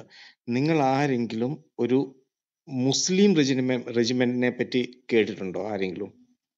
ഒരൊറ്റയൊരു മുസ്ലിം റെജിമെന്റ് ഇല്ല. അത് എന്തുകൊണ്ടാണെന്ന് നമുക്ക് ആരും അതിനെപ്പറ്റി പറയാറില്ല. ഈ മുസ്ലിംസ് പോലും അതിനെപ്പറ്റി തർക്കിക്കാറില്ല. എന്നാ ചോദിച്ചാൽ, അവരവിടെ വന്നാൽ, നമ്മൾ പാകിസ്ഥാനുമായിട്ടൊരു യുദ്ധം നടക്കുവാണെന്ന് വെച്ചു, ഇവന്മാര് ഒരിക്കലും ഒരു മുസ്ലിമിനെ അവന്മാർ ഒരിക്കലും വെടിവെക്കത്തില്ല. ഒബ്വിയസ്ലി അതവരുടെ ഖുറാൻ അനുസരിച്ച് തെറ്റാണ്. അവർക്ക് ക്രിസ്ത്യാനികളെയും ജൂതന്മാരെയും ഹിന്ദുക്കളെയും ഒക്കെ കൊല്ലാവുന്ന, എപ്പോഴും വേണമെങ്കിലും കുഞ്ഞു പിള്ളേരെ വല്ലതും കൊല്ലാം. പക്ഷെ നമ്മുടെ രാജ്യത്ത് ജീവിക്കുന്ന തുലുക്കന്മാർക്ക് ഒരിക്കലും പാകിസ്ഥാനിൽ നിന്നൊരു അറ്റാക്ക് വന്നാൽ ഒരിക്കലും അവരുടെ നേരെ എന്താ പറയുക തോക്കെടുക്കാൻ പറ്റത്തില്ല. ദാറ്റ് ഈസ് വൈ അത് എത്ര നാള് ഇൻഡിപെൻഡൻസ് കിട്ടിക്കഴിഞ്ഞ് ഇതുവരെ ഒരു മുസ്ലിം റെജിമെന്റ് ഇല്ലെന്ന് പറഞ്ഞാൽ നമ്മുടെ ആ ബേസിക് ആയിട്ടുള്ള അവരോടുള്ള ഒരു കൺസെപ്റ്റ്, നമ്മുടെ ആർമിയിലുള്ള കൺസെപ്റ്റ് ഉണ്ട് കേട്ടോ, ഇല്ലെന്ന് ഞാൻ പറയുന്നത്. മുസ്ലിംസ് ഉണ്ട്, പക്ഷെ അവരെങ്ങനെ 1 to 10 ആയിട്ടാണ് കൊടുത്തിരിക്കുന്നത്. അതും നമ്മുടെ പഞ്ചാബ് റെജിമെന്റിനകത്ത് ചൈനീസ് ബോർഡറിൽ ഒരു കൂടി വന്നൊരു 100-150 പേര് ഒരു റെജിമെന്റിൽ. അത് ആയിരക്കണക്കിന് പഞ്ചാബ് റെജിമെന്റ്സിനകത്താണ് ഇവന്മാര് ഈ 100 പേരെ. അവന്മാർക്ക് ഒരിക്കലും ഫ്രണ്ടിയറിൽ ഒരിക്കലും അവർക്ക് ഡ്യൂട്ടി കൊടുക്കത്തില്ല, ബാക്കിലുള്ളൂ. അവന്മാർ ഒരിക്കലും ഇവരുടെ ഒരു എന്നാണെന്ന് ചോദിച്ചാല്, ഇവർ ഒരിക്കലും നമ്മുടെ കോൺസ്റ്റിറ്റ്യൂഷനെ ഒരിക്കലും അവർ അംഗീകരിക്കത്തില്ല. അത് എത്ര പേർക്ക് അറിയാമെന്ന് അറിയത്തില്ല. ടോസ് ബ്രദറിനും എന്താ പറയുന്നത് അനിൽ ബ്രദറിനും ഒക്കെ അറിയാം. ബാക്കി എനിക്ക് തോന്നുന്നു എല്ലാവർക്കും അറിയായിരിക്കും. ഇന്ത്യൻ കോൺസ്റ്റിറ്റ്യൂഷനെ ഇവർ ഒരിക്കലും അംഗീകരിക്കത്തില്ല. അത് അവരുടെ ഖുറാനിൽ എഴുതിയിരിക്കുന്നുണ്ട്. Democracy obviously they can't believe. അന്നേരം എങ്ങനെ ഒരു ഡെമോക്രാറ്റിക് കൺട്രിയുടെ ഒരു ആർമിയിൽ അവർ നിവർത്തികേടും കൊണ്ട് ആരെങ്കിലും, അല്ലെങ്കിൽ ഫോർ സപ്പോർട്ടേഴ്സ്, എന്തെങ്കിലും ഇത് ചോർത്തിയെടുക്കാനായിട്ട് ആർമി കയറുന്ന കുറെ അവന്മാരുണ്ട്. അവന്മാരെ അതുപോലെ തന്നെ ഞങ്ങൾ താഴെ ലങ്കർ ഡ്യൂട്ടിയിലാണ് ഇടുന്നത്, എന്ന് പറഞ്ഞാൽ മെസ് ഡ്യൂട്ടിയിൽ, കിച്ചന്റെ വർക്കിൽ അവന്മാരെ ഇടുന്നത്. അത് അങ്ങനെയാണ്. ഇതൊരിക്കലും എന്താ പറയുന്ന ഒരു എനിക്ക് മനസ്സിലാകാത്ത ഒറ്റയൊരു കാര്യമുള്ളൂ ബ്രദേഴ്സെ. ഒരു ക്രിസ്ത്യാനി നമ്മുടെ സൺഡേ സ്കൂളൊക്കെ പഠിച്ച്, അത് ഏത് ബെന്തിക്കോസിലായാലും കാത്തലിക്കിലായാലും മർത്തോമയിലായാലും എന്താ പറയുക ഓർത്തഡോക്സ് ഏതെങ്കിലും വിഭാഗത്തിലായാലും അവര് സൺഡേ സ്കൂളൊക്കെ പിള്ളേർ നമ്മളെ വിട്ട് സൺഡേ സ്കൂളൊക്കെ പഠിച്ച് അവര് ആദ്യ കുർബാനയൊക്കെ കൈക്കൊണ്ട് കഴിഞ്ഞ് എത്രയോ ആൾക്കാര് മതം മാറി മുസ്ലിമിലേക്ക് പോകുന്നു, ഇസ്ലാം സ്വീകരിക്കുന്നു. എനിക്ക് മനസ്സിലാകാത്ത ഒരു കാര്യം, ഇവന്മാര് ശരിക്കും ഖുറാൻ വായിച്ചിട്ടാണോ പോകുന്നത്, അതോ വേറെ ഏതെങ്കിലും ഒരു എന്താ പറയുന്ന ഗ്ലിറ്ററിങ് അല്ലെങ്കിൽ എവിടെയും അങ്ങേ അപ്പുറത്തെ ഒരു ഗോൾഡിന്റെ തിളക്കം കണ്ടിട്ടാണ് പോകുന്നത്. എനിക്ക് ഒരിക്കലും നമ്മുടെ ബൈബിൾ വായിച്ചു കഴിഞ്ഞാൽ ഞാൻ ഒരു 100% പറയുവാണ്, ഒരുത്തനും ഒരു കുഞ്ഞു കൊച്ചു പോലും ഖുറാൻ വായിച്ചിട്ട് ഒരിക്കലും ഇസ്ലാം വായിക്കാതെ ഒരുപാട് അവർക്ക് സംഗതികളൊക്കെ കാണും. എന്തെങ്കിലും ഒന്നെങ്കിൽ അവൻ്റെ ഗേൾ ഫ്രണ്ട് മുസ്ലിം ആയിരിക്കും, വാട്ടെവർ, ആ ഒരു റീസൺ വിട്ടേരെ, ലവ് ജിഹാദ് എന്തെങ്കിലും. പക്ഷെ ഖുറാൻ വായിച്ചിട്ടും ഒരു ക്രിസ്ത്യാനിയായ ഒരാൾ ഖുറാൻ വായിച്ചിട്ട് ഇസ്ലാം ആകാൻ ആയിട്ട് പോകുന്നെന്ന് പറഞ്ഞാൽ അവൻ്റെ തലയ്ക്കകത്ത് എന്തെങ്കിലും പ്രശ്നം കാണും. അത്രേ ഉള്ളൂ ബ്രദർ എനിക്ക് പറയാനുള്ളത്. നല്ല മഞ്ഞാണ് ഇവിടെ. എനിക്ക് വേണ്ടി പ്രാർത്ഥിക്കണം, എൻ്റെ ടീമിന് വേണ്ടി പ്രാർത്ഥിക്കണം. ഞാൻ ആക്ച്വലി ചൈനീസ് ബോർഡറിലാണ്. ഒരു എന്താ പറയുന്നത്, ഞങ്ങളെ തൊട്ട് മുന്നേ ഒരു റെജിമെന്റും കൂടെ ഉണ്ട് കേട്ടോ. ഞങ്ങൾ ആക്ച്വലി കഴിഞ്ഞ വീക്ക് വരെ ഞങ്ങൾ ഫ്രണ്ടിയറിലായിരുന്നു. ഇപ്പം ഒരു ഇത് കിട്ടിയിട്ട് ഞങ്ങളുടെ വെക്കേഷൻ പോലെ അടുത്ത റെജിമെന്റ് മുന്നോട്ട് കയറിയിരിക്കുക. ഞങ്ങളിവിടെ സുഖമായിട്ടിരിക്കുക. അവിടെ എന്തെങ്കിലും പ്രശ്നം ഉണ്ടെങ്കിൽ മാത്രമേ ഞങ്ങൾക്ക് പോകാനുള്ളൂ. പക്ഷെ ടെന്റിനകത്ത് 24 മണിക്കൂറും ടെന്റിനകത്ത് ഇരിക്കാം. അങ്ങനെ ഇരിക്കുന്നു. എല്ലാവരും പ്രാർത്ഥിക്കണം ഞങ്ങൾക്ക് വേണ്ടി, എൻ്റെ ടീമിന് വേണ്ടി പ്രാർത്ഥിക്കണം. Thank you so much. Thank you. Okay, thank you. ഞാൻ അതിനോട് ആഡ് ചെയ്യുന്നില്ല, സമയത്തിന്റെ പരിമിതി കൊണ്ട്. ഇനി അടുത്ത ആളൊരു അച്ഛൻ സംസാരിച്ചു. അച്ഛനില്ല. യേശുക്രിസ്തുവിന്റെ തന്നെ മാത്തപ്പെടട്ടെ. കർത്താവായ യേശുക്രിസ്തുവിന്റെ സ്നേഹവന്ദനം പ്രിയ പാസ്റ്റർക്ക്, മറ്റെല്ലാ സഹോദരങ്ങൾക്കും, പിന്നെ എൻ്റെ ഉറ്റ കൂട്ടുകാർക്ക് നമസ്കാരം. ഇത്രയും പറയുന്നതെന്ന് പറഞ്ഞാൽ നമസ്കാരമാണ് ഞാൻ പറയുന്നത്, പക്ഷെ കർത്തൃദാസന്മാർക്ക് അത് കൊടുക്കാനൊക്കത്തില്ല. അതുകൊണ്ട് സർവശക്തനായ ദൈവം നമ്മളെ അനുഗ്രഹിക്കട്ടെ. എങ്കിലും എനിക്ക് 2 വാക്ക് പറയുവാൻ തോന്നുന്നു. ഇങ്ങനെ മുഹമ്മദ് ഈസയെ കുറിച്ച് ഞാൻ വാട്സപ്പ് ഗ്രൂപ്പിൽ വെച്ചാണ്, എനിക്ക് ഒരു സ്നേഹിതൻ, ആ വാട്സപ്പ് ഗ്രൂപ്പിലുള്ള ഒരു സ്നേഹിതൻ മുഹമ്മദ് ഈസയുടെ നമ്പർ തന്നു. നിങ്ങൾ ക്രിസ്ത്യാനിയിൽ നിന്നും ഇസ്ലാം മതം സ്വീകരിച്ച ഒരു വ്യക്തിയുണ്ട്, നിങ്ങൾ അവരോട് സംസാരിച്ച് നോക്കെന്നും പറഞ്ഞ് എനിക്ക് നമ്പർ തന്നു. ഞാൻ വീഡിയോ വിളിച്ചും സംസാരിച്ച്, അതുപോലെ അല്ലാതെയും ഞാൻ ഫോൺ വിളിച്ച് സംസാരിച്ചു. ഞാൻ ചോദിച്ചത് അറിയാനുള്ള ആഗ്രഹം കൊണ്ടാണ്. ഞാനൊരു സാധാരണ വിശ്വാസിയാണ്, ഇവിടെ ഇരിക്കുന്ന എല്ലാവരെ പോലെ അറിവുള്ള ആളല്ല, ഒരു സാധാരണ. അപ്പൊ ആ അടിസ്ഥാനത്തിൽ ഞാൻ ചോദിച്ചു, മുഹമ്മദ് ഈസ അടുത്ത് ചോദിച്ചു, നിങ്ങൾ എന്തുകൊണ്ടാണ് ഈ ക്രൈസ്തവ, അതായത് ഇസ്ലാം വിശ്വാസം, ക്രൈസ്തവ വിട്ട് ഇസ്ലാം വിശ്വാസത്തിലേക്ക് പോയത്? അപ്പോൾ മുഹമ്മദ് ഈസ പറഞ്ഞ്, ഞാൻ പാസ്റ്റർമാരുടെ അടുത്തൊക്കെ ചോദിച്ചപ്പോൾ ഈ 3 ദൈവത്തെക്കുറിച്ച് ചോദിച്ചു. അപ്പോൾ പാസ്റ്റർ പറഞ്ഞ് 3 റബ്ബറും ഗുരുവാണെന്ന് പറഞ്ഞു. അപ്പൊ ഇത് കേട്ടപ്പം ഞാൻ ചോദിച്ചു, ഈ 3 റബ്ബറും ഗുരു എന്ന് പറഞ്ഞു. അതെ, 3 റബ്ബറും ഗുരു എന്ന് പറഞ്ഞ് വീണ്ടും ഞാൻ ഓരോ ചോദ്യങ്ങൾ ചോദിക്കാൻ തുടങ്ങിയപ്പോൾ ഇപ്പൊ സമയമില്ല, നമുക്ക് പിന്നെ സംസാരിക്കാമെന്ന് പറഞ്ഞു. അങ്ങനെ ഞങ്ങൾ അന്നത്തെ സംസാരം ഒഴിവാക്കി. വീണ്ടും ഞാൻ ഇത് കേൾക്കണം, പഠിക്കണം എന്നുള്ള ആഗ്രഹം കൊണ്ടിട്ട് ഞാനൊരു റൂം ക്രിയേറ്റ് ചെയ്തു. അപ്പൊ ഞാൻ പറഞ്ഞ്, മുഹമ്മദ് ഈസ, നിങ്ങൾ ഒരു കാര്യം ചെയ്യാൻ എൻ്റെ റൂമിലേക്ക് വരൂ. ഞാൻ അറിഞ്ഞ ഇസ്ലാം, ഞാൻ ഇസ്ലാമിനെ കുറിച്ച് അറിഞ്ഞത് അതാണ്, എനിക്കറിയാവുന്നത്. ഞാൻ അറിഞ്ഞ ഇസ്ലാം ഇങ്ങനെയാണ്, അല്ല തെറ്റാണെങ്കിൽ നിങ്ങൾ പറഞ്ഞു തരാൻ, അതിനുവേണ്ടിയാണ് ആ റൂമിൽ ക്രിയേറ്റ് ചെയ്തത്. അപ്പൊ ഞാൻ വിളിച്ചപ്പോൾ മുഹമ്മദ് ഈസ പറഞ്ഞ്, നിങ്ങളൊരു ചീള് കേസാണ്, അതുകൊണ്ട് നിങ്ങളോട് സംസാരിക്കാൻ ഞാൻ വരുന്നില്ല, നിങ്ങളുടെ റൂമും വേണ്ട, ഒന്നും വേണ്ടെന്നും പറഞ്ഞ് ഒഴിവാക്കി. അപ്പം ഞാനൊരു ചീള് കേസ് ആയതുകൊണ്ടായിരിക്കാം എൻ്റെ റൂം ഇടുന്ന കണ്ടിട്ട് അവരിൽപ്പെട്ട ഓരോരുത്തരും പറയുന്നു, ഈ അച്ചൻകുഞ്ഞിന്റെ റൂമിൽ പോകരുത്, അത് ഈ 10 ഇറക്കിയിരിക്കുകയാണ്, അച്ചൻകുഞ്ഞിന്റെ റൂമിൽ പോകരുത്. അപ്പം അങ്ങനെയെങ്കിൽ ഈ മുഹമ്മദ് ഈസ പോയ സ്ഥാനം ഏതാണ്? അതാണല്ലോ മുകളിൽ കൊടുത്തിരിക്കുന്നത്, ഒരു സൈക്കോപാത്തിന്. അതായത് അന്ന് മുഹമ്മദിനെ ആ നാട്ടുകാരൊക്കെ പലരും വിളിക്കുമായിരുന്നു മാരണം പിടിച്ചെന്ന്. അത് ഒന്ന് നമുക്ക് ഉള്ളടക്കം ഒന്ന് മനസ്സിലായി. എനിക്ക് ഹദീസുകളൊക്കെ ഒന്നും കൂടുതൽ അറിയത്തില്ല, പക്ഷെ ഖുർആൻ ഒന്നടങ്കം ഒന്ന് പരിശോധിച്ച് നോക്കിയാൽ അത് മനസ്സിലാക്കാൻ സാധിക്കും. ഈ മാരണം പിടിച്ചവർ എന്ത് ചെയ്യും? അവർ ഒറ്റയ്ക്ക് സംസാരിക്കും. അപ്പൊ ഈ ഒറ്റയ്ക്ക് സംസാരിച്ച ഭാഗമാണ് ആദ്യം ഈ ഒറ്റയ്ക്ക് സംസാരിച്ചു കൊണ്ടിരുന്നു, അത് പിന്നെ അതൊരു തുടർച്ചയായി. അപ്പൊ തന്റെ ആവശ്യങ്ങൾക്ക് വേണ്ടി അപ്പൊ എന്ത് ചെയ്യുന്നു? മുഹമ്മദ് ഒറ്റയ്ക്ക് സംസാരിക്കാൻ തുടങ്ങി. ആ ഒറ്റയ്ക്ക് സംസാരമാണ് അള്ളാഹു. അതായത് മുഹമ്മദിന്റെ ശബ്ദം, അതിനിട്ട പേരാണ് അള്ളാഹു. അള്ളാഹു അന്ന്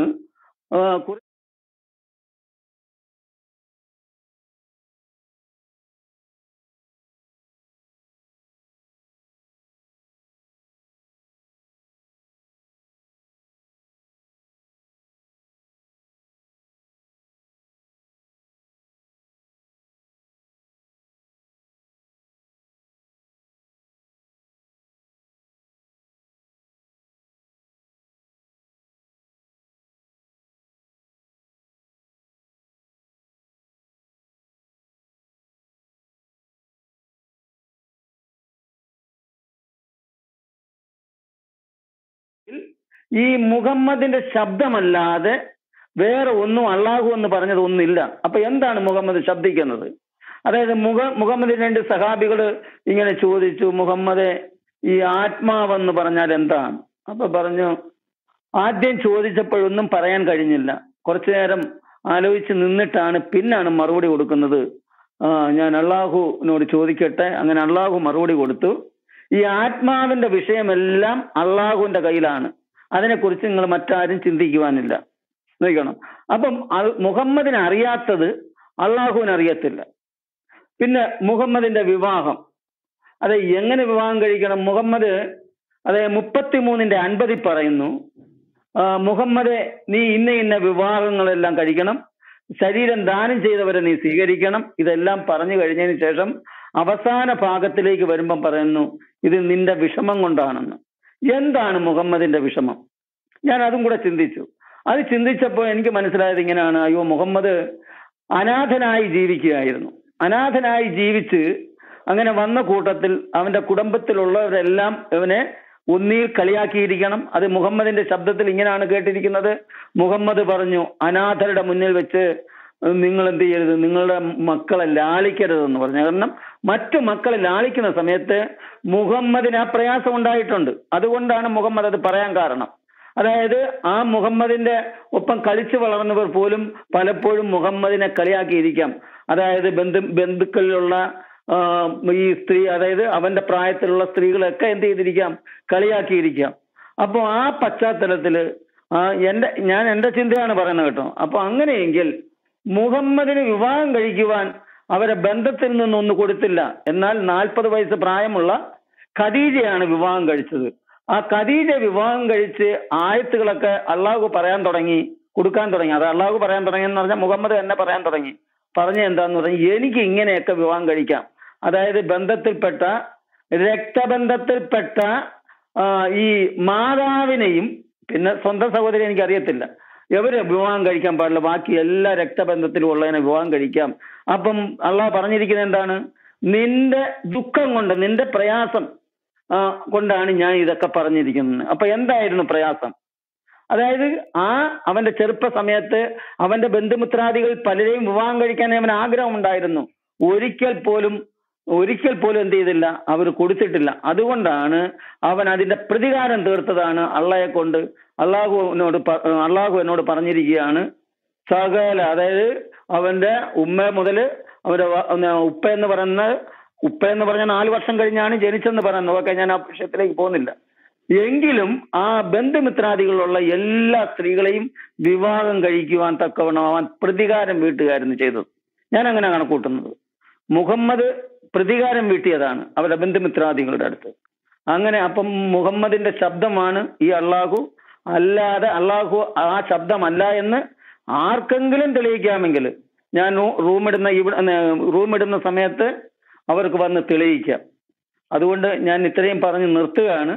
മുഹമ്മദിന്റെ ശബ്ദമാണ് അള്ളാഹു. പിന്നെ ഖുറാൻ 2 പ്രാവശ്യം കത്തിച്ചെന്ന് പറഞ്ഞാൽ ആദ്യം ഉണ്ടായിരുന്ന ആ കുറച്ച് സത്തായ ഭാഗങ്ങളും കൂടി എന്ത് ചെയ്തു, അവരെടുത്തു കളഞ്ഞിട്ട് ആ ഖുറാൻ ക്രോഡീകരിക്കുന്ന സമയത്ത് അതിൽ അന്ന് ക്രോഡീകരിച്ചത് ആരാണോ അവർക്ക് വേണ്ടിയിട്ടുള്ള ആയത്തുകളെല്ലാം വെച്ചുകൊണ്ടാണ് ക്രോഡീകരിച്ചത്. അത് പറയാൻ കാരണം 2 പ്രാവശ്യം ഖുറാൻ കത്തിച്ചു കളഞ്ഞവർ. ഓക്കെ, ഞാൻ ഇത്രയും പറഞ്ഞ് ഞാൻ നിർത്തുന്നു. എനിക്ക് അവകാശം തന്നതിന് ഞാൻ വളരെ നന്ദി പറയുന്നു പാസ്റ്ററെ. Okay, thank you. നമ്മുടെ റോസ് സംസാരിച്ചാട്ടോ. റോസ് ഉണ്ടോ?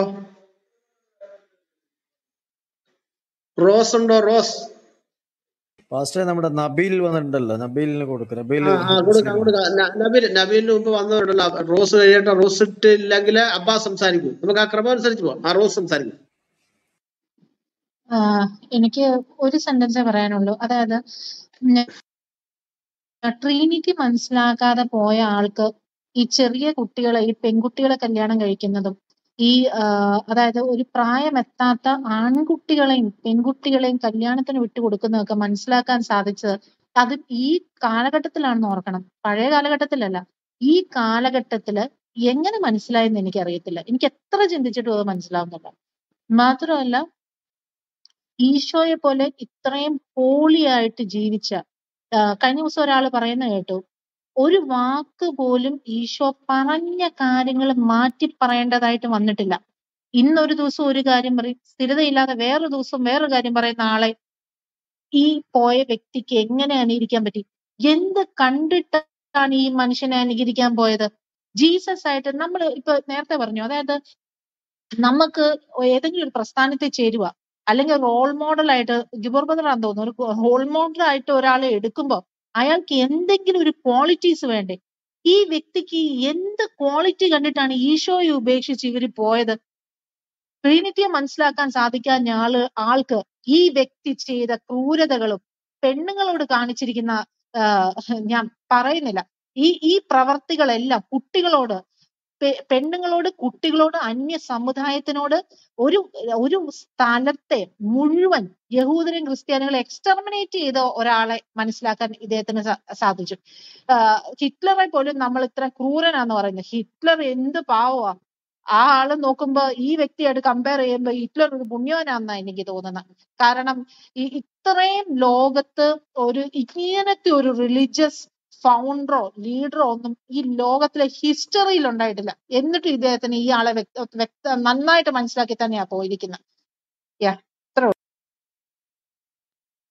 Okay, thank you.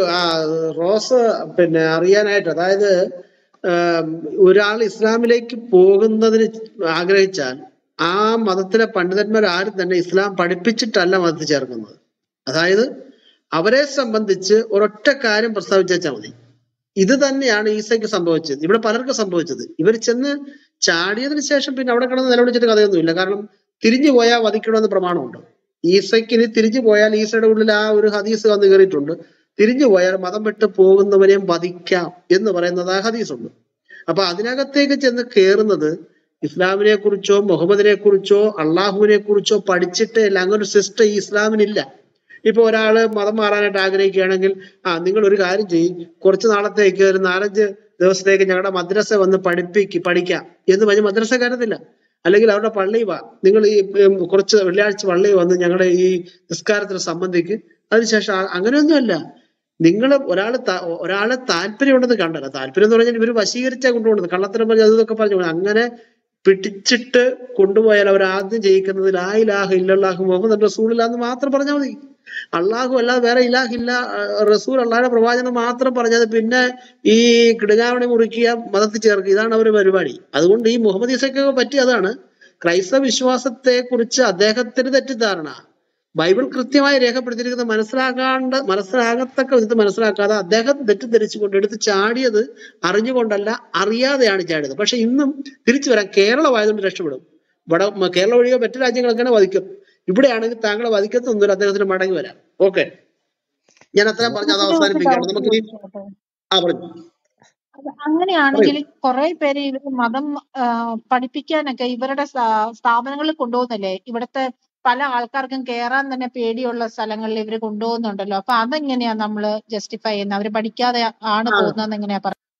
അത് കൂടുതലും നമ്മുടെ ഈ ലവ് ജിഹാദിൽപ്പെട്ടു വന്ന പെൺകുട്ടികളെയാണ്. എനിക്കറിയാം, എന്റെ അറിയപ്പെട്ട പല പെൺകുട്ടികളും, ഞാൻ പേര് പറയുന്നില്ല, ചിലയിടത്ത് അവർ കൊണ്ടുപോയി ചേടിച്ച്, അതായത് ഈ വശീകരിച്ച് ഈ ലവ് ജിഹാദിൽപ്പെടുത്തി, അല്ലെങ്കിൽ ഈ കൂടുതലും സ്വന്തം മതത്തെ കുറിച്ചോ അള്ളാഹുവിനെ കുറിച്ചോ മുഹമ്മദിനെ കുറിച്ചോ മഹത്വമല്ല പറയുന്നത്, അന്യമത നിന്നയാണ് ഇവർ കൂടെ നടത്തുന്നത്. അതായത് തിരിഞ്ഞു വന്ന നമ്മുടെ കാസർഗോഡുകാരി ആതിര എന്ന് പറയുന്ന ഹിന്ദു പെൺകുട്ടി പറയുന്നുണ്ട്, അവർ പറഞ്ഞത് മുഴുവനും ഹിന്ദു ദൈവങ്ങളെ കുറിച്ചുള്ള ആക്ഷേപമായിരുന്നു, അല്ല ഇസ്ലാമിനെ കുറിച്ച് നന്മയും പറയുന്നില്ല. അള്ളാഹുവിന്റെ ആ അസ്തിത്വമോ അള്ളാഹുവിന്റെ ദൈവത്വമോ മുഹമ്മദിന്റെ ജീവിതം ഒന്നുമല്ല ഇതുങ്ങളെ പഠിപ്പിക്കുന്നത്, മറിച്ച് സ്വന്തം മതത്തിൽ ജനിച്ചു വളർന്ന ആ മതത്തിന്റെ നിന്നയെ പഠിപ്പിക്കുന്നത്.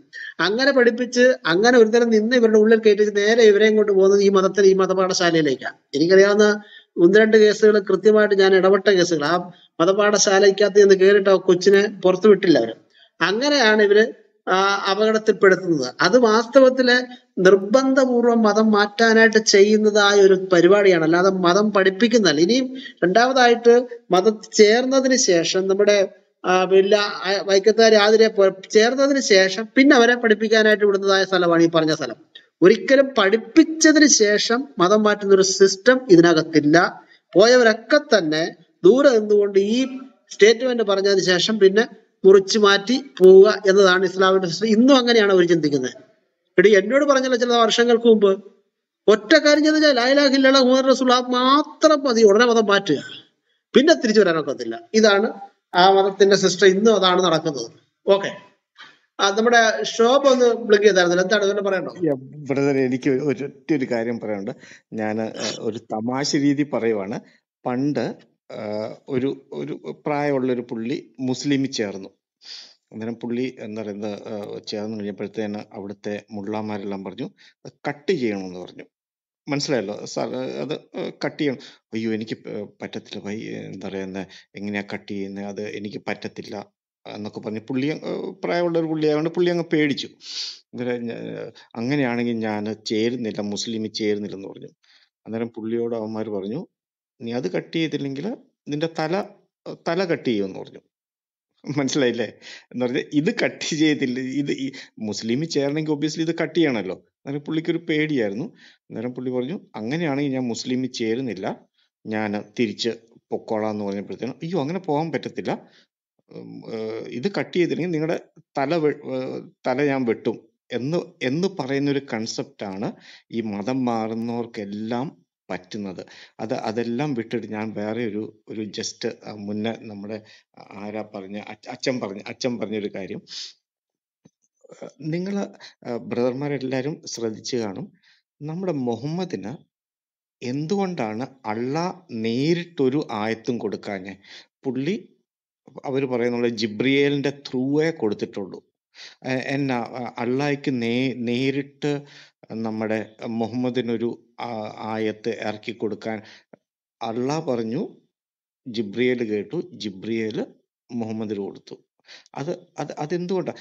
നമ്മുടെ ബൈബിളിൽ എപ്പോഴും യാഹുവേ എന്ന് പറയുന്ന ദൈവം മോശയ്ക്കാണേലും നമ്മുടെ ഏത് പ്രവാചകന്മാർക്കാണേലും നേരിട്ടുള്ള സംസാരമേ ഉള്ളൂ. എബ്രഹാമിന് ദൈവം അവിടെ എന്താ പറയുന്നത് ഇതാകുന്നു, മോശയ്ക്ക് അവിടെ എന്താ പറയുന്ന കത്തുന്ന ബുഷില് പുള്ളി ഇതാകുന്നു. ഇതെല്ലാം നമ്മുടെ ബൈബിളിൽ ദൈവം നേരിട്ടാണ് പറയുന്നത്. ഇതന്നെ അള്ളാഹ്ക്ക് വല്ല ബുദ്ധിമുട്ടുണ്ടോ മുഹമ്മദിനോട് നേരിട്ട് പറയാനായിട്ട് ഈ ജിബ്രിയേലിനെ കൂട്ടുപിടിച്ചത്? ഇത് ശരിക്കും പറഞ്ഞാൽ ബ്രദർമാർ പറഞ്ഞ പോലെ ഈ മുഹമ്മദിന്റെ കൊങ്ങായിക്ക് എന്താ പറയുന്ന പിടിച്ചിട്ട് ഓരോ ആയത്തുകൾ പറഞ്ഞു. ഈ പുള്ളിയുടെ എല്ലാ സ്വപ്നങ്ങളും ആദ്യമേ ഒബ്വിയസ്ലി പുള്ളിയുടെ നൈറ്റ് മെയർസ് ആയിരുന്നു. അത് കഴിഞ്ഞ് പുള്ളി ഓർത്തു നൈറ്റ് മെയർ ഇവിടെ വന്ന് പറഞ്ഞപ്പോഴത്തേന് എല്ലാവരും അങ്ങ് വിശ്വസിച്ചു. എന്നാ പിന്നെ ഞാൻ എൻ്റെ എന്താ പറയുക ലൈഫ് സ്റ്റൈൽ അങ്ങോട്ട് ചേഞ്ച് ചെയ്യാം, ഒരു 10-12 ഭാര്യമാരെയൊക്കെ ഏക്കാം, അതിനുവേണ്ടി അള്ളാഹു എനിക്ക് കുറെ കാര്യങ്ങൾ പറഞ്ഞു തരാമെന്ന് ഇവന്മാരോട് ഈ കാട്ടറിവുകളാണല്ലോ, അവന്മാരോട് എന്നാ പറഞ്ഞാലും കേൾക്കുമല്ലോ എന്നാണ് ഈ ഖുറൈശികളോട് പറഞ്ഞ് വിശ്വസിച്ചതാണ്.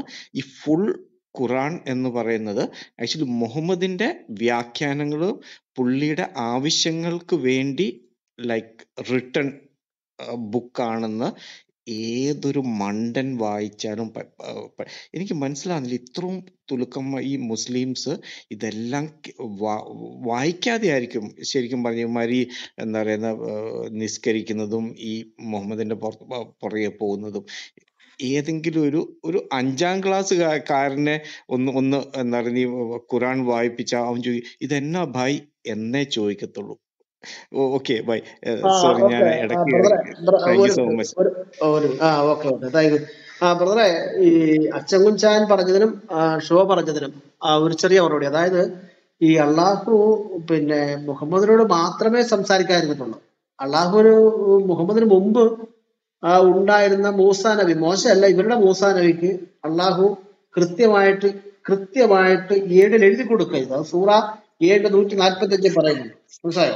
എല്ലാ സംഗതികളും സംബന്ധിച്ച് സതുപദേശങ്ങളും എല്ലാ കാര്യങ്ങളും മൂസയ്ക്ക് എഴുതി കൊടുത്തു. പക്ഷെ മുഹമ്മദിന്റെ കാലം വന്നപ്പോഴത്തേന് അള്ളാഹിക്ക് പിന്നെ എനിക്ക് തോന്നുന്നു, എന്റെ ശൈലി പറയുക, അള്ളാഹു വൃദ്ധനായി, ഈ ഓർമ്മശക്തി നഷ്ടപ്പെട്ട്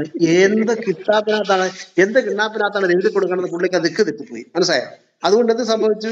മീഡിയേറ്ററായി മലക്കിന് വേണ്ടി വന്ന് കണ്ടെത്തുന്ന വസ്തുക്കൾ വേണ്ടി വന്ന് അങ്ങനെ കണ്ടെത്തുന്ന വസ്തുക്കളാണ് ഈ മുഹമ്മദിന് കൊടുക്കുന്നത്. പക്ഷെ മുഹമ്മദിനും ഏകദേശം 2250 വർഷങ്ങൾക്ക് മുമ്പ് ജീവിച്ചിരുന്ന മൂസാ നബിക്ക് ഫലകത്തിൽ എഴുതി കൊടുത്തതെന്ന് 7:145 പറയുന്നു.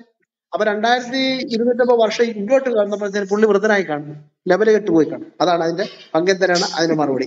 ഓക്കെ, അടുത്ത ആളിലേക്ക്. Okay bro, thank you so much. Thank you. Abbas brother പറയൂ. എല്ലാവർക്കും എന്റെ സല്യൂട്ട്. ഞാൻ ഡ്യൂട്ടിക്ക് പോവാണ്, എന്റെ ഡ്യൂട്ടി ഇപ്പം സ്റ്റാർട്ട് ചെയ്യുവാണ്. എല്ലാവരും എനിക്ക് വേണ്ടി പ്രാർത്ഥിക്കണം. Thank you so much. നിങ്ങൾ കണ്ടിന്യൂ ചെയ്തു. ദൈവം അനുഗ്രഹിക്കട്ടെ. ഓക്കെ, തീർച്ചയായിട്ടും അങ്ങേക്ക് വേണ്ടി പ്രാർത്ഥിക്കാം. ഓക്കെ, തീർച്ചയായിട്ടും. Thank you brother. Thank you.